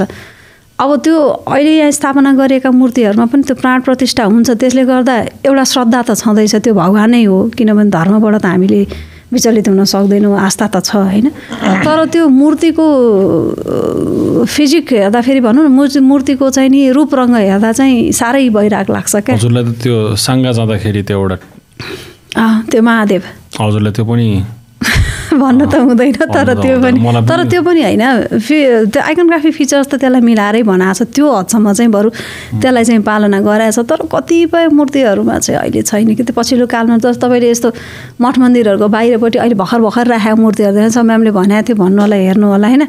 पहिलाको मूर्ति हेर्नुहोस्, त्यो हेर्नुहोस् तपाईँ आफै, तपाईँले भनौँ न, अब यो फिल्डमा नलागेको मान्छेले पनि। मेरो ब्याकग्राउन्ड चाहिँ ह्यान्डिक्राफ्ट हो कि, हाम्रो मूर्तिहरूको बिजनेस पनि थियो। अहिले अलिक कम छ किनकि व्यापारै कम हुन्छ होइन त्यसको, किनकि बाहिर लिएर जाने यस्तो थियो। अहिले त त्यति साह्रो छैन, मान्छेहरूले त्यो गिफ्ट दिन पनि छाडे। तर जुन नेपाली मूर्तिको हजुरले भने मैले ठ्याक्कै बुझेर, जुन नेपाली मूर्तिको छ पुरानो शैली, ठुलो सानामा, त्यसमा टाइम धेरै लगाएर बनाएको छ, ठ्याक्राक्कै देखेर थाहा हुन्छ त्यो। र अहिले त सिधै हाम्रो बिजनेसमा पनि इन्डियन मूर्ति ल्याउँछ, मसिन मेड हुन्छ, डिटेलिङ हुँदैन, र अलिकति चबी छ कि अहिले अलिकति मोटो किसिमको बनाइदिने खालको छ। त्यो थिमको स्टडी छैन होइन, त्यो चाहिँ कोर थिम पढेर अहिले त्यो कमर्सियल भइदियो, कमर्सियलाइज गरिदियो क्या त्यसलाई। त्यो चाहिँ हुनु भएन। नत्र चाहिँ वास्तवमा भन्ने हो भने चाहिँ पहिलाको चाहिँ नि त्यो बनाउने मान्छेले पनि 2-3वटा कुरालाई असाध्यै आफूभित्र आत्मसात गरेर के एउटा त्यो उनै थिमभित्र डुबिदिएर बनाएको हुन्छ। आर्टिस्ट नै भइदियो, पक्का आर्टिस्टै होइन, उनै त्यो थिमभित्र एज इफ त्यो इन्सिडेन्ट, त्यो घटनाभित्र ऊ आफ्नो प्रवेश गरे जस्तो गरी बनाइदियो पहिलाकोले चाहिँ होइन। अनि त्यसपछि अर्को पछि के भन्छ, विधानको किताबलाई अगाडि राखेर एक हेरेर नापेर तौलेर गर्यो। अब अहिले पनि मैले दोष दिन खोजेको होइन, अहिले पनि पाटनका मूर्तिकारहरूले होला, उहाँको जेनेरेसन ढुङ्गाकै राम्रो बनाउनेहरू पनि हुनुहुन्छ। हो त्यही त भन्नुहुन्छ। मेरै साथी हुनुहुन्छ, मेरो क्लासमेट हो, मसँगै पढ्नुभएको मास्टरसँगै गर्नु धर्म साके, हिज अ रिनाउन्ड स्कल्पचर होइन। उहाँले पनि कस्तो राम्रो मूर्ति बनाउनु, तर सबै त्यो लेभलमा छैन। अहिले तपाईँले भने जस्तो एकदम कमर्सियलाइज भयो क्या। त्यो चाहिँ मेरो त इम्पोर्टै हुन थाल्यो। त्यो पनि त्यो मलाई त्यो चाहिँ चित्त नभए, नेपालीले सिकोस् बरु बनाएर उनीहरू पनि त्यो चाहिँ चित्त बुझ्दैन। त्यो मूर्तिहरू हेरेर नि, पहिलाको मूर्तिहरू हेरेर अहिले चाहिँ नि त्यति चित्त बुझ्दैन। त्यस्तो हजुरको चाहिँ फेभरेट अरू हजुरको कुनै कलेक्सन छ, अरू लाइक फेभरेट ठाउँ गएर मूर्ति हेर्ने? म त चाँगु नारायणलाई मलाई साह्रै रमाइलो लाग्छ। चाँगु नारायण गयो भने त्यसको हिस्ट्री त्यत्तिकै राम्रो छ, त्यसको इन्ट्यान्जिबल कल्चरल एस्पेक्ट्स त्यत्तिकै छ। त्यहाँ गयो भने त पुरानो मूर्तिहरू, अनि अचम्म लाग्छ क्या त्यो डाँडामा। अहिले हामीलाई काठमाडौँबाट चाँगु पुग्नलाई कति टाइम लाग्छ, कति दुःख गरेर जान्छौँ होइन। त्यति बेलाको मान्छेले कति दुःख गरेर त्यो डाँडाको टुप्पोमा कसरी लयो होला, कसरी मूर्ति स्थापना, धेरै मूर्तिहरू, पुरानो मूर्तिहरू। मलाई चाहिँ असाध्यै रमाइलो ठाउँ लाग्ने ठाउँ हो चाहिँ काठमाडौँ पाटन भक्तपुर तिनटै दरबार स्क्वायरहरू साह्रै रमाइलो लाग्छ। त्यो बाहेक मलाई चाँगु चाहिँ नि असाध्यै मलाई त्यो कल्चरल एउटा भनौँ न रिच हिसाबले असाध्यै रिच भएको कारणले गर्दा त्यो चाहिँ साह्रै राम्रो लाग्छ। यो चारवटा चाँगु नारायण के अरे इचङ्गु नारायण सरी अनि हजुर अर्को विशङ्खु नारायण शेष नारायण चारवटा चाँगु नारायण उता भयो, इचङ्गु यता भयो होइन, विशङ्खु यता भयो अनि शेष नारायण भनेको दक्षिणकाली जाने बाटोमा। अब तपाईँलाई त्यो चारवटा नारायण मात्र थाहा छ, बिचमा सेन्टरको नारायण नै थाहा छैन। सेन्टरको चाहिँ नि हाँडीगाउँको सत्यनारायण, सेन्टरमा हाँडीगाउँको सत्यनारायण राखेर एन्सेन्ट पिरियडमा चार कर्नरमा चारवटा नारायण। यो चाहिँ धेरै सिस्टम देखेँ कि मैले यहाँ गर्ने चारवटाले प्रोटेक्ट गरिरहेको छु, त्यो चाहिँ पहिलाको प्रोटेक्सनको सिस्टम। अब त्यो चाहिँ तपाईँको अहिले हाइलाइटमा चाहिँ चारवटा नारायण आयो, चाँगु नारायण, इचङ्गु, विशङ्गु र शिखर नारायण आयो होइन। वास्तवमा चाहिँ सेन्टरमा चाहिँ हाँडीगाउँ भनेको त लिच्छवीहरूले इस्टाब्लिस गरेको लिच्छवीहरू आएर बसोबास गरेको क्षेत्र हो नि त। त्योभन्दा पहिला नै त्यो पहिल्यैदेखि नै त्यो ठाउँ चाहिँ अझ लिच्छवी पिरियडभन्दा पनि अगाडि विकास भइसकेको ठाउँ हो। त्यो त्यहाँ त झन् फर्स्ट सेकेन्ड सेन्चुरी एडीको सत्यनारायणको मन्दिर चाहिँ खिएर अहिले के पनि बाँकी छैन, थोरै छ, मूर्ति धेरै खिसकेको छ। वास्तवमा चाहिँ के त्यसलाई सेन्टरमा राखेर चारवटा नारायण चारतिर इस्टाब्लिस गरेको। मान्छेलाई त्यो कुरा चारवटा मात्रै नाम लिन्छन्, त्यो नारायण मान्छेले नामै सुनेको छैन, थाहै छैन। सत्यनारायणको पूजा हो नि घरमा सुनिरह, तर त्यसको स्टोरी थाहा नभएपछि मान्छेले बिर्सिन्छ। त्यही हो तपाईँको के भन्दा यो हरेक मूर्तिहरूको हामीले जहिले पनि विद्यार्थीलाई के भन्छौँ भन्दा मूर्तिकला पढाउने भनेर मूर्ति मात्रै पढेर हुँदैन, मूर्ति बुझ्नलाई मूर्तिसित रिलेटेड कथा बुझ्नुपर्छ क्या। अहिले मैले विष्णु विक्रान्तको भने नि होइन, वामनको कथाहरू भन्यो, अनि हरेक मूर्ति हामी कथा पढाएर गराउँछौँ। यो मूर्ति अनि एकदम इन्ट्रेस्ट लिएर सुन्छन्। त्यो किन क्लासमा त रमाइलो हुन्छ, एक्चुअल पढाउन मजा आउने सब्जेक्ट त यो पो रहेछ। क्लास नआइकन पनि पढ्नु, कहिले काहीँ क्लास आएर पढ्न मिल्दैन, यो त मिल्छ। क्लास आउनुहोस् न, कहिले काहीँ आउनुहोस्, केही फरक पर्दैन। तर कथा भनी पढाउनलाई आफूलाई पनि रमाइलै हुन्छ। हजुरले चाहिँ राख्नु भएको छ नि कुनै किसिमको कलेक्सन? मेरो छैन। अब म अघि भने नि म पछिल्लो कालको मूर्तिको चाहिँ नि म त्यो चित्तै बुझ्दैन, म त्यसको विरोधी। अब पुरानो गरौँ म कहाँ पाउँदैन, त्यो गर्न हुँदा पनि हुँदैन, त्यसले गर्दा मसँग छैन त्यसरी। हजुरले घडी हेर्नुभयो, आई थिङ्क हजुरलाई 4 बजीतिर निस्किनु पर्छ भनेर भन्नुभएको थियो। हामी 5 बजे एकदमलाई टाइम दिएको छु मैले।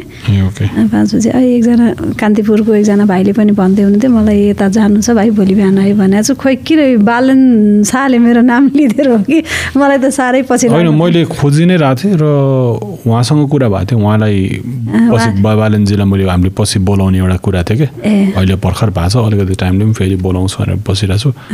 तर आई थिङ्क उहाँले जोसँग कुरा गर्नुभएको छ उहाँहरूसँग आइडिया राम्रो छ। बालनजीलाई तपाईँले भन्नुभएको थियो रत्न पार्कवाला, त्यो पनि पहिला ढुङ्गेधारा हो र? ढुङ्गेधारा रत्न पार्कको सबवे चाहिँ तलपट्टि जाने बाटो त्यो सबवे चाहिँ ढुङ्गेधारा हो। त्यसलाई नेरा हिटी भन्थ्यो। नेरा भनेको नेपाली भाषामा सातवटा ढुङ्गेधारा भएको ठाउँ हो। तपाईँहरू त जन्मिनै भएको थिएन होला, त्यो 42-43 सालको कुरा हो। त्यहाँ सबवे बनाउने भनेर भित्र अन्डरग्राउन्ड खने होइन, खन्दाखेरि 7वटा ढुङ्गेधारा भेट्यो। त्यहाँ ढुङ्गेधारा छ भन्ने त्यहाँ बिर्सिसकेका थिए मान्छेले, पहिला पुरानो मान्छेहरूलाई थाहा थियो, अब कालान्तरमा बिर्स्यो। अनि अब जब खनेर भेटिएपछि त्यसलाई प्रिजर्भ गरिदिए हुन्थ्यो नि, त्यतिलाई त्यो स्पेसलाई छोडेर कि उतापट्टि गरिदिए हुन्थ्यो कि यता वीर हस्पिटल साइड अलिकति स्केप गरिदिए हुन्थ्यो नि। अब त्यो ढुङ्गेधारा सबै पुरिदिएर चाहिँ नि टुटी कता हाले, त्यहाँ मूर्तिहरू थियो, त्यो मूर्ति पनि सायद म्युजियममा होला, थाहा छैन, कता हाले। अनि त्यो बन्द गरिदिएर अब त्यहाँ ग्याबिन वालसाल लगाएर पानी आइरहेको धारालाई थुन्नु त कस्तो चाहिँ नि भन्नुहोस् त, बदमासी पनि होइन। त्यसले गरे, बन्द गरिदिए, अनि सबै बनाइदिए। म त बारम्बार जहाँ पनि मलाई ढुङ्गेधारा सम्बन्धी बोल्न भन्छन्, म यो कुरा भन्छु, भोलि पर्सि तपाईँहरूले मलाई सम्झिनुहुन्छ, त्यहाँ कुनै दिन ठुलो एउटा नराम्रो इन्सिडेन्ट हुनेवाला छ। किनभने त्यो आइरहेको पानी तपाईँको अहिले ड्राई सिजनमा त त्यहाँ पानी नआउला, तर रेनी सिजनमा त त्यो आफ्नो ट्र्याक त त्यसले पक्रिन्छ। त्यो ढुङ्गेधाराको सबै त्यो आउने वे त उनीहरूले थुन्न सकेका छैनन्। उनीहरूले त ग्याबिन वाल लगाए, त्यो रिसेन्टली त्यो स्ट्रक्चरलाई मात्रै ध्यान दिए नि त। त्यहाँसँगै फेरि रानी पोखरीसित कनेक्टेड थियो। त्यो रानी पोखरीको त्यो ढुङ्गेधाराबाट बढी भएको पानी रानी पोखरीमा जान्थ्यो क्या, त्यसरी मिलाएको थियो। रानी पोखरीको 4 कुनामा 4वटा ढुङ्गेधारा थियो। एउटा चाहिँ त्यो किनकि रानीपोखरी त फुल आर्टिफिसियल अहिले नै आर्टिफिसियल बनायो पहिला त नेचुरल थियो त्यो त्यसको त आफ्नै पानी उम्रिने थियो नि त त्यो आफै हो पहिला चाहिँ आफ्नै खन्दाखेरि पनि त्यो पानी हालिए पनि त्यसको चाहिँ त्यहाँभित्र इनारहरू थियो आफ्नै चाहिँ नि पानी उम्रिने भन्ने चाहिँ थियो अनि त्यसपछि त्यो जुन अहिले त्यो सबवे बनाएको छ अब त्यसलाई चाहिँ के भने आइरहेको पानीको मुललाई जबरजस्ती ग्याबिन वाल लगाएर थुनेर अब मोटो मोटो वाल लगाए भित्रबाट अन्डरग्राउन्ड तपाईँले कतिको अब तपाईँ त बाइकहरू चढेर हिँड्नुहुन्छ त्यो बाटो त्यति हिँड्नुहुन्न होला अलिकति रेनी सिजनमा असार साउनमा त्यो बाटो हिँड्नुभयो भने त्यहाँ भर्याङदेखिको तलसम्म पानी हुन्छ त्यो किन भन्दा सिपेज भएर आएको तपाईँले त त्यो जबरजस्ती पानीलाई ब्लक गरिदिनु भएको छ नि त त्यहाँ धारा त्यो धारामा 7वटा धारामा केही नभए 3-4वटा धारामा मजाले यति मोटो मसँग फोटै छ त्यसको त्यो ढुङ्गेधारा खनेर त्यो ढुङ्गेधारा जब एउटा डिस्कोको रूपमा थियो डिस्कोलाई खनेर मुन्तिर गएर सबै बनाउनु लाग्दाखेरि ढुङ्गेधारा मजाले यति मोटो धारा पानी आइरहेको छ धारा भेटेपछि त्यसलाई स्केप नगरिकन त्यो धाराको जबरजस्ती थुनिदिएपछि अब त्यहाँ ग्याबिन वाल लगाइदियो अहिले पनि रेनी सिजनमा सिपेज भएको छ अब त्यो तपाईँको एक दिन कलेक्सन भयो 2 दिन फेरि त्यसमा घाम लाग्ने ठाउँ होइन त्यो त मोइस्चर पनि बसिरहेछ त्यसले पानीको आफ्नो चाहिँ नि प्रेसर पनि थामेर कतिसम्म थाम्न सक्छ त हैन कुनै दिन त्यो ब्रस्ट भयो भने त त्यहाँ त 100वटा पसलहरू छ नि त मान्छेको त्यत्रो ओहोरदोहोर कुनै दिन चाहिँ त्यहाँ नराम्रो कुनै इन्सिडेन्ट चाहिँ हुन सक्छ मैले बारम्बार भनेको छु त्यो कुरा जहाँ पनि भन्छु त्यसलाई चाहिँ नगर्नुहोस् त्यो बन्द गरिदिनुहोस् किनभने त्यो ब्रस्ट भयो भने त्यहाँभित्र त अक्सिजन हुँदैन मान्छे त भित्रै सिद्धिन्छ पसल पनि जान्छ मान्छे पनि जान्छ त्यस्तो धेरै छन् उदाहरणहरू ढुङ्गेधारा मासेर स्ट्रक्चर बनाउने बाटो बनाउने गरेका धेरै ठाउँहरू छन्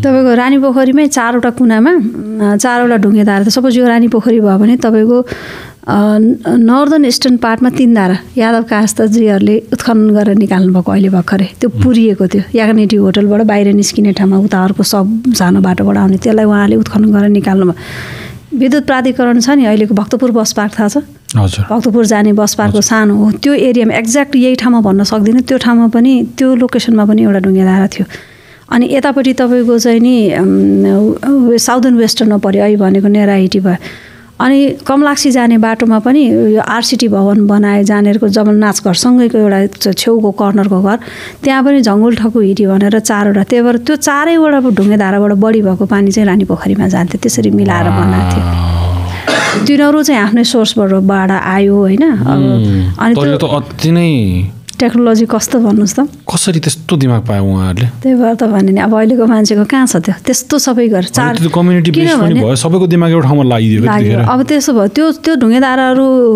पहिला पुरानै हो त्यो कुनै पुरानो छ त्यो अहिले भनेको जुन सबै बनाएको त लिच्छवी पिरियडको अंशवर्माको अभिलेखै थियो त्यसमा होइन त्यो भयो अनि यताउताको चाहिँ नि कुनै मेडिभल पिरियडको हो कुनै अर्ली मेडिभल पिरियडको कुनै लेटर मेडिभल पिरियडको त्यसरी 4तिर तर जे होस् न प्रताप मल्लले त्यो रानीपोखरी बनाउनुभन्दा अगाडि नै त्यो ढुङ्गेधाराहरू थियो र उसले त्यसरी युटिलाइज गरेको छ आखिर पानीको फ्लो सधैँ भएपछि त्यो पानी फाल्नलाई पनि प्रब्लम भएन ढुङ्गेधारा के अरे पोखरी पनि भरिरहने भयो राम्रो कस्तो थियो होला इमेजिन गर्नुहोस् त कस्तो कम्प्लिट कुरा के सबैले एकअर्कालाई कम्प्लिमेन्ट गरेको छ राम्रो पनि देखियो सबै कुरा नेगेटिभ साइडै छैन कि अहिले तपाईँले घरहरू सबै बिर्सिदिनुहोस् त्यति बेलाको सिन इमेजिन गर्नुहोस् त कस्तो थियो होला होइन 4तिर ढुङ्गेधारा बिचमा रानीपोखरी अनि मजाले त्यो पानी चाहिँ त्यसमा कन्टिन्युअस फ्लो भइराख्ने यस्ता चिजहरूलाई हामीले गुमाइसक्यौँ क्या अब केही पनि बाँकी छैन हामीसँग त्यो चाहिँ विडम्बना छ कल्चर पढ्ने मात्रै मुखले भट्याउने मात्रै गर्न चाहिँ केही सकेको छैन कहिलेकाहीँ आफूलाई दुःख पनि लाग्छ पढ्ने र पढाउने आफ्नो एन्डबाट त ट्राई गर्नुभयो होला नि मान्छेलाई बुझाउन त्यो त गरेँ मैले सही मान्छे सही ठाउँमा नभएरै हो त्यो हो अब मैले त्यस्तो त्यो म एउटा कस्तो मान्छे भने म पोलिटिकल उसमा कहिले पनि छिरेन मलाई त्यो मन पनि लाग्दैन मैले कसैलाई जिउ हजुर पनि गरिनँ कसैलाई केही गर्न पनि गरिनँ अहिले पनि जान्दिनँ म तपाईँलाई अहिले भनिरहेको छु नि मलाई मिडियामा ल्याउनुहुन्छ भने म अगेन्स्ट इट है मलाई मन नै पर्दैन मैले तपाईँलाई अहिले पनि बारम्बार त्यो कुरा पहिला पनि भनेको छु होइन मलाई मन पर्दैन त्यो कुरा अब स्टुडेन्टहरूका भयो अथवा अब ढुङ्गेधारा रिसर्च गर्ने बेलामा त्यो पानीको मुहान यहाँ थियो अहिले चाहिँ यसरी सुक्यो फलानाले घर बनायो गर्नु भन्दाखेरि तपाईँले यसो गरे हुन्थ्यो यस्तो गर्न अझै पनि सकिन्छ भनेर चाहिँ नि कन्भिन्स चाहिँ नि गरेको छु अब त्यो केही हदसम्म काम छ बिचरा यादवजीहरूले पनि मलाई म्याम हिँडिदिनुहोस् गरिदिनुहोस् भनेको तर अब प्रब्लम के छ भन्दा अब त्यसरी हिँड्न नसकिने क्या अब पढाउने काम हुन्छ रिसर्चका कामहरू हुन्छ घरका कामहरू हुन्छन् कुनै दिन लागौँला भन्ने चाहिँ छ तर वास्तवमा भन्दाखेरि मैले यसको प्रोटेक्सनलाई वास्तवमा फुल्ली म लाग्न चाहिँ सकेको छैन म त्यो कुरालाई स्वीकार गर्छु तर नलेज चाहिँ राखिराख्नु भएको छ नलेज त छ यही नै त हो नलेज राखेर के गर्नु नलेज मात्रै सेयर गरेर त केही हुन तपाईँहरूले गर्नुहोस् न त्यसमा अगाडि बढ्नुहोस् होइन यो अब सबैजना आफ्नो निजीमै छ कि अब यसमा तर लागि परेर म के गर्छु भन्ने मान्छे अरू आउँदो दिनमा मेबी त्यो मान्छे त्यो पोजिसनमा पुग्ला कि भन्ने त्यो मेसेज जाओस् भनेर मात्रै त्यो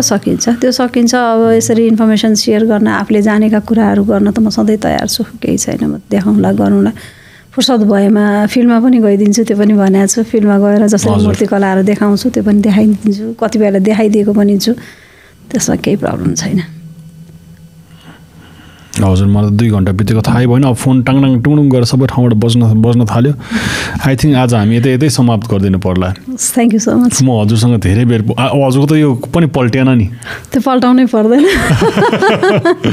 होइन त्यो सिक्वेन्समा हजुरले यो चाहिँ कुरा गर्छु भनेर सोच्नु भएको मैले यस्तो हुन्छ ढुङ्गेधारा मात्रै गर्नुभयो भने यसमा केहीहरू अरू यसो कुरा गरेर चाहिँ स्पेसली डेटा चाहिँ केही कन्फ्युजन होला भने त्यो मेरो बानी कसो चाहिँ अगाडि राख्छु मलाई हेर्न चाहिँ कहिले पनि पर्दैन क्लासमा पनि त्यस्तै अगाडि राख्छु निकाल्नु यो हुन्छ टिचर भने यस्तै हुनुपर्छ हामीले नर्मली बाई बाई गर्दाखेरि यसो एउटा खाली मग पनि ठोकाउँछौँ अनि मैले हजुरलाई धन्यवाद दिन्छु एकैछिन पर्खिनुहोस् ल यसमा हाम्रो रङ म्युजिक रहेछ जहिले यस्तो हुन्छ होला 1 मा राख्नु पर्यो मैले यत्रो बेर त मेरो त कानै डम्म भास भयो क्या त्यो धेरै साउन्ड आएर नि अहिले त म नसुन्ने बहिरो जस्तै भएँ मैले यत्रो बेर तपाईँले मलाई प्लिज तपाईँको नाम भन्नुहोस् न मेरो नाम सिसन बानिया मैले लोकेसन खोज्न मेरो छोरीलाई के तपाईँले पठाउनुभयो लोकेसन होइन अनि यसो गरेँ भने नानु मलाई एकचोटि कस्तो अप्ठ्यारो ठाउँ के कुनै पनि साइड बाई साइडको हुन्छ नि बल्ल प्रभु ब्याङ्क मैले देखायो होइन अनि मैले